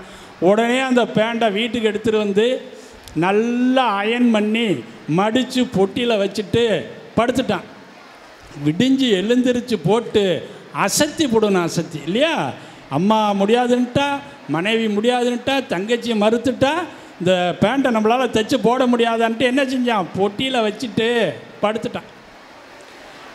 இரவு 12 மணி ஆச்சு. பெத்த மனம் பித்து பிள்ளை மனம் கல்லும் பாங்கல. அம்மாவுக்கு தூக்கம் வரல. அட பாவமே, புள்ள ஆசைப்பட்டு ஒரு பேண்ட் எடுத்தான், 2 இன்ச்சு வெட்டி தச்சு கொடுன்னு சொன்னான். பாவி சரிக்கு நான் மறுத்துட்டனே அப்படின்னு நினச்சி அம்மாவுக்கு மனசு கேட்கல. உடனே என்ன செஞ்சா, பெட்டியை திறந்து உடனே அந்த பேண்ட்டை எடுத்து 2 இன்ச்சு வெட்டுனா, மடித்தா வச்சா படுத்தா. சஸ்பென்ஸாக இருக்கட்டும். விடிஞ்சு எழுந்திரிச்சு போட்டா புள்ள அசந்து போகணும். அசந்து உடனே அங்கே மனைவிக்கு தூக்கம் வருமா? அவள் எழுந்திரிச்சா, அவள் பங்குக்கு பேண்ட்டை எடுத்தா, 2 இன்ச்சு வெட்டுனா, மடித்தா, தைச்சா, வச்சா படுத்தா. சஸ்பென்ஸாக இருக்கட்டும். விடிஞ்சு எழுந்திரிச்சு போட்டால் புருஷன் அசந்து போகணும். அசந்து அங்கே தங்கச்சி, அவளுக்கு தூக்கம் வரல. அண்ணன் சென்டிமெண்ட்டாக பேசிடுச்சே. அவளும் அவள் பங்குக்கு என்ன செஞ்சா, எழுந்திரிச்சு 2 இன்ச்சு வெட்டுனா, மடித்தா, வச்சா படுத்தா. சஸ்பென்ஸாக இருக்கட்டும். அண்ணன் விடிஞ்சு எழுந்திரிச்சு போட்டு அசந்து போகணும். அசந்துன்னு பல பலன்னு விடிய 4 மணிக்கே எழுந்திரிச்சான். நல்லா குளிச்சுட்டு உடனே என்ன செஞ்சான், போய் அப்படியே பெட்டியை திறந்து பேண்ட்டை எடுத்து போட போகிறான். அங்கே ஒரு புறம் பார்த்தா அம்மா, இங்கே மனைவி, இந்தாண்ட தங்கச்சி. எல்லாரும் பார்க்குற, அம்மா பார்க்குற, பாரு இப்போ புள்ள பேண்ட்டை போட்டு அசர போகிறான் பாருன்னு. இங்கே ஒரு புறம் பார்த்தீங்கன்னா மனைவி, இப்போ பாரு போட்டு அசந்து போயிடுவார். இங்கே தங்கச்சி. இப்படி 3 பேரும் அப்படியே பார்த்துட்டு இருக்கிறாங்க பிரமிப்பா. உடனே இவன் போய் அங்கே பெட்டியை திறந்து பேண்ட்டை எடுத்து உதறுனா அது பேண்ட்டாவாக இருக்கும். குளிக்கிறதுக்கு முன்னாடி பார்த்துருந்தா போட்டுக்கிட்டு குளிச்சிருக்கலாம். அந்த கணக்கு ஆயிடுச்சு. அன்பு செல்வங்களே, மாணவிகளே, இந்த கதையை நான் உங்களுக்கு வேடிக்கைக்காக நான் சொல்லவில்லை. இன்றைய இளைய சமுதாயத்தினுடைய சிந்தனையை இந்த செல்போன் என்பது 2 இன்ச்சாக வெட்டி இந்த இளைய சமுதாயத்தை அலங்கோலப்படுத்துகிறது. அப்படிப்பட்ட இந்த செல்போன் இந்த சமுதாயத்திற்கு, இந்த இளைய சமுதாயம் சிந்திக்க விடாமல் தடுத்து கொண்டிருக்கிறது.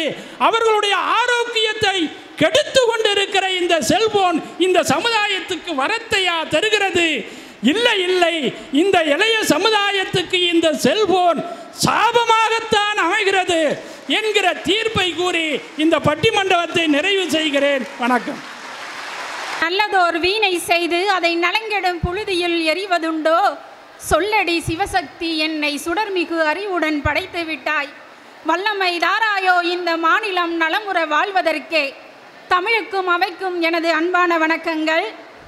தனலட்சுமி சீனிவாசன் மகளிர் கலை அறிவியல் கல்லூரி தன்னாட்சி தமிழாய்வுத்துறை வானம்பாடி பேரவை சுழற் சங்கம் மற்றும் இளைஞர் செஞ்சிலுவை சங்கம் இணைந்து நடத்தும் சிறப்பு சிந்தனை பட்டிமன்ற விழாவிற்கு அனுமதி அளித்த தமது கல்வி சேவையால் பெரம்பலூர் மாநகரை பெருமைமிகு மாநகராய் உயர்த்து கொண்டிருக்கும் நம் நிறுவன தலைவர் ஐயா அவர்களுக்கு நம் கல்லூரியின் சார்பாக மனமார்ந்த நன்றியினை தெரிவித்துக் கொள்கின்றோம். மகளிர் கல்லூரி மாணவிகளுக்கு மகிழ்ச்சியை தரும் மகத்தான நிகழ்ச்சிகளையும் வாழ்க்கைக்கு வழிகாட்டும் வளமான நிகழ்ச்சிகளையும் தொடர்ந்து நடத்தி நிறுவன வளர்ச்சிக்கும் மாணவிகளின் வளர்ச்சிக்கும் உறுதுணையாய் விளங்கும் மகளிர் கல்லூரியின் மணி மகுடம் எம் கல்லூரி முதல்வர் அவர்களுக்கு எம் நன்றியை தெரிவித்துக் கொள்கின்றோம். பட்டிமன்ற நடுவராய் வீற்றிருந்து நிகழ்ச்சியை செம்மைப்படுத்தியும் செறிவுபடுத்தியும் வழங்கிய பட்டிமன்ற நடுவர் அவர்களுக்கு எம் கல்லூரியின் சார்பாக நன்றியினை தெரிவித்துக் கொள்கின்றோம். உலக செய்திகளை உடனே அறியவும், அறிவை வளர்க்கவும், கலைகளை கற்றுக்கொள்ளவும், மன மகிழ்ச்சியை மலையளவு தருவவும், வீட்டிலிருந்தே விதவிதமாய் பொருட்களை வாங்கவும், நினைத்த உணவுகளை நிமிடத்தில் பெறவும் என பல வகையிலும் எங்கும் பலமாய் நிற்கும் அலைபேசி இளைய தலைமுறைகளாகிய எங்களுக்கு என்றென்றும் வரமே என்று வாதிட்டு அமர்ந்துள்ள அணியினர் அனைவருக்கும் எம் நன்றியை தெரிவித்துக் கொள்கின்றேன்.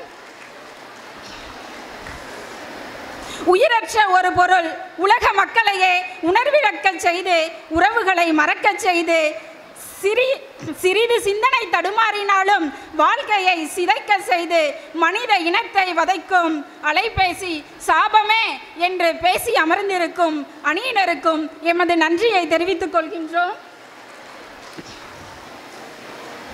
கல்விப்புல முதன்மையர் அனைவர்களுக்கும் எம் நன்றியை தெரிவித்துக் கொள்கின்றோம். அனைத்து துறை தலைவர்களுக்கும் பேராசிரியர் பெருமக்களுக்கும் நன்றினை தெரிவித்துக் கொள்கின்றோம். அலைபேசி வரமே சாபமே என்று தனது கருத்துக்களை பதிவிட்ட மாணவிகளுக்கும் எம் நன்றியினை தெரிவித்துக் கொள்கின்றோம். அனைத்து மாணவிகளுக்கும் நன்றினை தெரிவித்துக் கொள்கின்றோம்.